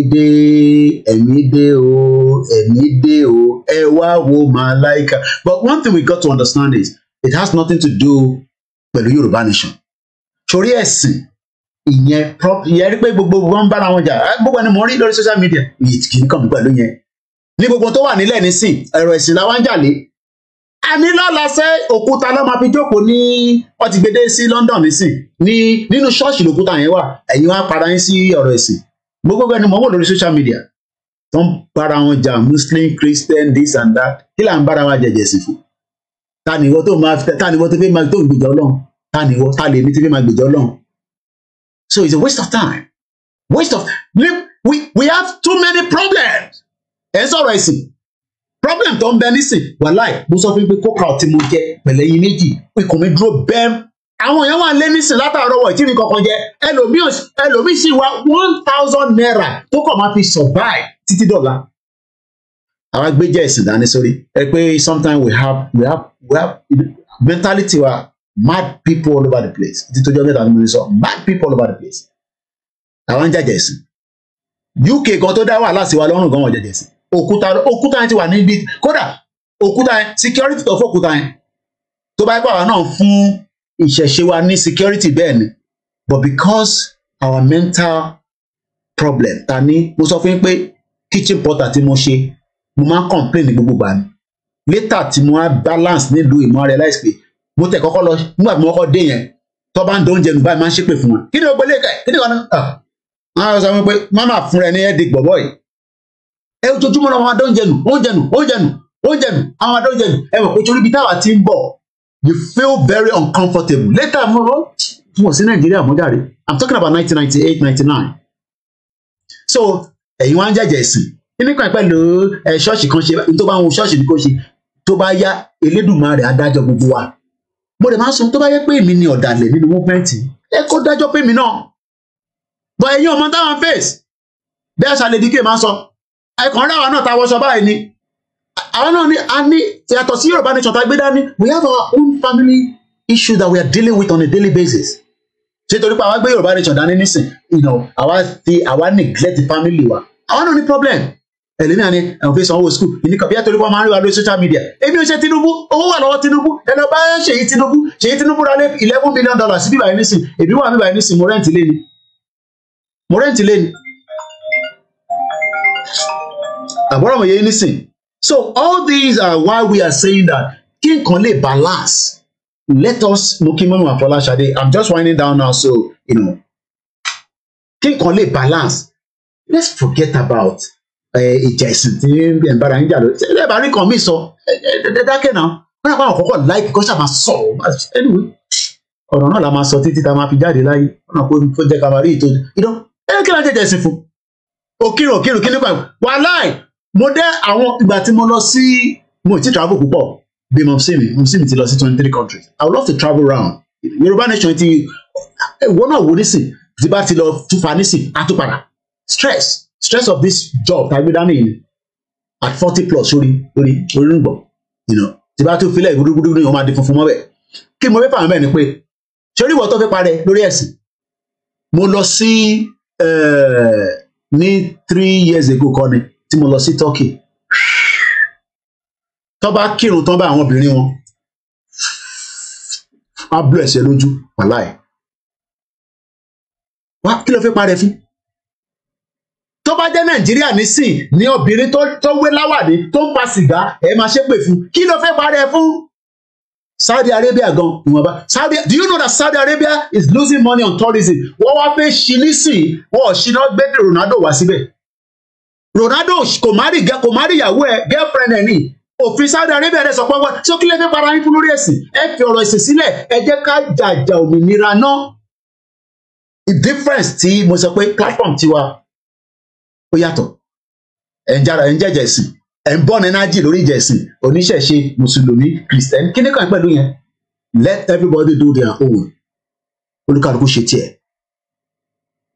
so bó ṣe jẹ́ nìyẹn mo kí ẹ lẹ́ǹkan sí Jack Olúṣọlá ẹni tí ìbá dárúkọ ẹ má fi ṣe bínú kọ́lọ̀ bá ń yọ I don't know whether it's brother mi náà ni Adéyínká grandson níbi tó wà kọ́lọ̀ bá fún ní àlàáfíà ní gbogbo ríkì ààrẹ mo á kí gbogbo alẹ́ kan sí but ẹ lè pa culture wa ẹ lè destroy ìtàn pè ní Yorùbá Muslim ò lè destroy ẹ Christian ò lè destroy ẹ àwọn oníṣẹ̀ṣe gan ẹ lè destroy ẹ there is still is a $1 trillion industry Yorùbá culture níbi tí wọn náà máa lọ máa kọ́ èdè wà lọ jam ìlú yìí nìkan ló wà fair playground lẹ́yìn ìlú àti Amẹ́ríkà àti Canada wà lọ àwọn ọ̀dọ́ tó ń sọ èdè àkọ́kọ́ lọ sí class wà lọ kọ́ èdè kó tó lè gbé níbẹ̀ if not ẹ̀gbọ́n mi tó wà ní Italy nísìn wọ́n máa lọ kọ́ èdè ni so on that note let us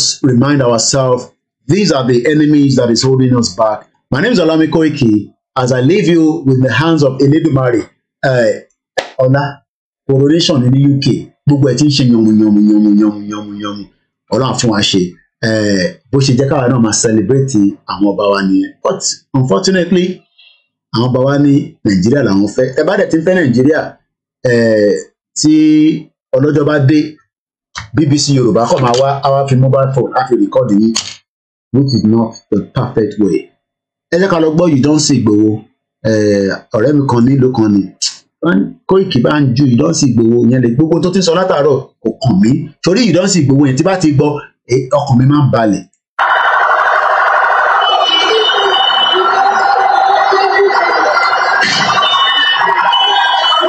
ẹ̀rí èrò bẹ́ẹ̀ ni culture is different from religion ẹ ṣe ya mi àti jèrè ẹ̀rí èrò Ìgbòho ló wà ní mọ́tò yẹn fún anybody ní pure water fún anybody ẹ fi tó yà kàbà sílẹ̀ sẹ́ ẹ wo Ìgbòho fún anybody ní pure water fún anybody lómi Jack Olúṣọlá wọn kí ẹ láti orí YouTube mo kí dáadáa ìṣẹ̀ṣe for life ìyáàbùgbé mi lẹ́kọ̀ọ́ ọmọ àkẹ́mi pí èmi tó ń sọ̀rọ̀ orí ọ̀pẹ tó bá sọ̀rọ̀ ní UK a máa mú ẹ mọ́lẹ̀ ni èrò yẹn ti pọ̀ jù ẹ̀gbọ́n mi Yẹmí Fátókẹ́ mo kí ẹ jẹ́ play the last one jẹ́ kọ́mọ̀ jẹ́ kọ́mọ̀ jẹ́ kọ́mọ̀ jẹ́ kọ́mọ̀ jẹ́ kọ́mọ̀ jẹ́ kọ́mọ̀ jẹ́ kọ́mọ̀ wọ́n sì Ìgbòho a máa nífẹ̀ẹ́ ìpele ọ̀la. is not a criminal. A man need a criminal. Then, mo kí bàbá wa Alhaji Bashir, mo kí gbogbo ẹ̀yin olólùfẹ́ wa lọ́tùn lósì, mo kí gbogbo àwọn Koiki Media team. As we leave you and play Ẹ̀gbọ́n mi Ṣẹ́gun Ọ̀nà and the rest of enter àdárúkọ ẹ má fi ṣèbínú rárá. Thank you so much, everyone. Have a very, very great good afternoon. It's just 60 minutes past, so there's still a lot of time. Mo rò pé program wa dáadáa. Bọ́lágbára Ọlọ́run ẹ ti fún ọmọ Koiki tí bá wà nígboro a máa ṣe street conversation wa. Tó bá dẹ̀ di alẹ́ àwa ṣe late night. Alẹ́ yẹn kọ́ lè pẹ́ díẹ̀ ni. Torí ẹ mọ̀ pé weekend báyìí àwọn ọmọ yẹn bá ti disturb mi títí nínú studio. So tí bá ti wá di pé wọ́n ti lọ sùn nìyí náà lè jáde. But tí bá wà nígboro as usual I'll be showing you London Bridge is falling down. London Bridge dey fall down by. Ìyá ti relé. Just reason. Have a great weekend. Bye for now. Orílẹ̀-èdè.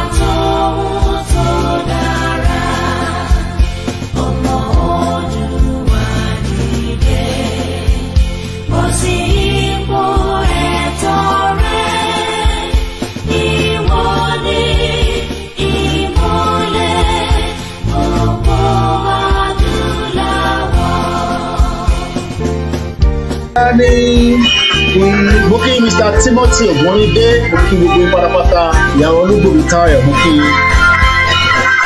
Shout out to everyone. Bye for now.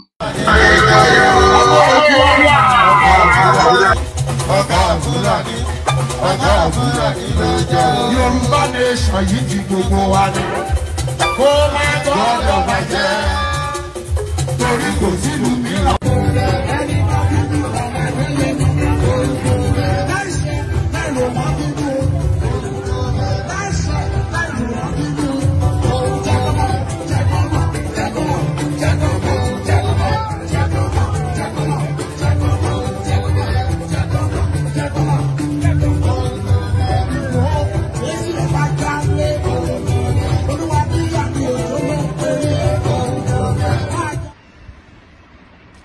Life is so funny. You come with nothing,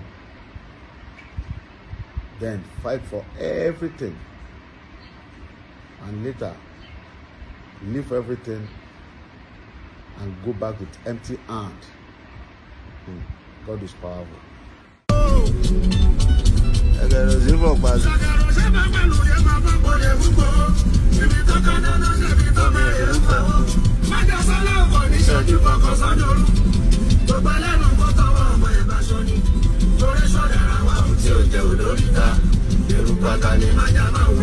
Ẹ má fojú kó eruku ata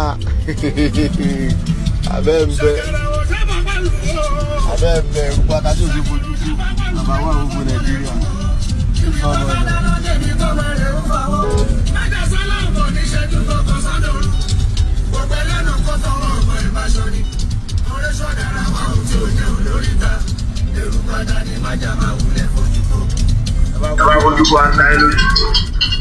Right up Fojuko Ateloju. Koiki Media bringing the world closer to your doorstep. Have a very great afternoon and shout out to everyone. Whether fẹ́ràn Yorùbá Nation, Yorùbá Nation ti ṣe kéni ó máa wá sí ìmúṣẹ lágbára Ọlọ́run. Tí Ọlọ́run ní Paul mú kí bye for now everybody.